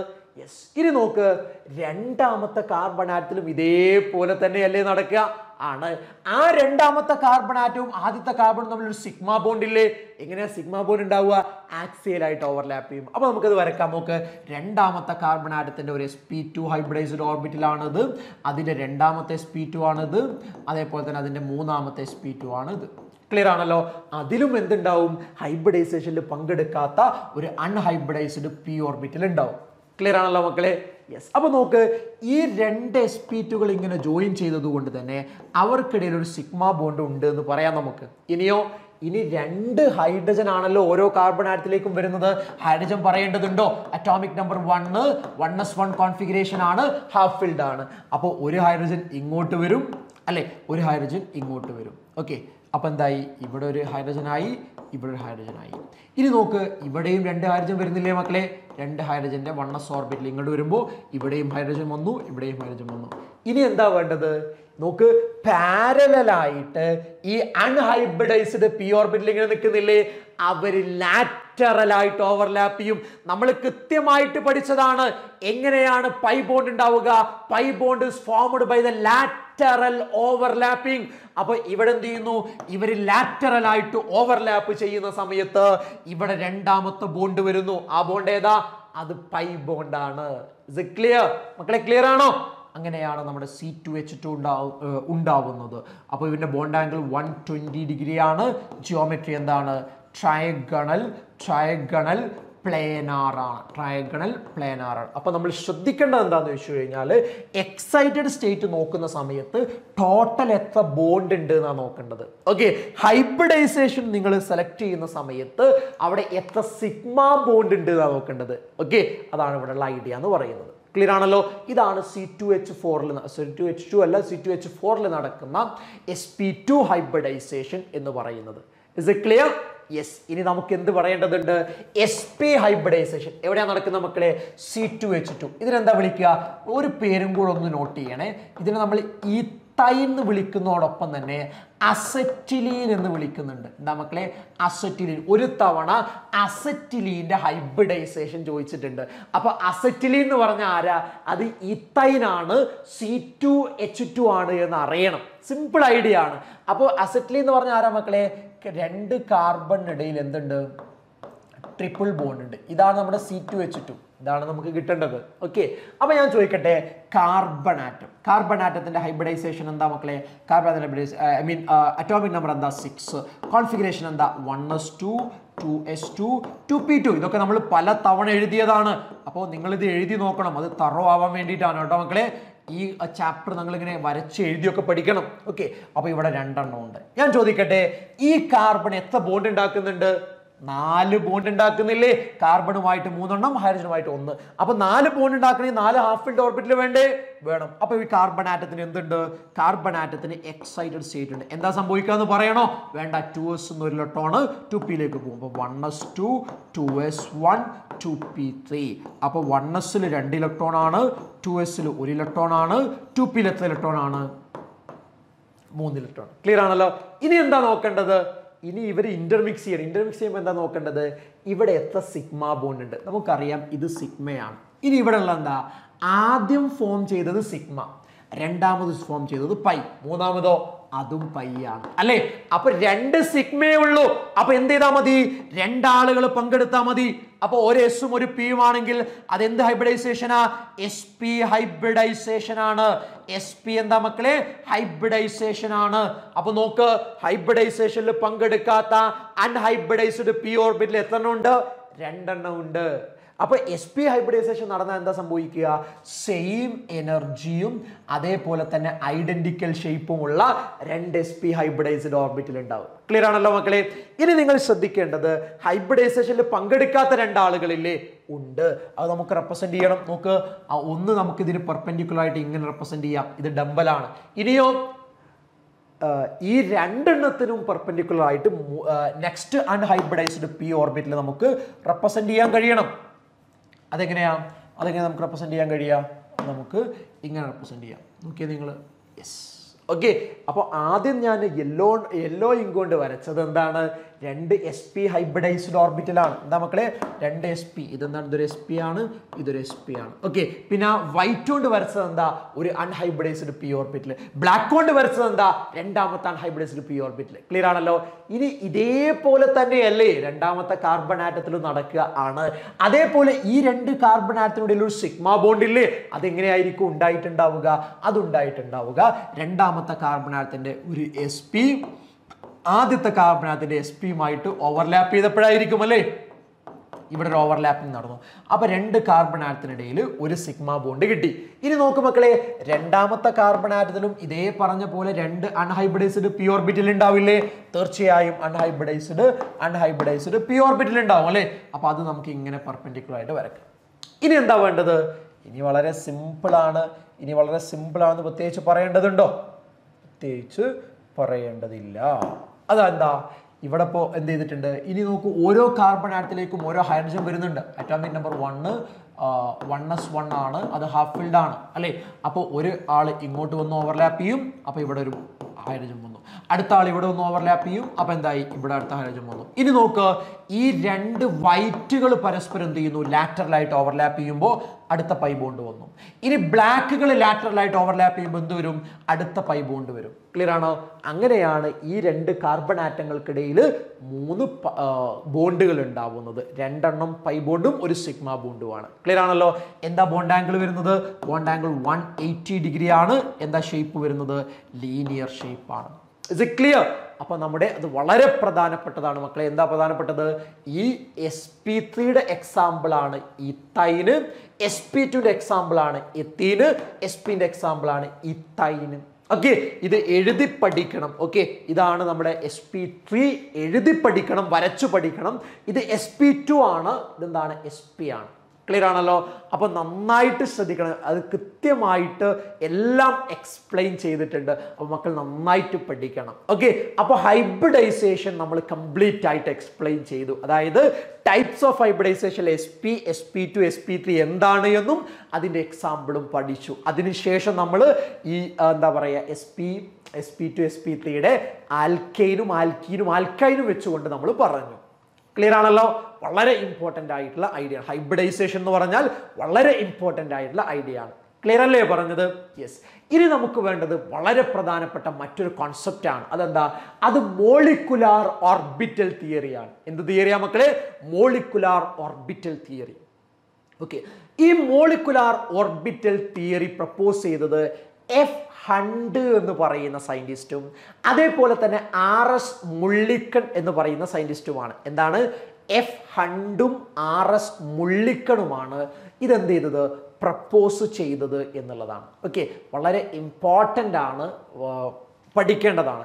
ഇതിന് കുറച്ച് പോസ്റ്റുലേറ്റുകൾ ഉണ്ട്. ഓക്കെ, പോസ്റ്റുലേറ്റ്സ് എന്താ? ഞാൻ നേരത്തെ പറഞ്ഞ പോലെ ഒരു 4 പോസ്റ്റുലേറ്റ് എന്തായാലും നിങ്ങൾ ഓർത്തു വെക്കേണ്ടതുണ്ട്. എന്താ പോസ്റ്റുലേറ്റ്? നോക്ക്, ആദ്യം വായിക്കുക. ഞാൻ കൃത്യമായിട്ട് പറഞ്ഞു തരും, വിട്ടു പോവരുത്. വളരെ ഇമ്പോർട്ടൻ്റ് ആണ്. എന്താണ്?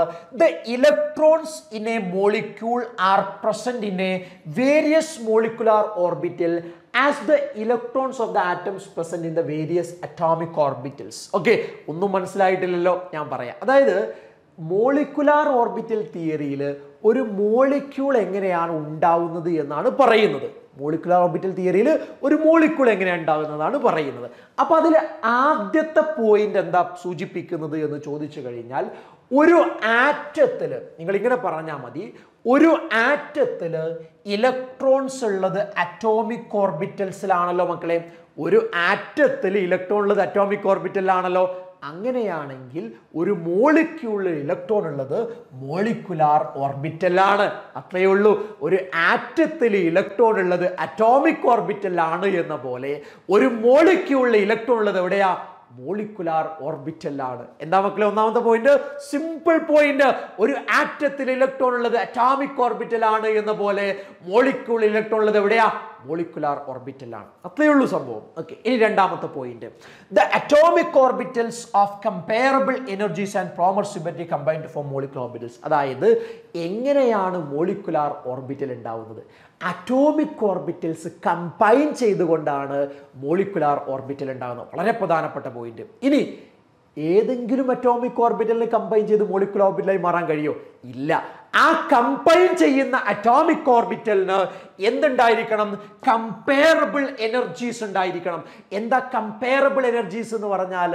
വലിയ എനർജി ഡിഫറൻസ് ഉണ്ടാവരുത്, ഏകദേശം അടുത്ത് എനർജി ഉണ്ടായിരിക്കണം എന്നുള്ളതാണ്. അത് മാത്രം പോരാ, പ്രോപ്പർ സിമെട്രിയും വേണം. പ്രോപ്പർ സിമെട്രി വളരെ പ്രധാനപ്പെട്ട പോയിന്റ് ആണ്. അപ്പൊ എന്താ രണ്ടാമത്തെ പോയിന്റ്?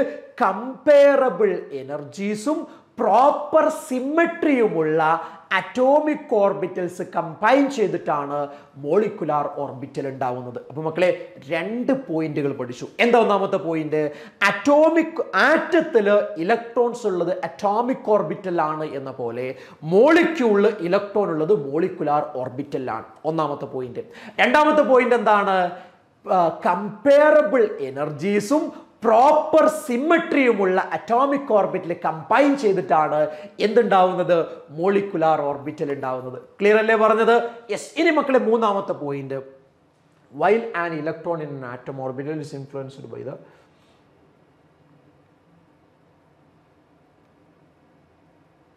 യെസ്, അപ്പോൾ ഇതിൽ നിങ്ങൾ പഠിക്കേണ്ടത് ഇത്രയേ ഉള്ളൂ. എന്താണ് അറ്റോമിക് ഓർബിറ്റൽസ്? എന്താണ് മോണോസെൻട്രിക് ആണ്.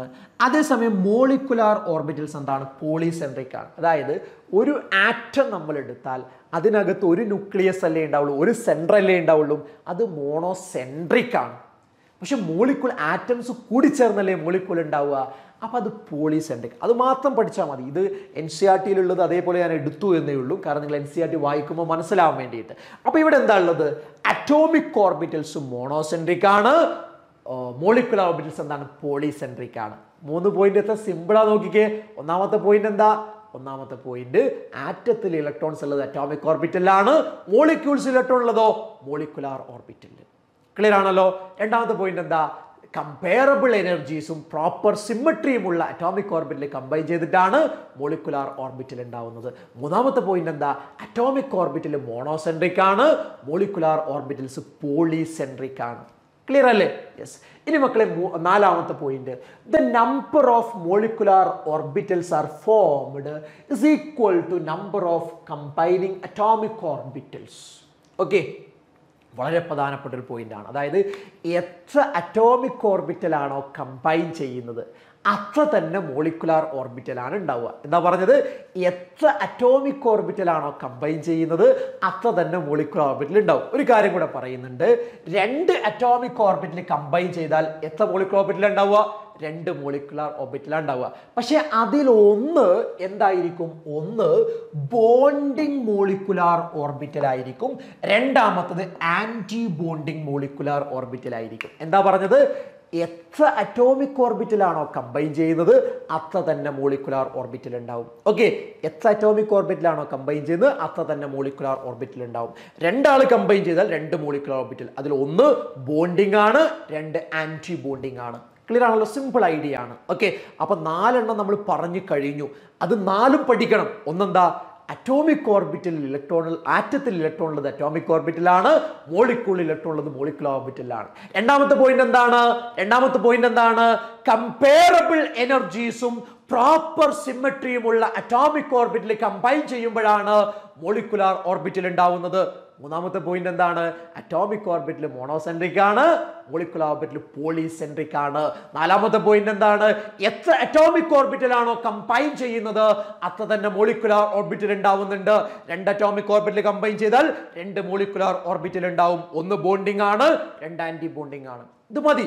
ഇനി വേണമെങ്കിൽ ഒരു കാര്യം ശ്രദ്ധിക്കുക, ബോണ്ടിങ് മോളിക്കുലാർ ഓർബിറ്റലിന്റെ എനർജി എപ്പോഴും കുറവായിരിക്കും. ഓക്കെ, അറ്റോമിക് ഓർബിറ്റലുമായി കമ്പയർ ചെയ്യുമ്പോൾ ബോണ്ടിങ് മോളിക്കുലാർ ഓർബിറ്റലിന്റെ എനർജി കുറവാണ്, ആന്റി ബോണ്ടിങ്ങിന്റെ എനർജി എന്താണ്? കൂടുതലാണ്. ഇത് വേണമെങ്കിൽ ഒരു പോയിന്റ് ആയിട്ട് നിങ്ങൾക്ക് പറയാം. അതോടൊപ്പം തന്നെ മോളിക്കുലാർ ഓർബിറ്റൽസിൽ ഇലക്ട്രോൺസ് ഫില്ല് ചെയ്യുന്ന സമയത്ത് നമ്മൾ പണ്ട് പഠിച്ചിരുന്ന 3 റൂളിലെ അഫ്ബാ principle, Hund's rule, polis exclusion principle അത് ഫോളോ ചെയ്യുന്നുണ്ട്. അത് മറ്റൊരു പോസ്റ്റുലേറ്റ് ആയിട്ട് നിങ്ങൾക്ക് പറയാവുന്നതാണ്. ഓക്കെ, പക്ഷെ 4 എണ്ണം പഠിച്ചാൽ മതി. 4 എണ്ണം നിർബന്ധമായും പഠിക്കുക. ഒന്നെന്ന് പറഞ്ഞാൽ ആറ്റത്തിൽ ഇലക്ട്രോൺസ് ഉള്ളത് അറ്റോമിക് ഓർബിറ്റലിലാണ്, മോളിക്യൂൾ ഉള്ളത് മോളിക്കുലാർ ഓർബിറ്റലിലാണ്. ക്ലിയർ ആണല്ലോ? രണ്ടാമത്തെ എന്താ പറഞ്ഞത്? നമ്മൾ കമ്പയറബിൾ എനർജീസും പ്രോപ്പർ സിമ്മട്രിയും ഉള്ള അറ്റോമിക് ഓർബിറ്റൽ കമ്പൈൻ ചെയ്യുമ്പോഴാണ് മോളിക്കുലാർ ഓർബിറ്റൽ ഉണ്ടാകുന്നത്. മൂന്നെന്താ? Atomic orbital മോണോസെൻട്രിക്. എൻ്റെ കൂടെ പറഞ്ഞു നോക്കുക, അറ്റോമിക് ഓർബിറ്റൽസ് മോണോസെൻട്രിക് ആണ്, മോളിക്കുലാർ ഓർബിറ്റൽ പോളിസെൻട്രിക് ആണ്. നാലാമത്തെ പോയിന്റ് എന്താണ്? എത്ര അറ്റോമിക് ഓർബിറ്റലാണോ കമ്പൈൻ ചെയ്യുന്നത് അത്ര തന്നെ മോളിക്കുലാർ ഓർബിറ്റൽ ഉണ്ടാകുന്നുണ്ട്. ഓക്കെ, 2 ആണെങ്കിൽ 2 എണ്ണം ഉണ്ടാവും. അതിലൊന്ന് ബോണ്ടിങ് ആയിരിക്കും, ഒന്ന് ആന്റി ബോണ്ടിങ് ആയിരിക്കും. ക്ലിയർ ആണല്ലോ? പിന്നെ വേണമെങ്കിൽ നിങ്ങൾ ഓർത്ത് വെക്കുക, ബോണ്ടിങ്ങിന്റെ എനർജി എപ്പോഴും കുറവാണ്, ആന്റി ബോണ്ടിങ്ങിന്റെ എപ്പോഴും കൂടുതലാണ്. ഈ മോളിക്കുലാർ ഓർബിറ്റലിൽ ഇലക്ട്രോൺസ് ഫില്ല് ചെയ്യുന്നത് എന്ത് ഫോളോ ചെയ്യുന്നുണ്ട്? നമ്മുടെ അഫ്ബാ പ്രിൻസിപ്പിളും പോളിസ് എക്സ്ക്ലൂഷൻ പ്രിൻസിപ്പിളും ഹൺസ് റൂളും ഫോളോ ചെയ്യുന്നുണ്ട് എന്ന കാര്യം ഒന്ന് നോട്ട് ചെയ്ത് വെക്കാവുന്നതാണ്. ക്ലിയർ ആണല്ലോ? പക്ഷെ 4 എണ്ണം നിങ്ങൾക്ക് എഴുതാൻ കഴിയണം. ഓക്കെ, അപ്പൊ നമ്മൾ എന്താ പഠിച്ചത്? മോളിക്കുലാർ ഓർബിറ്റൽ തിയറിയുടെ പോസ്റ്റുലേറ്റ്സ് പഠിച്ചു. ക്ലിയർ ആണല്ലോ? ഇനി നമ്മളിവിടെ മനസ്സിലാക്കേണ്ടത് formation of molecular orbitals, linear combination of atomic orbital method. അതായത് അറ്റോമിക് ഓർബിറ്റൽ കമ്പൈൻ ചെയ്തിട്ടാണ് മോളിക്കുലാർ ഓർബിറ്റൽ ഉണ്ടാവുക. അത് എങ്ങനെ കമ്പൈൻ ചെയ്യുന്നത്? അതിനൊരു മെത്തേഡ് ഉണ്ട്. അത് 1 മാർക്കിന് ചോദിക്കാറുണ്ട്. ആ മെത്തേഡിനെയാണ് നമ്മൾ LCAO മെത്തേഡ് എന്ന് വിളിക്കുക. എന്താണ്? അറ്റോമിക് ഓർബിറ്റൽ കമ്പൈൻ ചെയ്ത് മോളിക്കുലാർ ഓർബിറ്റൽ ഉണ്ടാവുന്ന മെത്തേഡിനെ വിളിക്കുന്ന പേരെന്താ? LCAO മെത്തേഡാ. എന്താ LCAO method? Linear combination of atomic orbital method. Okay, അതൊന്ന് മനസ്സിലാക്കി വെക്കുന്നത് നല്ലതാണ്. എന്താണ് method? Linear combination of atomic orbital method. എന്താണ് linear combination of atomic orbital method പറയുന്നത്? Atomic orbital combine ചെയ്തിട്ടാണല്ലോ molecular orbital ഉണ്ടാവുക. ക്ലിയർ ആണല്ലോ? ആ കോമ്പിനേഷൻ അല്ലെങ്കിൽ ആ ഓവർലാപ്പിംഗ് എങ്ങനെയാണ് നടക്കുന്നത്? ശ്രദ്ധിക്കുക. നോക്ക്, ഫോർ എക്സാമ്പിൾ 2 ഹൈഡ്രജൻ കമ്പൈൻ ചെയ്ത് H2 മോളിക്യൂൾ ഉണ്ടാവുന്നതിനെ കുറിച്ചാണ് പറയുന്നത് എന്ന് വിചാരിക്കുക. ഓക്കെ, ഈ ഹൈഡ്രജനിൽ ഒരു അറ്റോമിക് ഓർബിറ്റൽ ഉണ്ട് 1s, ഇവിടെയും 1s ഉണ്ട്. ഓക്കെ ആണല്ലോ? ഈ അറ്റോമിക് ഇത് വേണമെങ്കിൽ ആദ്യത്തെ ഹൈഡ്രജനെ A എന്ന് വിളിക്കാം, രണ്ടാമത്തെ ഹൈഡ്രജനെ B എന്ന് വിളിക്കാം. ഓക്കെ ആണല്ലോ? ആദ്യത്തെ അറ്റോമിക് ഓർബിറ്റലിന്റെ വേവ് ഫംഗ്ഷൻ A എന്ന് മനസ്സിലാക്കുക, psi A. ഈ വേവ് ഫംഗ്ഷൻ എന്ന് പറയുന്ന ടേം നമ്മൾ സ്ട്രക്ചർ ഓഫ് ആറ്റത്തിൽ പഠിക്കുന്നുണ്ട്. അത് ഫോക്കസ് ഏരിയയിൽ അതൊന്നും ഇല്ല. Structure ആറ്റത്തിൽ quantum mechanical model of ആറ്റത്തിൽ psi എന്താണെന്ന് പറയുന്നുണ്ട്. അതെന്താ? വേവ് ഫംഗ്ഷനെ സൂചിപ്പിക്കുന്ന ടേം ആണിത്. ഓക്കെ, അപ്പോൾ ഒരു ആറ്റത്തിന്റെ atomic ഓർബിറ്റലിന്റെ wave function psi A. ഏതിന്റെ വേവ് ഫംഗ്ഷനാ? ആദ്യത്തെ ഹൈഡ്രജൻ നമ്മൾ A എന്ന് വിളിച്ചു. ആ ഹൈഡ്രജന്റെ അറ്റോമിക് ഓർബിറ്റലിന്റെ വേവ് ഫംഗ്ഷൻ ആണ് psi A. അതേപോലെ തന്നെ രണ്ടാമത്തെ ഹൈഡ്രജന്റെ അറ്റോമിക് ഓർബിറ്റലിന്റെ വേവ് ഫംഗ്ഷൻ ആണ് psi B. ഓക്കെ, ഈ ആറ്റങ്ങളുടെ വാലൻസ് ഷെല്ലിലുള്ള അറ്റോമിക് ഓർബിറ്റൽസിന്റെ വേവ് ഫംഗ്ഷൻസ് ഓവർലാപ്പ് ചെയ്യുമ്പോഴാണ് മോളിക്കുലാർ ഓർബിറ്റൽ ഉണ്ടാകുന്നത്. അതാണ് LCAO മെത്തേഡ്. എങ്ങനെയാണ് ഓവർലാപ്പ് ചെയ്യുക? 2 രൂപത്തിൽ ഓവർലാപ്പ് ചെയ്യാം. ഒന്ന് അഡീഷൻ ഓവർലാപ്പിംഗ് ആണ്, 2 സബ്സ്ട്രാക്ഷൻ ഓവർലാപ്പിംഗ് ആണ്. എങ്ങനെയാ മക്കളെ? അഡീഷൻ ഓവർലാപ്പിംഗ് എന്ന് പറഞ്ഞാൽ psi A plus psi B. എന്താണ് സബ്സ്ട്രാക്ഷൻ ഓവർലാപ്പിംഗ് എന്ന് പറഞ്ഞാൽ? psi A minus psi B. ഇത് ജസ്റ്റ് 1 മാർക്കിന് ചോദിച്ചാൽ നിങ്ങൾ എഴുതാൻ വേണ്ടി ഞാൻ പറയുന്നേ ഉള്ളൂ. ഫോക്കസ് ഏരിയയിൽ ഫോക്കസ് ചെയ്ത പോയിന്റ് ഒന്നും അല്ല, എന്നാലും ഒന്ന് അറിഞ്ഞു വെക്കുന്നത് നല്ലതാണ്. അതായത് psi A plus psi B. Okay, നമ്മൾ നേരത്തെ ഒരു കാര്യം പറഞ്ഞല്ലോ, 2 അറ്റോമിക് ഓർബിറ്റൽ കമ്പൈൻ ചെയ്താൽ 2 മോളിക്കുലർ ഓർബിറ്റൽ ഉണ്ടാവും. അതിലൊന്ന് ബോണ്ടിങ് ആണ്, ഒന്ന് ആന്റി ബോണ്ടിങ് ആണെന്ന് പറഞ്ഞല്ലോ. എപ്പോഴാണ് ബോണ്ടിങ് കിട്ടുക? ബോണ്ടിങ് കിട്ടുക addition overlapping നടക്കുമ്പോഴാണ് bonding molecular orbital കിട്ടുക. ഇനി subtraction overlapping നടക്കുമ്പോഴാണ് anti bonding molecular orbital കിട്ടുക. വളരെ പ്രധാനപ്പെട്ട ഐഡിയ ആണ്. എന്താ മക്കളെ? വളരെ പ്രധാനപ്പെട്ട ഐഡിയ ആണ്. ഇനി ഇത് രണ്ടും കൂടെ കമ്പൈൻ ചെയ്തിട്ട് വേണമെങ്കിൽ ഇങ്ങനെ എഴുതാം, psi A plus or minus psi B. ഇങ്ങനെ psi A ആഡ് ചെയ്യുമ്പോഴും സബ്സ്ട്രാക്ട് ചെയ്യുമ്പോഴുമാണ് നമുക്ക് എന്തുണ്ടാകുന്നത്? മോളിക്കുലാർ ഓർബിറ്റൽസ് ഉണ്ടാകുന്നത് നമുക്ക് പറയാൻ പറ്റും. ഒന്നുകൂടെ പറയുന്നത് ശ്രദ്ധിച്ചോ. സെയിം പ്രോപ്പർ സിമ്മട്രിയും അതേപോലെ കമ്പയറബിൾ എനർജീസും ഉള്ള അറ്റോമിക് ഓർബിറ്റൽസ് കമ്പൈൻ ചെയ്യുമ്പോഴാണ് മോളിക്കുലാർ ഓർബിറ്റൽ ഉണ്ടാകുന്നത് നമ്മൾ പറഞ്ഞു. അത് എങ്ങനെയാണ് കമ്പൈൻ ചെയ്യുന്നത്? അതിനൊരു മെത്തേഡ് ഉണ്ട്. ആ മെത്തേഡാണ് LCAO method, linear combination of atomic orbital method. ആ മെത്തേഡ് പ്രകാരം ഒരു മോളിക്കുലാർ ഓർബിറ്റൽ ഉണ്ടാവുന്നത് എങ്ങനെയാണ്? ആറ്റങ്ങളുടെ അറ്റോമിക് ഓർബിറ്റൽസിന്റെ വേവ് ഫംഗ്ഷൻസ് ഓവർലാപ്പ് ചെയ്യുമ്പോഴാണ്. 2 തരത്തിൽ ഓവർലാപ്പിംഗ് നടക്കാം. അഡിഷൻ ഓവർലാപ്പിംഗ് നടക്കാം, സബ്സ്ട്രാക്ഷൻ നടക്കാം. അഡിഷനാ നടക്കുന്നതെങ്കിൽ ബോണ്ടിങ് മോളിക്കുലാർ ഓർബിറ്റലാണ് ഉണ്ടാവുന്നത്. സബ്സ്ട്രാക്ഷനാ നടക്കുന്നതെങ്കിൽ ആന്റി ബോണ്ടിങ് മോളിക്കുലാർ ഓർബിറ്റലാണ് ഉണ്ടാവുന്നത്. ക്ലിയർ ആണല്ലോ മക്കളെ പറഞ്ഞത്? കൺഫ്യൂഷൻ ആവരുത്. അപ്പോൾ ഇത് ജസ്റ്റ് ഒന്ന് നോട്ട് ചെയ്ത് വെക്കേണ്ടതാണ്. അതിൻ്റെ ചിത്രമാണ് ഇവിടെ കാണിച്ചിട്ടുള്ളത്. അതായത് ആദ്യത്തെ psi A അതേപോലെ psi B ഇവർ ഓവർലാപ്പ് ചെയ്യുമ്പോൾ 2 രൂപത്തിൽ നടക്കാം. ഒന്ന് അഡിഷൻ വഴി നടക്കാം, 2 സബ്സ്ട്രാക്ഷൻ വഴി നടക്കാം. അഡിഷൻ വഴിയാണ് നടക്കുന്നതെങ്കിൽ അത് ബോണ്ടിങ് മോളിക്കുലാർ ഓർബിറ്റലാണ്. സബ്സ്ട്രാക്ഷനാണ് നടക്കുന്നതെങ്കിൽ ആന്റി ബോണ്ടിങ് ആണ്. നേരത്തെ പറഞ്ഞിരുന്നു ബോണ്ടിങ്ങിന്റെ എനർജി എപ്പോഴും കുറവാണ്, ആന്റി ബോണ്ടിങ്ങിന്റെ എനർജി എപ്പോഴും എന്താണ്? കൂടുതലാണ് എന്നുള്ളതാണ്. ക്ലിയർ ആണല്ലോ പറഞ്ഞത്? യെസ്. അപ്പൊ ഇതൊന്ന് ഓർത്തു വെക്കേണ്ടതുണ്ട്. ഇനി നമ്മൾ അറിയേണ്ട മറ്റൊരു കാര്യം എന്ന് പറഞ്ഞാൽ നമ്മൾ മോളിക്കുലാർ ഓർബിറ്റൽസിൻ്റെ എനർജി ലെവൽ നമ്മൾ അറിഞ്ഞു വെക്കേണ്ടതായിട്ടുണ്ട്. അത് നിങ്ങൾക്ക് അറിയുന്നത് തന്നെയാണ്. 2 കാറ്റഗറിയാണുള്ളത്. അത് ഞാൻ ഒന്നുകൂടെ എഴുതാമെന്ന് മാത്രമേ ഉള്ളൂ. നിങ്ങൾക്ക് അറിയുന്നതാണ്. 2 കാറ്റഗറിയാണുള്ളത്. ഒന്ന് ലൈറ്റർ മോളിക്യൂൾസ് ഉണ്ട്, 2 ഹെവിയർ മോളിക്യൂൾസ് ഉണ്ട്. എന്താ ലൈറ്റർ മോളിക്യൂൾസ്? N2 വരെ വരുന്ന ആളുകളാണ്. ഫോർ എക്സാമ്പിൾ നമ്മുടെ ലിത്തിയം മോളിക്യൂള്, ലിത്തിയം കഴിഞ്ഞാൽ അവിടെ വരുന്ന ബെർലിയത്തിൻ്റെ മോളിക്യൂള്, Be2 മോളിക്യൂള്, അതേപോലെ തന്നെ B2 molecule, C2 molecule, N2 വരെ വരുന്ന ആളുകൾ. അതായത് N2 വരെ വരുന്ന ആളുകൾക്ക് ഒരു ഓർഡർ ആണുള്ളത്. ആ ഓർഡർ എന്താ? അത് അറിഞ്ഞേ പറ്റൂ. നിങ്ങൾക്ക് അറിയുന്നത് തന്നെയാണ്. അതൊന്ന് കാണാതെ പറഞ്ഞേ, σ1s2 അല്ലേ? 2 എന്ന് കൊടുക്കേണ്ട ആവശ്യമില്ല, ഇനി സിഗ്മ എന്ന് കൊടുക്കുക. ഐ മീൻ 2 ഇലക്ട്രോണിൻ്റെ എണ്ണം വേണ്ട, ജസ്റ്റ് ഓർഡർ പറഞ്ഞാൽ മതി. σ1s, പിന്നെന്താ σ*1s അല്ലേ? ഇനി എന്താ മക്കളെ? σ2s. ഓക്കെ, പിന്നെ എന്താ ഉള്ളത്? σ*2s. നിങ്ങൾക്ക് അറിയുന്ന ഓർഡർ ആണ്. നമ്മൾ atomic ഓർബിറ്റിൽ 1s2 2s2 2p6 3s2 3p6 4s2 എന്ന് പറഞ്ഞു പോണ ഓർഡർ ഇല്ലേ? അതേപോലെ മോളിക്യൂളിൻ്റെ കേസിലുള്ള ഓർഡർ നിങ്ങൾ പഠിച്ചതാണ്. അതൊന്ന് റീകളക്ട് ചെയ്യണം. അതുമായി ബന്ധപ്പെട്ട ക്വസ്റ്റ്യൻസ് വരും.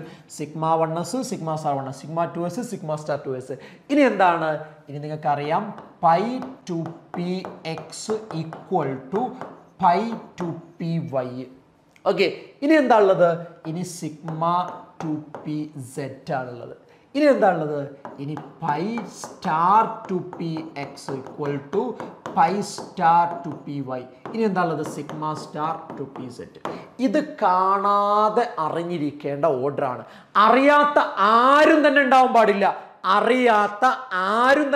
പാടില്ല. എന്താ മക്കളെ?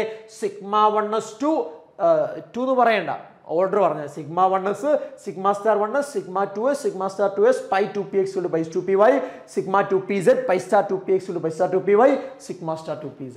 ഇതാണ് N2 വരെയുള്ള അഥവാ 14 ഇലക്ട്രോൺ വരെയുള്ള മോളിക്യൂൾസിന്റെ ഓർഡർ എന്ന് പറയുന്നത്. ഓക്കെ മക്കളെ, വളരെ വളരെ വളരെ ഇമ്പോർട്ടൻ്റ് ആയിട്ടുള്ള ഓർഡർ ആണ് എന്ന കാര്യത്തിൽ സംശയമില്ല. ഇത് എനർജി കൂടി വരുന്ന ഓർഡർ ആണോ ഞാൻ എഴുതിയത്? തീർച്ചയായും ആണ്. ഇവിടെ നിന്ന് അങ്ങോട്ട് പോകുന്നതനുസരിച്ച് എനർജി കൂടി വരുന്ന ഓർഡർ ആണ്. ഇനി ഇതിനേക്കാളും കൂടുതൽ ഇലക്ട്രോൺ ഉള്ള ആളുകളുണ്ട്. അതായത് N2 ശേഷം വരുന്ന O2 ഉണ്ട്, അതേപോലെ തന്നെ F2 ഉണ്ട്, അതേപോലെ തന്നെ Ne2 ഉണ്ട്. ഇങ്ങനെയുള്ള ആളുകളൊക്കെയാണ് എഴുതാൻ പറയുന്നത് എങ്കിൽ ഈ എഴുതിയതിൽ നിന്ന് ചെറിയൊരു വ്യത്യാസമാണുള്ളത്. അതെന്താ? ഇവിടെയുള്ള σ2pz ഇങ്ങോട്ട് എത്തുന്നു എന്നുള്ളതാണ്. ക്ലിയർ ആണല്ലോ? അപ്പോൾ എന്താ മക്കളെ കോൺഫിഗറേഷൻ വരിക? σ1s മാറ്റമില്ല, σ*1s മാറ്റമില്ല, σ2s മാറ്റമില്ല, σ*2s മാറ്റമില്ല. ഇത് കഴിഞ്ഞാൽ ഇയാൾ ഇങ്ങോട്ട് വരും. അപ്പോൾ σ2pz അവിടെ എഴുതാം. ഓക്കെ, ഇത് ഇവിടെ എഴുതിയതിന് ശേഷമാണ് ഇവിടെയുള്ള എന്ത് എഴുതേണ്ടത്? π2px = π2py എഴുതേണ്ടത്. ഇതിവിടെ ഇനി വേണോ? വേണ്ട, ഇവിടെ എഴുതി. ഇനി എന്താ? π*2px = π*2py. ഇനി എന്താ മക്കളെ? σ*2pz. ഇതാണ് ആരുടെ ഓർഡർ എന്ന് പറയുന്നത്? ഹെവിയർ മോളിക്യൂൾസ് അഥവാ N2 ശേഷം വരുന്ന മോളിക്യൂൾസിന്റെ ഓർഡർ എന്ന് പറയുന്നത്. ക്ലിയർ ആണല്ലോ? കൺഫ്യൂഷൻ ഇല്ലല്ലോ? യെസ്. അപ്പോൾ ഈ ഓർഡർ പഠിക്കാൻ വേണ്ടിയിട്ട് 1 മിനിറ്റ് സമയം ഞാൻ നിങ്ങൾക്ക് തരികയാണ്. കാരണം ഇത് വളരെ ഇമ്പോർട്ടൻ്റ് ആണ്, എല്ലാവർക്കും അറിയുന്നതാണ്. എന്താണ്? σ1s, σ*1s, σ2s, σ*2s, π2px = π2py, σ2pz, π*2px = π*2py, σ*2pz. Okay, രണ്ടാമത്തെ എന്താണ്? ചെറിയൊരു മാറ്റം. ആ മാറ്റം എന്താണെന്ന് അറിഞ്ഞാൽ മതി. എന്താണ്? σ1s, σ*1s, σ2s, σ*2s, then σ2pz, then π2px = π2py, π*2px = π*2py, then σ*2pz. Is it clear? Yes. അപ്പോൾ ഇത് നിങ്ങൾ ഒന്ന് ഇപ്പോൾ തന്നെ പഠിച്ചോളൂ. കാരണം എന്താ? നമ്മൾ പിന്നത്തേക്ക് വെക്കേണ്ട ആവശ്യമില്ല. ഇപ്പം തന്നെ അത് പഠിച്ച് ക്ലിയർ ആക്കുക, മനസ്സിലാക്കുക. ഓക്കെ, വളരെ ഇമ്പോർട്ടൻ്റ് ആണ്. ഓക്കെ, വളരെ ഇമ്പോർട്ടൻ്റ് ആണ്.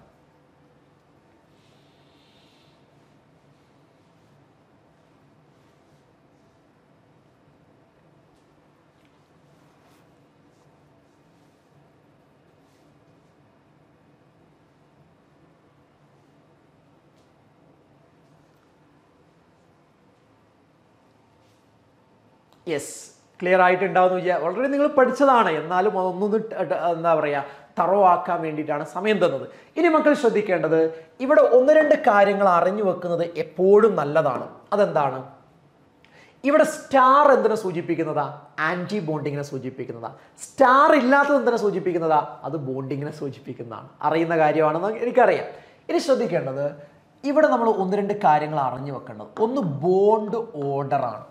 നിങ്ങൾക്കറിയാം, എനിക്ക് ഉറപ്പുണ്ട്. എന്താ ബോണ്ട് ഓർഡർ കാണാനുള്ള ഇക്വേഷൻ? ബോണ്ട് ഓർഡർ കാണാനുള്ള equation half into N B minus N A ആണ്. എന്താ മക്കളെ? Half into N B minus N A. ഇതാണ് ബോണ്ട് ഓർഡർ കാണാനുള്ള ഇക്വേഷൻ. എന്താണ് എൻ ബി എന്ന് പറഞ്ഞാൽ? നമ്പർ ഓഫ് ബോണ്ടിങ് ഇലക്ട്രോൺസ് ആണ്. അഥവാ സ്റ്റാർ ഇല്ലാത്ത ഓർബിറ്റൽസിൽ എത്ര ഇലക്ട്രോൺ ഉണ്ട്, അതാണ് എന്തുകൊണ്ട് ഉദ്ദേശിക്കുന്നത്? എൻ ബി കൊണ്ട് ഉദ്ദേശിക്കുന്നത്. എന്താ N A? Number of anti bonding electrons ആണ്. സ്റ്റാർ ഉള്ള ഓർബിറ്റൽസിൽ എത്ര ഇലക്ട്രോൺ ഉണ്ട്, അതാണ് എന്തുകൊണ്ട് ഉദ്ദേശിക്കുന്നത്? എൻ എ കൊണ്ട് ഉദ്ദേശിക്കുന്നത്. ഓക്കെ, ഇനി നമ്മൾ ബോണ്ട് ഓർഡർ കിട്ടിക്കഴിഞ്ഞാൽ കുറച്ച് കാര്യങ്ങൾ നമുക്ക് ലഭിക്കും. അതെന്താ? നമുക്ക് ശ്രദ്ധിച്ചേ, ബോണ്ട് ഓർഡർ പോസിറ്റീവ് ആണ് എന്ന് വിചാരിക്കുക. ബോണ്ട് ഓർഡർ പോസിറ്റീവ് ആണ്. അങ്ങനെയാണെങ്കിൽ ആ മോളിക്യൂൾ സ്റ്റേബിൾ ആണ് എന്ന് പറയാം, അല്ലെങ്കിൽ ആ മോളിക്യൂൾ എക്സിസ്റ്റ് ചെയ്യുന്നുണ്ട് എന്ന് നമുക്ക് പറയാൻ വേണ്ടി കഴിയും. ക്ലിയർ ആണല്ലോ? ഇനി നിങ്ങൾക്ക് കിട്ടുന്ന ബോണ്ട് ഓർഡർ 0 ആണ്, അല്ല നിങ്ങൾക്ക് കിട്ടുന്നത് നെഗറ്റീവ് ആണ്. ഈ രണ്ട് കണ്ടീഷനിലും അത് അൺസ്റ്റേബിൾ ആണ്. എന്താ മക്കളെ? അൺസ്റ്റേബിൾ ആണ് എന്ന് പറഞ്ഞാൽ അത് ഡസ് നോട്ട് എക്സിസ്റ്റ് ആണ്. അതെന്ത് ചെയ്യുന്നില്ല? എക്സിസ്റ്റ് ചെയ്യുന്നില്ല. അപ്പോൾ ഒരു മോളിക്യൂൾ സ്റ്റേബിൾ ആണോ അല്ലേ എന്ന് അറിയാൻ, അത് എക്സിസ്റ്റ് ചെയ്യുന്നുണ്ടോ ഇല്ലേ എന്ന് അറിയാൻ എന്ത് ചെയ്താൽ മതി? അതിൻ്റെ ഈ മോളിക്കുലാർ കോൺഫിഗറേഷൻ എഴുതിയിട്ട് അതിൻ്റെ ബോണ്ട് ഓർഡർ കണ്ടാൽ മതി. അത് പോസിറ്റീവ് ആണെങ്കിൽ എക്സിസ്റ്റ് ചെയ്യുന്നുണ്ട്, സ്റ്റേബിൾ ആണ്. നെഗറ്റീവ് ആണോ അല്ലെങ്കിൽ 0 ആണോ, അൺസ്റ്റേബിൾ ആണ്, എക്സിസ്റ്റ് ചെയ്യുന്നില്ല എന്ന് മനസ്സിലാക്കാം. ക്ലിയർ ആണല്ലോ? ഇനി മറ്റൊരു കാര്യം അതിനോട് ചേർത്ത് വെക്കാനുള്ളത്, bond order directly proportional to stability ആണ്. ബോണ്ട് ഓർഡർ കൂടുന്നതിനനുസരിച്ച് സ്റ്റെബിലിറ്റി കൂടുന്നുണ്ട്. രണ്ട് മോളിക്യൂളുകൾ തരും, അതിന് സ്റ്റെബിലിറ്റി കൂടുന്ന ഓർഡറിൽ അറേഞ്ച് ചെയ്യാൻ പറയും, അല്ലെങ്കിൽ കുറയുന്ന ഓർഡറിൽ അറേഞ്ച് ചെയ്യാൻ പറയും. എന്താ ചെയ്യേണ്ടത്? രണ്ടുപേരുടെയും ബോണ്ട് ഓർഡർ കാണുക. ബോണ്ട് ഓർഡർ കൂടുതലുള്ള ആൾക്ക് സ്റ്റെബിലിറ്റി കൂടുതലാണ്, കുറവുള്ള ആൾക്ക് സ്റ്റെബിലിറ്റി കുറവാണ്. ക്ലിയർ ആണല്ലോ? മറ്റൊരു കാര്യം വേണമെങ്കിൽ നിങ്ങൾക്ക് നോട്ട് ചെയ്യാം. ഈ bond order is inversely proportional to bond length ആണ്. ബോണ്ട് ഓർഡർ കൂടുന്നതിനനുസരിച്ച് ബോണ്ട് ലെങ്ത് കുറയുന്നത്. ഇതൊക്കെയാണ് നമുക്ക് ആവശ്യമുള്ള കാര്യങ്ങൾ. ഇത് നോട്ട് ചെയ്ത് വെക്കേണ്ടതുണ്ട്. എന്താണ് ബോണ്ട് ഓർഡർ എന്നറിയണം, അത് കാണാൻ അറിയണം, അത് ഉപയോഗിച്ച് സ്റ്റെബിൾ ആണോ അല്ലേ, അല്ലെങ്കിൽ അത് സ്റ്റെബിലിറ്റി കൂടുന്ന ഓർഡറിൽ എഴുതാൻ പറഞ്ഞാലൊക്കെ എഴുതാൻ കഴിയണം. ഓക്കെ, ഇനി മറ്റൊരു കാര്യമുള്ളത് ഇവിടെ നമ്മൾ ശ്രദ്ധിക്കേണ്ടത്, പാരാമാഗ്നറ്റിക് ആൻഡ് ഡയാമാഗ്നറ്റിക്. നമുക്ക് എല്ലാവർക്കും അറിയുന്നതാണ്, പക്ഷേ എന്നാലും ഒന്ന് പറഞ്ഞു പോവാം. പാരാമാഗ്നറ്റിക് അതേപോലെ തന്നെ ഡയാമാഗ്നറ്റിക് ആണോ എന്ന് എഴുതാൻ അറിയണം. അതെങ്ങനെ എഴുതുക? നമ്മളിങ്ങനെ കോൺഫിഗറേഷൻ എഴുതി പോകുന്ന സമയത്ത് എല്ലായിടത്തും 2 2 2 2 എന്നുള്ളത് എന്ന് പറഞ്ഞാൽ എല്ലായിടത്തും പെയർഡ് ആണ്. എല്ലായിടത്തും പെയർഡ് ആണെങ്കിൽ അത് ഡയാമാഗ്നറ്റിക് ആണ്. എവിടെയെങ്കിലും ഒരു അൺപെയർഡ് ഇലക്ട്രോൺ വന്നാൽ അതെന്തായി? അത് പാരാമാഗ്നറ്റിക് ആയി. എവിടെയെങ്കിലും അൺപെയർഡ് ഇലക്ട്രോൺ വന്നാൽ അതെന്തായി? അത് പാരാമാഗ്നറ്റിക് ആയി. ക്ലിയർ ആണല്ലോ? ഒരു ഉദാഹരണം പറഞ്ഞാൽ, നിങ്ങളോട് പറഞ്ഞിരിക്കുന്നത് C2വിൻ്റെ കോൺഫിഗറേഷൻ ആണ്. C2വിൻ്റെ കോൺഫിഗറേഷൻ എങ്ങനെ എഴുതുക? ഇതിൽ ഏത് ഓർഡറാണ് വേണ്ടത്? N2 വരെയുള്ള ആള് ആദ്യത്തെ ഓർഡർ അല്ലേ, അതിലല്ലേ C2 വരുന്നത്? ആണ്. അപ്പോൾ ഈ ഓർഡർ ആണ് സെലക്ട് ചെയ്യേണ്ടത്.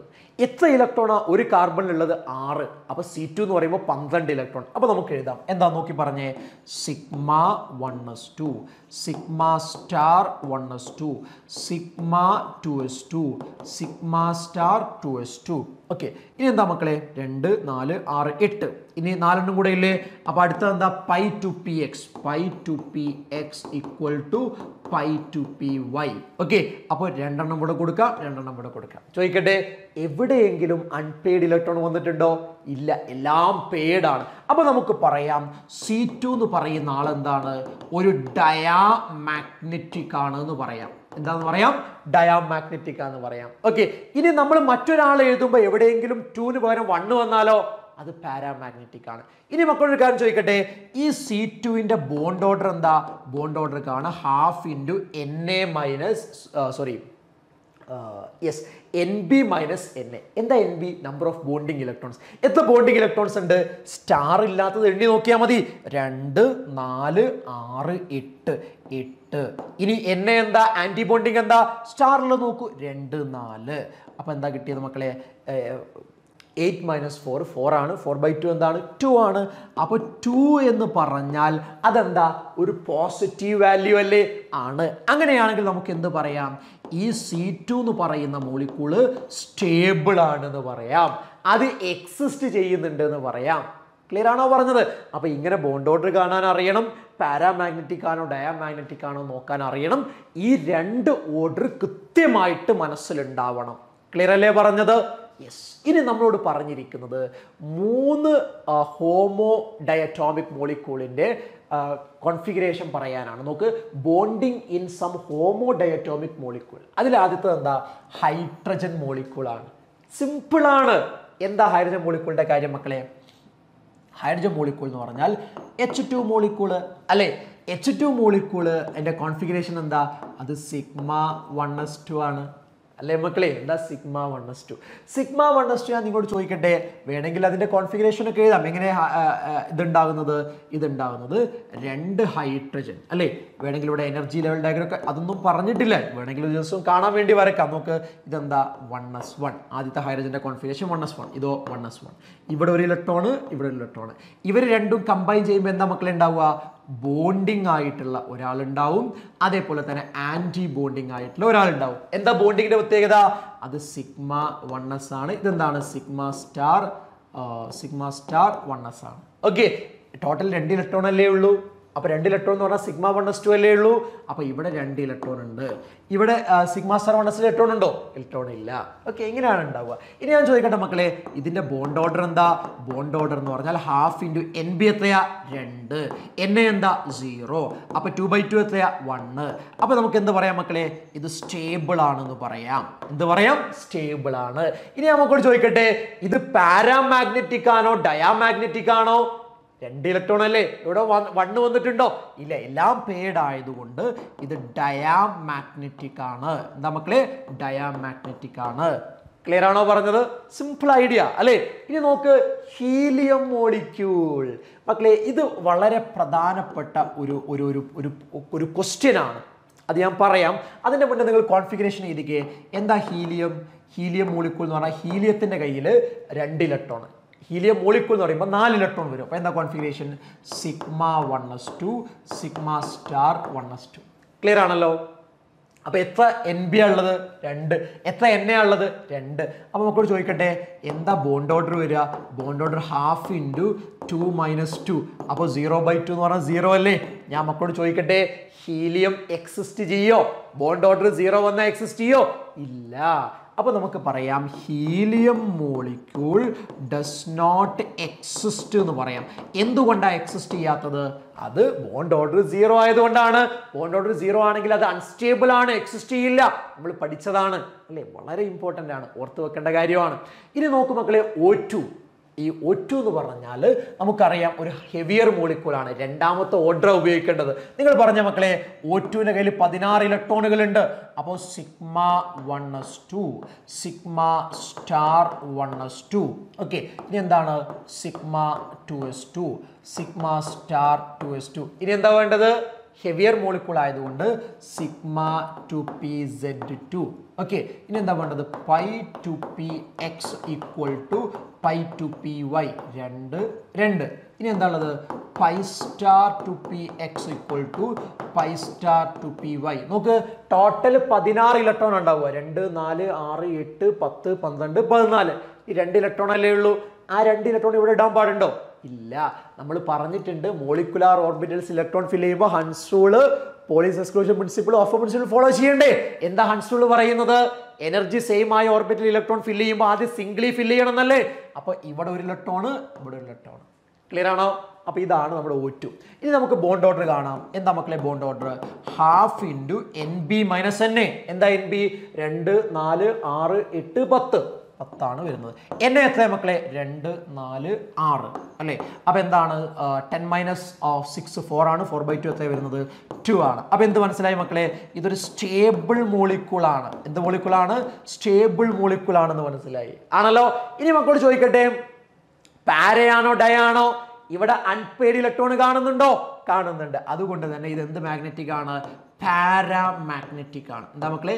പാരാമാഗ്നറ്റിക് ആണ്. ക്ലിയർ ആണല്ലോ? ഐഡിയ ക്ലിയർ ആണല്ലോ? കൺഫ്യൂഷൻ ഇല്ലല്ലോ? യെസ്. അപ്പോൾ മക്കളെ ശ്രദ്ധിക്കേണ്ടത്, ഈ ചാപ്റ്ററിൽ ഫോക്കസ് ഏരിയയിൽ പറഞ്ഞ എല്ലാ കാര്യങ്ങളും പറഞ്ഞു കഴിഞ്ഞു എന്നുള്ളതാണ്. അതായത് VSCPR തിയറി പഠിച്ചു, എല്ലാം പഠിച്ചു അതുമായി ബന്ധപ്പെട്ട്. അതിനുശേഷം VBT വാലൻസ് ബോണ്ട് തിയറി പഠിച്ചു അല്ലെ? ആദ്യം ഇൻഫിനിറ്റ് ഡിസ്റ്റൻസിൽ, പിന്നെ അടുത്ത് വരുന്നു, അട്രാക്ഷൻ റിപ്പൾഷൻ ഉണ്ടാവുന്നു, അട്രാക്ഷൻ കൂടുതലായിട്ട് വീണ്ടും അടുക്കുന്നു, അത് രണ്ടും ഈക്വൽ ആകുന്ന സമയത്ത് സ്റ്റേബിൾ H2 മോളിക്യൂൾ ഉണ്ടാവുന്നു. ഗ്രാഫ് ഒക്കെ മനസ്സിലാക്കി. അതിനുശേഷമാണ് നമ്മൾ types of hybridisation sp3 sp2ന്റെ example പഠിച്ചു. പിന്നെ നമ്മൾ ഈത്തൈനും എത്തീനും ഇത്തൈനും വെച്ചുകൊണ്ട് നമ്മൾ വീണ്ടും അത് പറഞ്ഞു അല്ലെ? പിന്നെ നമ്മൾ മോളിക്കുലാർ ഓർബിറ്റൽ തിയറി എന്താണെന്ന് മനസ്സിലാക്കി അല്ലെ?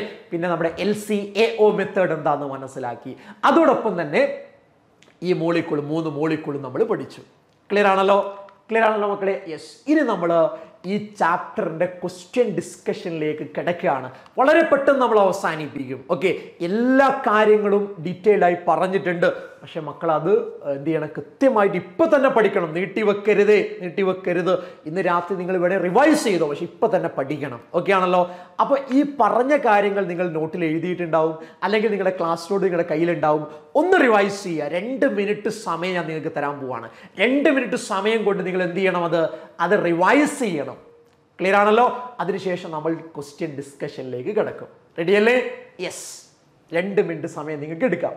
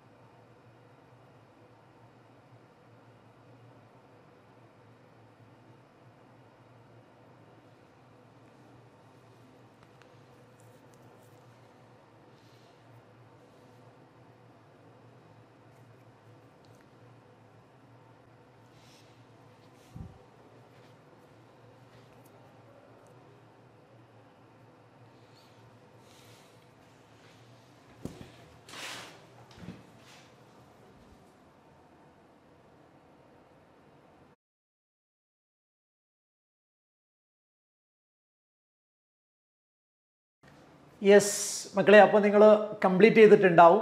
ആ പറഞ്ഞ കാര്യങ്ങളൊക്കെ റിവൈസ് ചെയ്തിട്ടുണ്ടാവും. സിമ്പിളായിട്ടുള്ള കാര്യങ്ങളാണ്.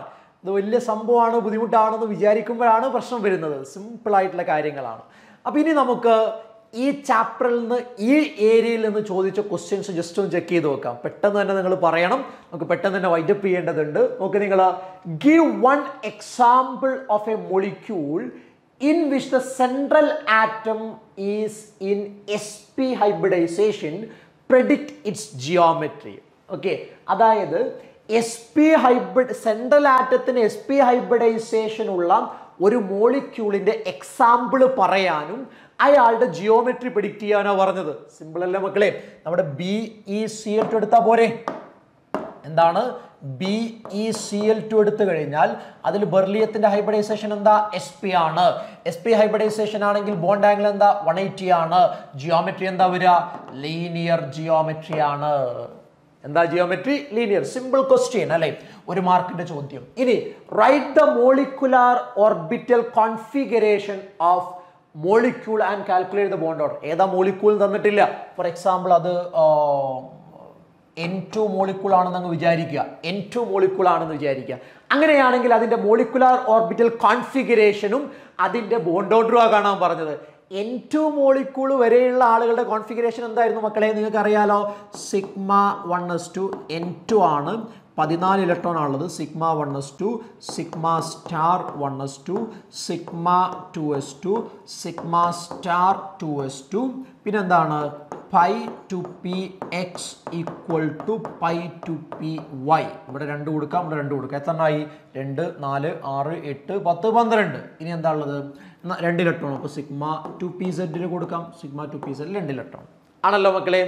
ഇനി നിങ്ങൾ പറയൂ, എത്ര ബോണ്ടിങ് ഇലക്ട്രോൺ ആണുള്ളത്? 2, 4, 6, 8, 10. ഓക്കെ. എത്ര ആന്റി ബോണ്ടിങ് ഇലക്ട്രോൺ ആണുള്ളത്? 2, 4. ഓക്കെ. അപ്പൊ എങ്ങനെയാ ബോണ്ട് ഓർഡർ കാണുക? Bond order is equal to half into N B minus N A അല്ലേ?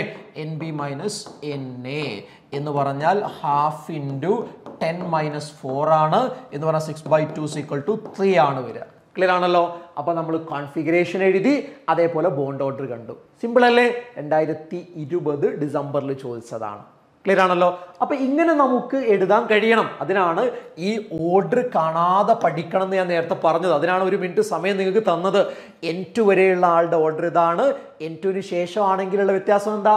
ഈ സിഗ്മ 2pz ഇങ്ങോട്ട് വരെയല്ലേ? അത് മനസ്സിലാക്കണം. സിമ്പിൾ ആയിട്ടുള്ള ക്വസ്റ്റ്യൻ അല്ലേ? സിമ്പിൾ ആയിട്ട് ചെയ്യാൻ പറ്റുന്നുണ്ട്. ഇനി എന്താ? predict the hybridization of phosphorus atom in PCl5. ശരിക്കും PCl5 നമ്മൾ ഫോക്കസ് ഏരിയയിൽ ഉള്ളതല്ല, പക്ഷേ ഹൈബ്രിഡൈസേഷൻ ഒക്കെ നമുക്ക് അറിയാം എന്താണ്, sp3d ആണ്. ഓക്കെ, ഫോക്കസ് ഏരിയയിൽ ഉള്ളതല്ലാത്തതുകൊണ്ട് ഞാൻ കൂടുതൽ പറയുന്നില്ല. ഇനി എന്താ? Account the high reactivity of PCl5 molecule. PCl5 മോളിക്യൂളിൽ high reactivity ഉണ്ടാവാൻ കാരണം എന്താ? അതും ഫോക്കസ് ഏരിയയിലുള്ളതല്ല. PCl5ൻ്റെയും SF6ൻ്റെയും hybridisation focus ഏരിയയിലുള്ളതല്ല. എന്നാലും വെറുതെ ഒന്ന് മനസ്സിലാൻ വേണ്ടി ഞാൻ പറയാം. എന്താണ് PCl5 എന്ന് പറഞ്ഞാൽ? ഇതാണ് അല്ലേ, 3 ബോണ്ടുകൾ ഇങ്ങനെ പ്ലെയിനിലുള്ളതാണ്. ബാക്കി 2 ബോണ്ടുകൾ ഒന്ന് മുകളിലും ഒന്ന് താഴെയുള്ളതാണ്. ഓക്കെ, ഈ മുകളിലും താഴെയുള്ള ആളുകളെ നമ്മൾ വിളിക്കുന്ന പേര് ആക്സിയൽ ബോണ്ട് എന്നാണ്. എന്താ മക്കളെ വിളിക്കുക? Axial bond. ബാക്കി 3 ബോണ്ടുകൾ നമ്മൾ വിളിക്കുന്ന പേര് ഇക്വറ്റോറിയൽ ബോണ്ട് എന്നാണ്. എന്താണ്? Equatorial bond. Okay, equatorial bond. ഈ ആക്സിയൽ ബോണ്ടിന്റെ ലെങ്ത് എപ്പോഴും ആരേക്കാൾ കൂടുതലാണ്? ഇക്വറ്റോറിയൽ ബോണ്ടിന്റെ ലെങ്ത്തിനേക്കാൾ കൂടുതലാണ്. അതെന്താ കാരണം? ഈ പ്ലെയിനിലുള്ള 3 ബോണ്ടിൽ നിന്ന് റിപ്പൾഷൻ അനുഭവപ്പെടുന്നത് കൊണ്ടാണ് മുകളിലും താഴെയും നിൽക്കുന്ന ആക്സിയൽ ബോണ്ടിന്റെ ബോണ്ട് ലെങ്ത് എന്ത് ചെയ്യുന്നത്? കൂടുന്നത് എന്നുള്ളതാണ്. ക്ലിയർ ആണല്ലോ. അങ്ങനെ bond length, axial bond length കൂടുന്നത് കൊണ്ട് തന്നെ ഇയാൾ എന്താണ്? ഹൈലി റിയാക്റ്റീവ് ആണ്. അതേപോലെ തന്നെ അൺസിമെട്രിക് ആണ്. 2 ആളുടെ ബോണ്ട് കൂടുതലും ബാക്കി 3 ആളുടെ കുറവായതുകൊണ്ട് അൺസിമെട്രിക് ആണ്. അൺസിമെട്രിക്കും ആണ്, ഹൈലി റിയാക്റ്റീവുമാണ്. ഓക്കെ, അപ്പോൾ അതാണ് അതിൻ്റെ കാരണം. 1 മാർക്കിനുള്ള ചോദ്യമാണ്, സാധാരണ ചോദിക്കുന്ന ക്വസ്റ്റ്യൻ ആണ്. പക്ഷേ ഫോക്കസ് ഏരിയയിൽ ഇല്ലാത്തത് കൊണ്ടാണ് നമ്മളത് എക്സ്പ്ലെയിൻ ചെയ്യാതിരുന്നത്. പിന്നെ ക്വസ്റ്റ്യനിൽ കണ്ടതുകൊണ്ട് എന്നൊന്ന് പറഞ്ഞൊന്ന് മാത്രമേ ഉള്ളൂ കേട്ടോ. ഇനി എന്താ മക്കളെ? Draw the MO energy level diagram of O2 molecule. O2 മോളിക്യൂളിൻ്റെ energy level diagram വരക്കണം. Simple പരിപാടിയാണ്. അപ്പോൾ ആദ്യം നമ്മൾ O2ൻ്റെ ആ കോൺഫിഗറേഷൻ എഴുതണം. O2 16 ഇലക്ട്രോൺ ആണ് അല്ലേ? അപ്പോൾ എന്താ വരിക? Sigma 1s2, sigma star 1s2, sigma 2s2, sigma star 2s2. ഇനി എന്താണ്? ഹയർ മോളിക്യൂൾ ആയതുകൊണ്ട് സിഗ്മ 2pz2. പിന്നെന്താണ്? Pi 2px equal to pi 2py. ഇവിടെ 2 ഉണ്ട്, ഇവിടെ 2 ഉണ്ട്. ഇനി 2 ഇലക്ട്രോണാണ് ബാക്കിയുള്ളത്. അത് പൈ സ്റ്റാർ 2px ഒന്നും പൈ സ്റ്റാർ 2py ഒന്നും കൊടുക്കാം. ഇതാണ് സംഭവം. ഓക്കെ, ഇനി ഇതിൻ്റെ എങ്ങനെയാണ് എനർജി ലെവൽ ഡയഗ്രാം വരയ്ക്കുക? എനർജി ലെവൽ ഡയഗ്രാം സിമ്പിളാണ്. അതായത് എനർജി ആക്സിസ് വരയ്ക്കുക. എനർജി ആക്സിസ് എങ്ങനെയാണ് sigma 1s2 sigma star 1s2 ഉണ്ടായിട്ടുള്ളത്? അത് ഒരു ഓക്സിജൻ നമ്മൾ എടുത്തു കഴിഞ്ഞാൽ അറ്റോമിക് നമ്പർ 8 ആണ്. കോൺഫിഗറേഷൻ 1s2 2s2 2p4 അങ്ങനെയല്ലേ ഒരു ഓക്സിജൻ ഉണ്ടാവുക. അപ്പോൾ ആദ്യത്തെ ഓക്സിജൻ്റെ 1s2 നമുക്ക് ഇവിടെ കൊടുക്കാം. ഇതെന്താണ്? 1s2 ആണ്. ഇതെന്താണ്? അടുത്ത ഓക്സിജൻ്റെ 1s2. ഓക്കെ ആണല്ലോ. അപ്പോൾ ഇവിടെ 2 ഇലക്ട്രോൺ, ഇവിടെ 2 ഇലക്ട്രോൺ. ഇവർ രണ്ടും കമ്പൈൻ ചെയ്ത് കഴിഞ്ഞാൽ 2 മോളിക്കുലാർ ഓർബിറ്റലാണ് ഉണ്ടാവുക. ഏതൊക്കെയാ? ഒന്ന് സിഗ്മ 1s2. എന്താണ്? Sigma 1s2. അപ്പോൾ 2 എണ്ണം കൂടെ കൊടുക്കുക. പിന്നെ എന്താ ഉള്ളത്? Sigma star 1s2. ആ 2 എണ്ണം കൂടെ കൊടുത്തു. ഇനി ആരാ ഉള്ളത്? അപ്പോൾ 2 1s2 കമ്പൈൻ ചെയ്ത് ഇത് രണ്ടും ഉണ്ടായി. ഇനി 2 ഓക്സിജൻ ഉണ്ടല്ലോ, പറയേണ്ടതില്ലല്ലോ. ഇനി 2s2 ആണുള്ളത്. ഓക്കെ, അപ്പോൾ ഇവിടെ എന്ത് കൊടുക്കുക? 2s2 കൊടുക്കുക. ഇവിടെ എന്ത് കൊടുക്കുക? 2s2 കൊടുക്കുക. 2 ഇലക്ട്രോൺ ഉണ്ട്. അപ്പോൾ 2s2 കമ്പൈൻ ചെയ്യുമ്പോൾ എന്താ ഉണ്ടാവുക? മുകളിൽ നോക്കിയാൽ അറിയാം എന്താ ഉണ്ടാവുക? Sigma 2s2 sigma star 2s2 അല്ലേ? ഇത് സിഗ്മ 2s2 ആണ്. അപ്പോൾ 2 എണ്ണം കൊടുക്കാം. ഇത് സിഗ്മ സ്റ്റാർ 2s2 ആണ്. അപ്പോൾ 2 എണ്ണം കൊടുക്കാം. അപ്പോൾ ഇതും കിട്ടി. ഇനി എന്താ വേണ്ടത്? ഇനി 2p4 ആണ്. ആക്ച്വലി ഇതിൻ്റെ മുകളിലാണ് എഴുതേണ്ടത്. സ്പേസ് ഇല്ലാത്തതുകൊണ്ട് ഞാൻ റൈറ്റ് സൈഡിലേക്ക് മാറ്റി എഴുതാണ്. ഓക്കെ, ഇതാണല്ലോ നമ്മുടെ പി എന്ന് പറയുന്നത്. ഓക്കെ, P4 ആണ്. ഇതെന്താണ്? 2p4. ആദ്യത്തെ ഓക്സിജൻ്റെ 2p4, ഇത് രണ്ടാമത്തെ ഓക്സിജൻ്റെ 2p4. 1 2 3 4 1 2 3 4 ആണല്ലോ. അപ്പോൾ എന്താ മക്കളെ ആദ്യം ഉള്ളത്? ഈ പികൾ കമ്പൈൻ ചെയ്യുമ്പോൾ ആദ്യം ഉണ്ടാകുന്നത് സിഗ്മ 2pz ആണ്. അപ്പോൾ ഇവിടെ എന്ത് കൊടുക്കുക? സിഗ്മ 2pz എന്ന് കൊടുക്കുക. ഓക്കെ ആണല്ലോ. അപ്പോൾ വന്നു. അവിടെ എത്ര ഇലക്ട്രോൺ ഉണ്ട്? 2 ഇലക്ട്രോൺ. അപ്പോൾ 2 എണ്ണം കൊടുക്കുക. ഇനി എന്താ ഉള്ളത്? ഇനി ശ്രദ്ധിക്കണം, ഇവിടെ 2 ഓർബിറ്റൽ ഉണ്ട്. ഏതാ 2 ഓർബിറ്റൽ? 2 ഓർബിറ്റൽ എന്ന് പറഞ്ഞാൽ പൈ 2px പൈ 2py ആണ്. അവിടെ 2 എണ്ണം ഉള്ളതുകൊണ്ട് ഇവിടെ 2, ഇവിടെ 2 എണ്ണം കൊടുത്തു. ഇനി എന്താ ഉള്ളത്? ഇനി മുകളിൽ ആൻറ്റി ബോണ്ടിങ് മുകളിൽ എഴുതണം. ഇതെന്താ? Pi star 2px pi star 2py ആണ്.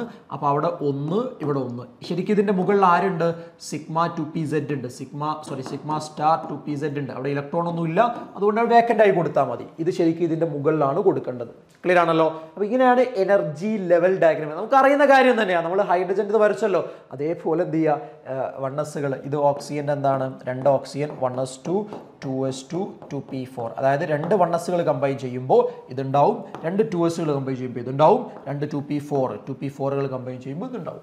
Simple idea. ഓക്കെ, അപ്പോൾ അതിന് 2 മാർക്കാണ് അവർ തരുന്നത്. അപ്പോൾ നമുക്ക് അറിയാമെങ്കിൽ വരച്ച് പ്രാക്ടീസ് ഉണ്ടെങ്കിൽ സിമ്പിളായിട്ട് വാങ്ങാൻ പറ്റുന്ന 2 മാർക്കാണ് അല്ലേ? ഇനി മക്കളെ അടുത്ത ക്വസ്റ്റ്യൻ നോക്കിക്കേ. എന്താണ്? A molecule of A type AB4E. AB4E type മോളിക്യൂൾസിൽ 4 bond pair electron ഉണ്ട്. അതേപോലെ ഒരു ലോൺ പെയർ ഇലക്ട്രോൺ. അതിന് മോസ്റ്റ് സ്റ്റേബിൾ ആയിട്ടുള്ളത് ഇതാണ് ഞാൻ പറഞ്ഞത്. VSEPR തിയറിൻ്റെ 2 ടേബിൾ പഠിക്കണം. രണ്ടാമത്തെ ടേബിൾ പറഞ്ഞതല്ലേ AB4E 4 bond pair lone pair. എന്താ മക്കളെ അത് സീസോ ഷേപ്പ് അല്ലേ? നമ്മുടെ SF4 അതിൻ്റെ എക്സാമ്പിൾ അല്ലേ? ഓർത്ത് വെക്കണത്. ഇനിയോ, hydrogen fluoride is liquid while hydrogen chloride is gas. അതിന്റെ കാരണം ഹൈഡ്രജൻ ഫ്ലൂറൈഡിൽ ഹൈഡ്രജൻ ബോണ്ട് ഉണ്ട് എന്നുള്ളത് കൊണ്ടാണ്. പക്ഷേ ഫോക്കസ് ഏരിയയിൽ ഇല്ല, അതുകൊണ്ട് നമ്മൾ ഫോക്കസ് ചെയ്യേണ്ട ആവശ്യമില്ല. ഇനി അടുത്ത ക്വസ്റ്റ്യൻ എന്താ? Draw the molecular orbital diagram of F2 molecule account it's magnetic character. നമുക്ക് ആ ഡയഗ്രാം വരക്കണം, എന്നിട്ട് മാഗ്നറ്റിക് ക്യാരക്ടർ റെപ്രസെന്റ് ചെയ്യണം. അപ്പോൾ നോക്ക് നിങ്ങൾ, F2 എന്ന് പറഞ്ഞാൽ എന്താ മക്കളെ? F2 എന്ന് പറഞ്ഞാൽ ഒരു ഫ്ലൂറിൻ്റെ കയ്യിൽ 9 ഇലക്ട്രോൺ. അപ്പോൾ F2 എന്ന് പറഞ്ഞാൽ 18 ഇലക്ട്രോൺ ഉണ്ടാവും. അപ്പോൾ എന്താ കോൺഫിഗറേഷൻ വരിക? Sigma 1s2 sigma star 1s2 sigma 2s2 sigma star 2s2. പിന്നെന്താണ്? Sigma 2pz2 pi 2px equal to pi 2py ആണ്. ഇവിടെ 2, ഇവിടെ 2. പിന്നെന്താണ്? Pi star 2px2 is equal to pi star 2py2. ഇതാണ് 19 ഇലക്ട്രോൺ ഉള്ള ആളുടെ കോൺഫിഗറേഷൻ വരിക. ക്ലിയർ ആണല്ലോ? യെസ്. ഇനി ഇവിടെ തന്നെ ഒരു കാര്യം പറയാൻ പറ്റും. മാഗ്നറ്റിക് ക്യാരക്ടർ എന്ന് പറഞ്ഞാൽ എന്താ? പാരാമാഗ്നറ്റിക് ആണോ ഡയാമാഗ്നറ്റിക് ആണോ? ഇവിടെ തന്നെ പറഞ്ഞൂടെ? എവിടെയെങ്കിലും അൺപെയ്ഡ് ഇലക്ട്രോൺ ഉണ്ടോ? 1 എവിടെ വന്നിട്ടുണ്ടോ? ഇല്ല. അതുകൊണ്ട് ഇതെന്താണ്? ഇത് ഡയാമാഗ്നറ്റിക് ആണെന്ന് പറയാം. ക്ലിയർ ആണല്ലോ മക്കളെ? ഇനി എന്താ energy orbital diagram? Okay, focus ചെയ്തിട്ടില്ലെങ്കിലും ആ ഡയഗ്രാം വരക്കുന്നതൊക്കെ ഒന്ന് പഠിക്കുന്നത് നല്ലത് തന്നെയാണ് കേട്ടോ. അപ്പോൾ നോക്ക്, എങ്ങനെ വരയ്ക്കാം നിങ്ങൾക്ക് അറിയാലോ. എങ്ങനെ വരയ്ക്കാം? അതായത് ആദ്യം ഫ്ലൂറിനെ കുറിച്ച് ഐഡിയ ഉണ്ടാവണം. എന്താണ്? ഫ്ലൂറിൻ അറ്റോമിക് നമ്പർ 9 ആണ്. 1s2 2s2 2p5 ആണെന്ന് അറിയണം. അപ്പോൾ ആദ്യം 2 ഫ്ലൂറിൻ എടുത്താൽ അവരുടെ 1s2കളാണ് കമ്പൈൻ ചെയ്യുക അല്ലേ? അപ്പോൾ ഇവിടെ ഞാൻ ഒരു 1s എടുക്കാം, ഇവിടെ എന്തെടുക്കാം? 1s എടുക്കാം. ഇവിടെ 1s2 ഉണ്ട്. ഇവർ കമ്പൈൻ ചെയ്യുമ്പോൾ എന്താ ഉണ്ടാവുക മക്കളെ?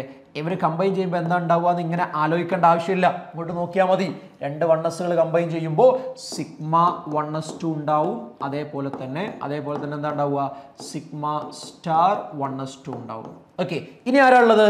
2s2 ആണ്. അപ്പോൾ ഇവിടെ ഒരു 2s കൊടുക്കാം, ഇവിടെ എന്ത് കൊടുക്കാം, അടുത്ത 2s കൊടുക്കാം, ഇവിടെ 2 അല്ലേ, 2s2 ഉണ്ട്, 2s2 ഉണ്ട്. ഞാൻ പെട്ടെന്ന് എഴുതുന്നത് നിങ്ങൾക്ക് അറിയാം എന്നുള്ളത് കൊണ്ടാണ് കേട്ടോ. യെസ്, ഇതെന്താണ് 2s2 2s2. അപ്പോൾ ഇതെന്താ, ഇത് രണ്ടും എന്താ ആലോചിക്കണ്ട, അങ്ങോട്ട് നോക്കിയാൽ മതി. ഇതെന്താ സിഗ്മ 2s2, ഇതെന്താണ് സിഗ്മ സ്റ്റാർ 2s2 ആണ്. ഇനി എന്താ മക്കളെ ഉള്ളത്, 2p5 ആണ്. നന്നായി ശ്രദ്ധിക്കണേ, 2p5 എന്ന് പറഞ്ഞാൽ 1 2 3 4 5 1 2 3 4 5 2p5. അപ്പോൾ ഇവർ കമ്പൈൻ ചെയ്യുമ്പോൾ എന്താ ഉണ്ടാവുക, ഇങ്ങോട്ട് നോക്കിയാൽ മതി. ആദ്യം സിഗ്മ 2pz ഉണ്ടാവുക. അപ്പോൾ ആദ്യം തന്നെ കൊടുക്കുക, നിങ്ങൾ നീറ്റായി വരക്കണം കേട്ടോ, 2pz. ഓക്കെ, പിന്നെ എന്താ ഉണ്ടാവുക, പൈ 2px പൈ 2py. ഇതെന്താണ് പൈ 2px പൈ 2p. ഇവിടെ 2 ഉണ്ട്, ഇവിടെ 2 ഉണ്ട്. ഇനി എന്താ ഉള്ളത്, ഇനി pi star 2px pi star 2p 2 2. ഇതെന്താണ് വേക്കൻ്റ് ആണ്. അതെന്താ സിഗ്മ സ്റ്റാർ 2pz. ഓക്കെ, ഇതാണ് അതിൻ്റെ എനർജി ലെവൽ ഡയഗ്രാം. അതായത് ഈ ഓർഡറിൽ ഇങ്ങനെ വരച്ച് പോവുക, വരച്ച് പ്രാക്ടീസ് വേണം, നിങ്ങൾക്കത് ഉണ്ടാവുമെന്നാണ് ഞാൻ വിചാരിക്കുന്നത്. സിമ്പിളാണ്, പക്ഷേ ഫോക്കസ് ചെയ്തില്ല, അങ്ങനെ ഫോക്കസ് ചെയ്ത് പറയുന്നില്ല. പക്ഷെ എന്നാലും അറിഞ്ഞു വെക്കേണ്ടത് നിർബന്ധമാണ് കേട്ടോ, അറിഞ്ഞിരിക്കേണ്ടതാണത്. ഇനി എന്താ ഉള്ളത്, write the molecular orbital electronic configuration of N2. N2ന്റെ electronic configuration ഒന്നാമത്തെ ക്വസ്റ്റ്യനിൽ നമ്മൾ എഴുതിയിട്ടുണ്ട്. ഓക്കെ, ദെൻ O2ന്റെ കോൺഫിഗറേഷൻ നമ്മൾ എഴുതിയിട്ടുണ്ട്. Compare the stability of and magnetic behaviour of this molecules on the base of എമോ theory. അതായത് അത് ഞാൻ ഡീറ്റെയിൽ ആയി പറയുന്നില്ല. N2ന്റെ ബോണ്ട് ഓർഡർ നമ്മൾ ചെയ്ത് കഴിഞ്ഞാൽ നമുക്ക് 3 ആണ് കിട്ടുക. ഓക്കെ, O2ന്റെ ബോണ്ട് ഓർഡർ നമുക്ക് കിട്ടുക 2 ആണ്. ഓക്കെ, അപ്പോൾ നമുക്ക് പറയാൻ പറ്റുന്ന ഒരു കാര്യമുണ്ട്, ഏതാണ് കൂടുതൽ സ്റ്റേബിൾ, നമ്മുടെ N2 ആണ് കൂടുതൽ സ്റ്റേബിൾ. കാരണം എന്താ, ബോണ്ട് ഓർഡർ കൂടുതലുള്ള ആൾക്ക് സ്റ്റെബിലിറ്റി കൂടുതലായിരിക്കും. നമ്മൾ പറഞ്ഞതാണ് bond order is directly proportional to എന്താണ് സ്റ്റെബിലിറ്റി എന്ന് പറഞ്ഞതാണ്. ആ ഐഡിയ വെച്ച് N2 ആണ് മോർ സ്റ്റേബിൾ എന്ന് പറയാം. പിന്നെ മാഗ്നറ്റിക് ബിഹേവിയറോ, നിങ്ങൾക്കറിയാം N2-ലെല്ലാം പെയർഡ് ആയതുകൊണ്ട് ഇത് ഡയാമാഗ്നറ്റിക് ആണ്. ഒന്ന് എഴുതി നോക്കണം കേട്ടോ, നമ്മൾ ഓൾറെഡി പറഞ്ഞതുകൊണ്ടാണ് ഞാൻ വീണ്ടും എഴുതാത്തത്. ഓക്കെ, എക്സാമിന് എഴുതുമ്പോൾ 3 മാർക്കിന്റെ ക്വസ്റ്റൻ ആയതുകൊണ്ട് അത് എഴുതണം. ഇതെന്താണ് ഡയാമാഗ്നറ്റിക്. പക്ഷേ O2 നിങ്ങൾക്കറിയാം pi star 2px pi star 2py ഓരോ ഇലക്ട്രോൺ ആയതുകൊണ്ട് തന്നെ അത് എന്ത് മാഗ്നറ്റിക്കാ, അത് പാരാമാഗ്നറ്റിക് ആണ്. ഓക്കെ, വളരെ നല്ലൊരു ക്വസ്റ്റ്യൻ ആണ്, 3 മാർക്ക് കിട്ടും. ഓക്കെ, അപ്പോൾ കോൺഫിഗറേഷൻ അറിയില്ലെങ്കിൽ ഇതൊന്നും എഴുതാൻ കഴിയില്ല കേട്ടോ. ഇനി എന്താ മക്കളെ അടുത്തത്, predict the shape of XCF4. ഏതാണ് XCF4 molecule according to VSCP. 1 മാർക്കിന്റെ ചോദ്യം. രണ്ടാമത്തെ ടേബിൾ, XCF4 എന്താ സ്ക്വയർ പ്ലാനാർ ആണ് എന്ന് പറഞ്ഞാൽ 4 ബോണ്ട് പെയറും 2 ലോൺ പെയറും വരുന്ന ആളാണ് XCF4. അതെന്താ, അത് സ്ക്വയർ പ്ലാനാർ ആണ്. ആരാ മക്കളെ, സ്ക്വയർ പ്ലാനാർ. ആരാണ്, സ്ക്വയർ പ്ലാനാർ. ഓക്കെ, ഇനി എന്താ അടുത്തത്, by using the concept of hybridisation. Hybridisation ഉപയോഗിച്ച് H2O മോളിക്യൂളിന്റെ സ്ട്രക്ചർ പറയാനാ പറഞ്ഞത്. 2 മാർക്കിനായതുകൊണ്ട് നമ്മൾ പറയണത്. അതായത് നമ്മൾ പറഞ്ഞതാണ്, നമ്മളെ CH4 ആണെങ്കിലും H2O ആണെങ്കിലും NH3 ആണെങ്കിലും ഹൈബ്രിഡൈസേഷൻ എന്താ വരുന്നത്, sp3 ആണ് അല്ലേ മക്കളെ. അപ്പോൾ വേണമെങ്കിൽ ഒന്ന് കാണിക്കാം. സെൻട്രൽ ആറ്റം ഓക്സിജൻ ആണ്, അറ്റോമിക് നമ്പർ 8 ആണ്. 1s2 2s2 2p4 അല്ലേ. അപ്പോൾ 1s 2, 2s എന്താ 2, 2p എന്താണ് 4, 1 2 3 4. അപ്പോൾ ഇവിടെ 2 ഹാഫ് ഫിൽഡ് ഓർബിറ്റലില്ലേ ഉണ്ട്, 2 ഓക്സിജനുമായിട്ടല്ലേ, 2 ഹൈഡ്രജനുമായിട്ടല്ലേ ഓക്സിജൻ കമ്പൈൻ ചെയ്യുന്നത്. അപ്പോൾ എക്സിറ്റ് ചെയ്യേണ്ട ആവശ്യമില്ല. ഇനി ഇവിടെ ഹൈബ്രിഡൈസേഷനാ. എന്താ ഹൈബ്രിഡൈസേഷൻ, ഈ എസും പിയും ഇന്റർമിക്സ് ചെയ്യും. അവിടെ നടക്കുന്ന ഹൈബ്രിഡൈസേഷൻ എന്താ, sp ഹൈബ്രിഡൈസേഷൻ. അപ്പോൾ ചിലർക്കെങ്കിലും ഒരു സംശയം, എന്ത് ഇവിടെ ഈ 2 ഓർബിറ്റിൽ പെയർഡ് ആണല്ലോ, പെയർഡ് ആണെങ്കിൽ അവർ ഹൈബ്രിഡൈസേഷനിൽ പങ്കെടുക്കും. Both fulfilled and half filled orbital can take part in hybridization എന്ന് അതിൻ്റെ ഒരു ക്യാരക്ടറായിട്ട് നമ്മൾ പറയുന്നുണ്ട്. പക്ഷേ ക്യാരക്ടർ ഫോക്കസ് ഏരിയയിലില്ല, ടൈപ്സ് മാത്രമേ ഉള്ളൂ കേട്ടോ. അപ്പോൾ അവിടെ കൺഫ്യൂഷൻ വേണ്ട, ഇവർ പങ്കെടുക്കും. അപ്പോൾ പങ്കെടുത്താൽ എന്താ ഉണ്ടാവുക, സെയിം എനർജിയും ഐഡന്റിക്കൽ ഷേപ്പുള്ള 4 sp3 ഹൈബ്രിഡൈസ്ഡ് ഓർബിറ്റൽ ഉണ്ടാവും അല്ലേ. അപ്പോൾ ഇങ്ങനെയാണ് ഉണ്ടാവുക. ഓക്കെ,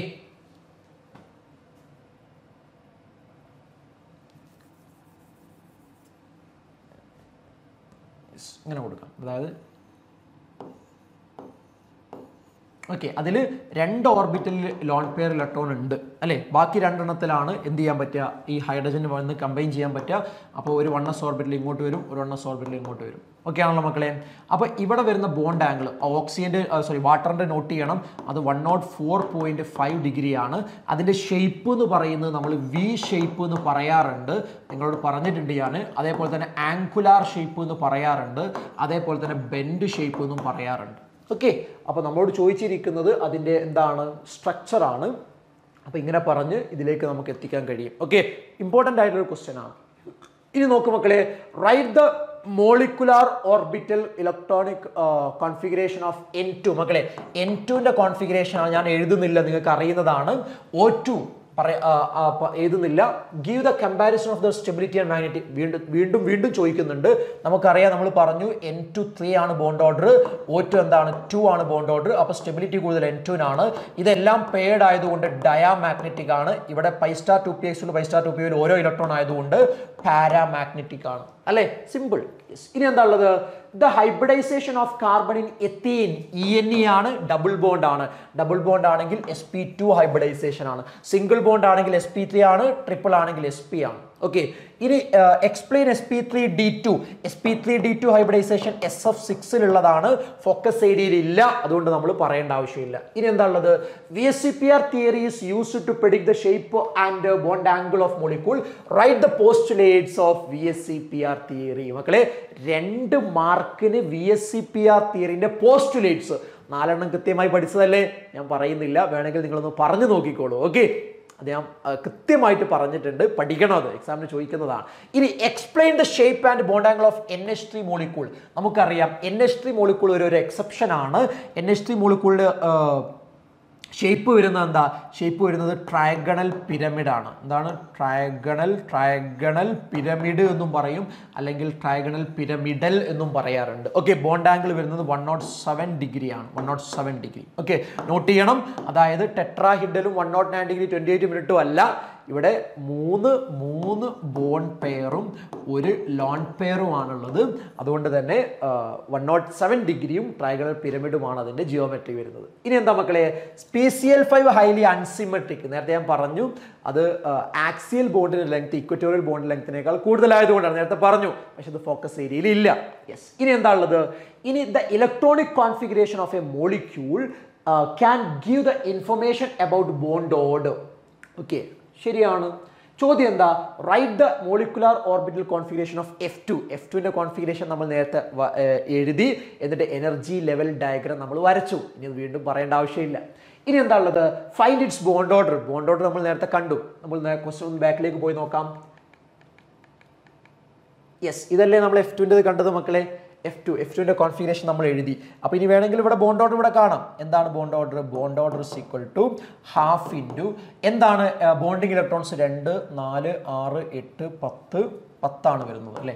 എത്ര ആൻറ്റി ബോണ്ടിങ് വരുന്നത്? 2, 4, 6, 8. ഓക്കെ, അപ്പോൾ 10 - 8 2 ആണ്, 2/2 എത്രയാണ്? 1 ആണ് വരുന്നത്. അപ്പോൾ F2ന്റെ ബോണ്ട് ഓർഡർ എത്രയാണ്? 1 ആണ്. നേരത്തെ ചെയ്തതാണിത്.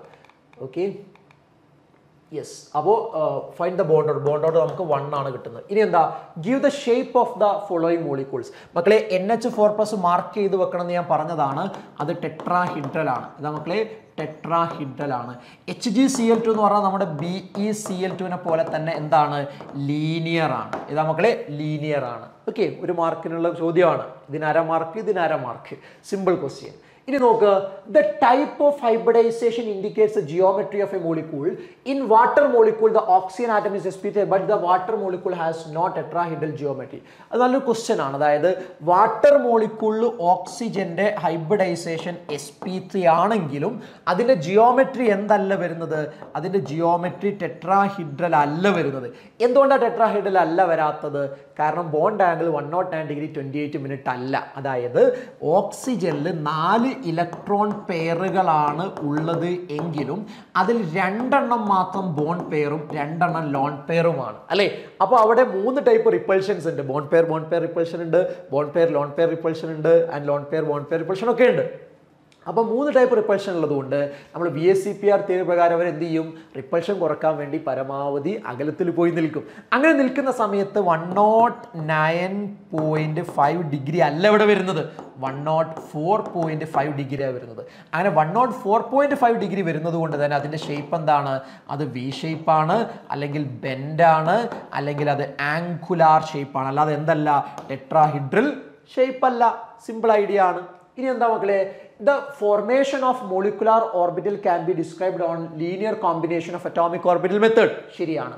ഇനി which of the following correctly represent the formation of bonding? മക്കളെ, ബോണ്ടിങ് മോളിക്കുലാർ ഓർബിറ്റൽ എങ്ങനെയാണ് ഉണ്ടാകുന്നത് നമുക്കറിയാം. അത് addition overlapping നടക്കുമ്പോഴാണ്, anti bonding subtraction overlapping നടക്കുമ്പോഴാണ്. അപ്പൊ psi A into psi B അല്ല, psi A by psi B അല്ല, psi A plus psi B. എന്താ മക്കളെ, psi A plus psi B ആണ് എന്തിൻ്റെത്, നമ്മുടെ അഡിഷൻ ഓവർലാപ്പ് അഥവാ ബോണ്ടിങ് മോളിക്കുലാർ ഓർബിറ്റിൽ കിട്ടേണ്ടത്. ഇനി write the electronic configuration of oxygen molecule on the basis of molecular orbital theory justify the presence of double bond in the yes. അതായത് ഒരു കാര്യം കൂടെ not ചെയ്യേണ്ടത്, ബോണ്ട് ഓർഡർ 1 ആണ് വരുന്നത് എങ്കിൽ അത് ഒരു ബോണ്ടിനെ സൂചിപ്പിക്കുന്നതാണ്. ബോണ്ട് ഓർഡർ 2 ആണ് വരുന്നതെങ്കിൽ ഡബിൾ ബോണ്ടിനെ സൂചിപ്പിക്കുന്ന, ബോണ്ട് ഓർഡർ 3 ആണെങ്കിൽ ട്രിപ്പിൾ ബോണ്ടിനെ സൂചിപ്പിക്കുന്നതാണ്. നമുക്കറിയാം നമ്മൾ H2ന്റെ ബോണ്ട് ഓർഡർ കണ്ടാൽ അത് 1 ആണ് കിട്ടുക. അതിന്റെ അർത്ഥം എന്താ, 2 ഹൈഡ്രജൻ ഇടയിൽ ഒരു ബോണ്ട് ആണുള്ളത് എന്നുള്ളതാണ്. ഓക്സിജന്റെ ബോണ്ട് ഓർഡർ കണ്ടാൽ 2 ആണ് കിട്ടുക. അതിന്റെ അർത്ഥം 2 ഓക്സിജൻ ഇടയിൽ ഡബിൾ ബോണ്ട് ആണുള്ളത് എന്നുള്ളതാണ്. N2ന്റെ ബോണ്ട് ഓർഡർ കണ്ടാൽ നിങ്ങൾക്ക് 3 ആണ് കിട്ടുക. അതിന്റെ അർത്ഥം 2 നൈട്രജൻ ഇടയിൽ ട്രിപ്പിൾ ബോണ്ട് ആണ് ഉള്ളത് എന്നുള്ളതാണ്. ക്ലിയർ ആണോ? അപ്പോൾ ബോണ്ട് ഓർഡർ 2 കിട്ടുന്നതിൽ നിന്ന് തന്നെ നമുക്ക് ഓക്സിജൻ ഇടയിൽ ഡബിൾ ബോണ്ട് ആണ് എന്ന് എന്ത് ചെയ്യുന്നുണ്ട്, മനസ്സിലാവുന്നുണ്ട്. ക്ലിയർ ആണോ പറയുന്നത്? Simple idea. ഇനി എന്താ അടുത്തത്, molecular orbital theory was developed by hunt and മുള്ളിക്കൻ. 1/2 of the difference between the number of electrons in the bonding and, അതായത് വലിയ സംഭവമായിട്ട് പറയുന്നത് 1/2 into NB minus NA എന്ന് പറഞ്ഞാൽ ഡാഷ് ആണെന്നാണ്. എന്താണ് ഡാഷ്? അത് ബോണ്ട് ഓർഡർ ആണ്, അറിയുന്നതല്ലേ? യെസ്. ഇനി write the molecular electronic configuration of N2 നമ്മൾ പല തവണ എഴുതിയതാണ്. predict the stability and magnetic property of N2 molecule. നമുക്കറിയാം N2 molecule ബോണ്ട് ഓർഡർ കണ്ടാൽ 3 ആണ്, അത് പോസിറ്റീവ് ആണ്, അതുകൊണ്ട് സ്റ്റേബിൾ ആണ്. എല്ലാ ഓർബിറ്റിലും എന്താണ്, പെയർഡ് ആണ്, അതുകൊണ്ട് തന്നെ അത് ഡയാമാഗ്നറ്റിക് ആണ്. 3 മാർക്കിന്റെ ക്വസ്റ്റ്യൻ ആണ്, സിമ്പിൾ ആണ്. ഇനി എന്താ ഉള്ളത്, in order to explain the geometrical shape of molecule, the concept of hybridization was introduced. The geometry of S of 6. മക്കളെ, S of 6ന്റെ ജിയോമെട്രി എന്താ നമുക്കറിയാം, അത് ഒക്ടാഹിഡ്രൽ ആണ്. എന്താണ്? ഒക്ടാഹിഡ്രൽ ജിയോമെട്രി ആണ്. ഓക്കെ, അപ്പോൾ ഓപ്ഷൻ 3 ആണ് അതിന്റെ ആൻസർ. ഇനി define the term hybridisation. Hybridisation, it is A process of intermixing of different atomic orbitals having different shape and energy to get the equal number of hybrid orbitals having same energy and identical shape. അതായത് different ഷേപ്പും different എനർജിയും ഉള്ള atomic orbital combine ചെയ്തുകൊണ്ട് same എനർജിയും identical ഷേപ്പും ഉള്ള equal number of hybrid orbital ഉണ്ടാകുന്ന പ്രോസസ്സാണ് ഹൈബ്രിഡൈസേഷൻ. പക്ഷേ ഹൈബ്രിഡൈസേഷന്റെ ഡെഫിനിഷനും അതിന്റെ ക്യാരക്ടറിസ്റ്റിക്സും അതിന്റെ എന്താ പറയുക കണ്ടീഷൻസ് ഒന്നും ഫോക്കസ് ഏരിയയിൽ ഇല്ല. ഓക്കെ, ടൈപ്സ് മാത്രമേ ഉള്ളൂ നമുക്കറിയാം, അപ്പൊ അത് ചോദിക്കില്ല. ഇനി explain sp3 hybridisation taking methane example. മക്കളെ, മീത്തേൻ എടുത്തുകൊണ്ട് sp3 ഹൈബ്രിഡൈസേഷൻ എക്സ്പ്ലെയിൻ ചെയ്യാൻ ഞാൻ പറയുന്നില്ല, നിങ്ങൾക്ക് അറിയാവുന്നത്. യെസ്. ഇനി എന്താണ്, molecular orbitals are formed by the linear combination of atomic orbital. Give the salient features of molecular orbital theory. മക്കളെ, molecular orbital theoryന്റെ ഫീച്ചേഴ്സ് എഴുതാനാണ് പറഞ്ഞത്. നമുക്കറിയാലോ എന്താണ് മോളിക്കുലർ ഓർബിറ്റൽ തിയറി. നമ്മുടെ മോളിക്യൂൾസ് ഇലക്ട്രോൺ ഉള്ളത് മോളിക്കുലർ ഓർബിറ്റലിലാണ്, ആറ്റത്തിലുള്ള അറ്റോമിക് ഓർബിറ്റലുള്ള പോലെ പറഞ്ഞതാണ്. പിന്നെന്താണ്, കമ്പയറബിൾ എനർജിയും പ്രോപ്പർ സിമെട്രിയും ഉള്ള അറ്റോമിക് ഓർബിറ്റൽ കമ്പൈൻ ചെയ്തുകൊണ്ടാണ് മോളിക്കുലർ ഓർബിറ്റൽ ഉണ്ടാകുന്നത്. അറ്റോമിക് ഓർബിറ്റൽ മോണോസെൻട്രിക് ആണ്, മറ്റേ എന്താണ് പോളിസെൻട്രിക് ആണ്. പിന്നെ എത്ര അറ്റോമിക് ഓർബിറ്റലാണോ കമ്പൈൻ ചെയ്യുന്നത് അത്ര തന്നെ മോളിക്കുലർ ഓർബിറ്റൽ ഉണ്ടാവും. 2 ആണെങ്കിൽ 2 തന്നെ ഉണ്ടാവും. അതിൽ 1 ബോണ്ടിങ്, 1 ആന്റി ബോണ്ടിങ്. ബോണ്ടിങ്ങിന്റെ എനർജി എപ്പോഴും കുറവ്, ആന്റി ബോണ്ടിങ് കൂടുതൽ. മോളിക്കുലർ ഓർബിറ്റൽ ഇലക്ട്രോൺ ഫില്ല് ചെയ്യുമ്പോൾ അഫ്ബ പ്രിൻസിപ്പിളും അതേപോലെ ഹൺസ് റൂളും പോളീസ് എക്സ്ക്ലൂഷൻ ഒക്കെ ഫോളോ ചെയ്യുന്നുണ്ട്. അതിൽ ഏതെങ്കിലും 4 എഴുതാൻ പഠിക്കാൻ ഞാൻ പറഞ്ഞിട്ടുണ്ട്. യെസ്. ഇനി എന്താ, എക്സ്പ്ലെയിൻ sp3 ഫോക്കസ് ഏരിയയിൽ ഇല്ല. യെസ്. ഇനി the shape of the molecule based on the VSEPR given the salient features. അതായത് VSEPR തിയറിന്റെ ഫീച്ചേഴ്സ് എഴുതാൻ പറയുന്നുണ്ട്. അതായത് പോസ്റ്റുലേറ്റ് ആണ് എഴുതേണ്ടത്, എഴുതി കൊടുക്കുക. ഈ draw the potential energy curve of the formation of, അതായത് VBTയിൽ നമ്മളൊരു ഗ്രാഫ് പഠിച്ചിട്ടുണ്ട്. ആ ഗ്രാഫ് വളരെ ഇമ്പോർട്ടൻ്റ് ആണ്. എങ്ങനെ ഗ്രാഫ് ഇങ്ങനെ ഉണ്ടായിരുന്നത്, ഇവിടെ എനർജി ആണ്, അതേപോലെ തന്നെ ഇവിടെ ഇന്റർന്യൂക്ലിയർ ഡിസ്റ്റൻസ് ആണ്. ഇവിടെ ഗ്രാഫ് ഇങ്ങനെയാണ് വന്നിരുന്നത്. നിങ്ങൾ ഓർക്കുന്നുണ്ടോ എന്ന് എനിക്കറിയില്ല. ഇങ്ങനെയാണ് ഗ്രാഫ് വന്നിരുന്നത്. ഈ ഒരു പോയിന്റിൽ വെച്ചിട്ടാണ് ഇന്റർന്യൂക്ലിയർ ഡിസ്റ്റൻസ് 74 പൈക്കോമീറ്റർ വന്നിരുന്നത്.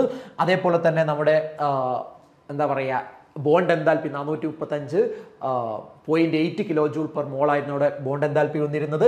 അതായത് ആദ്യം അവർ ഇൻഫിനിറ്റ് ഡിസ്റ്റൻസിലാണ്, പിന്നെ അവർ അപ്രോച്ച് ചെയ്യുന്നു, ഈ ഒരു പെർട്ടിക്കുലർ പോയിന്റിൽ വെച്ചിട്ട് അവരെന്ത് ചെയ്യുന്നു, സ്റ്റേബിൾ H2 മോളിക്യൂൾ ഫോം ചെയ്യുന്നു. അതിൻ്റെ ഒരു ഔട്ട്ലൈൻ വരക്കാൻ നമുക്ക് അറിയേണ്ടതുണ്ട്. ഓക്കെ, ഇനി എന്താ മക്കളെ, helium molecule cannot exist. Helium molecule exist ചെയ്യുന്നില്ല. എന്താ കാരണം? ബോണ്ട് ഓർഡർ 0 നമ്മൾ പറഞ്ഞതാണ്. ഇനി സ്റ്റേറ്റ് ഫജാൻഷോൾ നമ്മൾ focus ഏരിയയിലില്ല. Which has the highest boiling point, അത് ഹൈഡ്രജൻ ബോണ്ടുമായി ബന്ധപ്പെട്ടതാണ്, അതും ഫോക്കസ് ഏരിയയിലില്ല. ഇനി എന്താ ഉള്ളത്?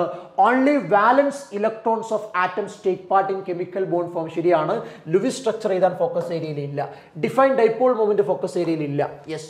Based on bond order compare the relative stability of O2 and O2 minus. O2 minus എടുത്താൽ ആർക്കാ സ്റ്റെബിലിറ്റി കൂടുതൽ ഉണ്ടാവുക? മക്കളെ ഞാൻ ഡീറ്റെയിലേക്ക് പോകുന്നില്ല. നിങ്ങൾ O2 അതേപോലെ തന്നെ O2 മൈനസും ആണ് എടുക്കുന്നത് അല്ലേ? അപ്പോൾ O2ൻ്റെ ബോണ്ട് ഓർഡർ നിങ്ങൾ നോക്കുന്ന സമയത്ത് നിങ്ങൾക്ക് കിട്ടുന്നത് 2 ആണ്. എത്ര മക്കളെ കിട്ടുന്നത്? 2 ആണ് ബോണ്ട് ഓർഡർ വരിക. ഓക്കെ, ഇനി O2 മൈനസ് ആണ് നിങ്ങൾ ചെയ്യുന്നത് എങ്കിൽ അവിടെ ബോണ്ട് ഓർഡർ 1 വരിക. അപ്പോൾ ആർക്കാണ് അതിൻ്റെ സ്റ്റെബിലിറ്റി കൂടുതൽ ഉണ്ടാവുക? O2നാണ് കൂടുതൽ ഉണ്ടാവുക, ഒരു സംശയവും ഇല്ല. ക്ലിയർ ആണല്ലോ? അപ്പം നിങ്ങളിവിടെ ശ്രദ്ധിക്കേണ്ട പ്രധാനപ്പെട്ട കാര്യം എന്ന് പറയുന്നത് സിമ്പിളാണ്. രണ്ടിൻ്റെയും കോൺഫിഗറേഷൻ എഴുതി നോക്കുക, എന്നിട്ട് രണ്ടിൻ്റെയും ബോണ്ട് ഓർഡർ കാണുക. ബോണ്ട് ഓർഡർ കാണുമ്പോൾ ആർക്കാ കൂടുതലുള്ള അയാൾക്കാണ് സ്റ്റെബിലിറ്റി കൂടുതൽ ഉണ്ടാവുക. സിമ്പിൾ ഐഡിയ ആണ്, 2 മാർക്ക് തരുന്നുണ്ട് അതിന്. ഇനിയോ the valence shell electron pair repulsion theory helps to predict the shape. Okay, arrange the bond pair electron and lone pair electron in the decreasing order. അതെ, ഇതൊന്ന് നോട്ട് ചെയ്ത് നോക്കുന്നത് നല്ല കേട്ടോ മക്കളെ. അതായത് ലോൺ പെയർ റിപ്പൾഷൻ്റെ സ്ട്രെങ്ത് ആണ് ഏറ്റവും കൂടുതൽ, പിന്നെ lone pair bond pair repulsion, പിന്നെയാണ് ബോണ്ട് പെയറിൻ്റെ റിപ്പൾഷൻ. ഇത് നമ്മളൊന്ന് നോട്ട് ചെയ്ത് വെക്കേണ്ടതാണ് കേട്ടോ. എല്ലാവർക്കും അറിയാൻ സാധ്യതയുള്ളൊരു പോയിന്റാണ്. അപ്പോൾ ഒരു മാർക്കിന് ചോദിച്ചിട്ടുണ്ട്, അതൊന്ന് നോട്ട് ചെയ്ത് വെക്കുക. ഇനി എന്താണ് എ മോളിക്യൂൾ ഓഫ് AB3E2? മക്കളെ AB3E2 എന്ന് പറഞ്ഞാൽ 3 ബോണ്ട് പെയർ 2 ലോൺ പെയർ. അതിൻ്റെ ഷേപ്പാണ് നോട്ട് ചെയ്ത് വെക്കേണ്ടതാണ്. അത് T ഷേപ്പാണ്. 3 ബോണ്ട് പെയറും 2 ലോൺ പെയറും വന്നാൽ T ഷേപ്പാണ്. ഇനി bond order is A value important. Yes, bond order എങ്ങനെയാണ് ബോണ്ട് ലെങ്ത്തുമായി ഡിപ്പെൻഡ് ചെയ്തത് നമ്മൾ പറഞ്ഞതാണ്. Bond order is inversely proportional to bond length. Bond order is inversely proportional to bond length. Okay, write the electronic configuration of oxygen molecule and justify the magnetic character. അത് എഴുതാൻ നിങ്ങൾക്ക് അറിയാം. Bond order നിങ്ങൾക്ക് 2 ആണ് കിട്ടുക. അത് paramagnetic ആണ്, കാരണം π* 2pxലും π* 2pyലും ലോൺ പെയർ ഇലക്ട്രോൺ ഉള്ളതുകൊണ്ടാണ്. ഓക്കെ, ഇനി എന്താ മക്കളെ ഉള്ളത്? VBT-നെ കുറിച്ചാണ് പറയുന്നത്. Out of the following which of the hybridisation of phosphorus in PCl5? അത് sp3d ആണ്, പക്ഷേ focus ഏരിയയിലില്ല. Explain the geometry of focus ഏരിയയിലില്ല. Write the molecular orbital configuration of C2ന്റെ molecular configuration നിങ്ങൾക്ക് എഴുതാൻ അറിയാം എന്ന് ഞാൻ വിചാരിക്കുന്നു. ബോണ്ട് ഓർഡർ കാണാൻ നിങ്ങൾക്ക് കഴിയും. ഓക്കെ, ഇനി എന്താണ് the attractive force which hold the atoms in a molecule is called chemical bond. Explain the formation of H2 molecules on the VBT പ്രകാരം എങ്ങനെയാണ് H2 മോളിക്യൂൾ ഉണ്ടാകുന്നത്? ആദ്യം ഇൻഫിനിറ്റ് ഡിസ്റ്റൻസ്, പിന്നെ അടുത്തേക്ക് വരുന്നു, അട്രാക്ഷൻ ഉണ്ട്, റിപ്പൾഷൻ ഉണ്ട്. ഏത്? യെസ്. ഇനി using molecular orbital theory explain Ne2 molecule does not exist. ഞാൻ എക്സ്പ്ലെയിൻ ചെയ്യുന്നില്ല. Ne2 മോളിക്യൂളിന്റെ ബോണ്ട് ഓർഡർ കണ്ടാൽ നിങ്ങൾക്ക് 0 കിട്ടും, അതിനാൽ തന്നെ അത് എക്സിസ്റ്റ് ചെയ്യുന്നില്ല. Okay, calculate the bond order of dye nitrogen. നിങ്ങൾക്ക് അറിയാം എഴുതാൻ. അത് ബോണ്ട് ഓർഡർ കണ്ടാൽ നിങ്ങൾക്ക് 3 ആണ് കിട്ടുക. ഓക്കെ, ഇനി എന്താ മക്കളെ? VSCPR theory is used to predict the shape of covalent molecules. State the main post. VSCPR theory ന്റെ മെയിൻ പോസ്റ്റുലേറ്റ് എഴുതാനാണ് പറഞ്ഞത്. Based on the VSCPR theory predicts the shape of H2 and NH3. H2ന്റെ shape എന്ന് പറയുന്നത് angular ആണ്, അല്ലെങ്കിൽ V shape ആണ്, അല്ലെങ്കിൽ bend ആണ്.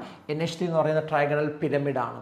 ഓക്കെ, ഇനി നോക്കുക. The stability and the magnetic properties of molecule can be explained using the molecular orbital theory proposed by F. Handa and R.S. Mulliken. Define bond order according to bond order കാണാൻ നിങ്ങൾക്ക് അറിയാലോ, ½ × Nb - Na ആണ്. Draw the energy level diagram. O2ന്റെ energy level diagram വരയ്ക്കാൻ നിങ്ങൾക്ക് അറിയാം. Calculate the bond order and predict the magnetic നമ്മൾ കണ്ടതാണ്, പറയേണ്ടതില്ല. യെസ്.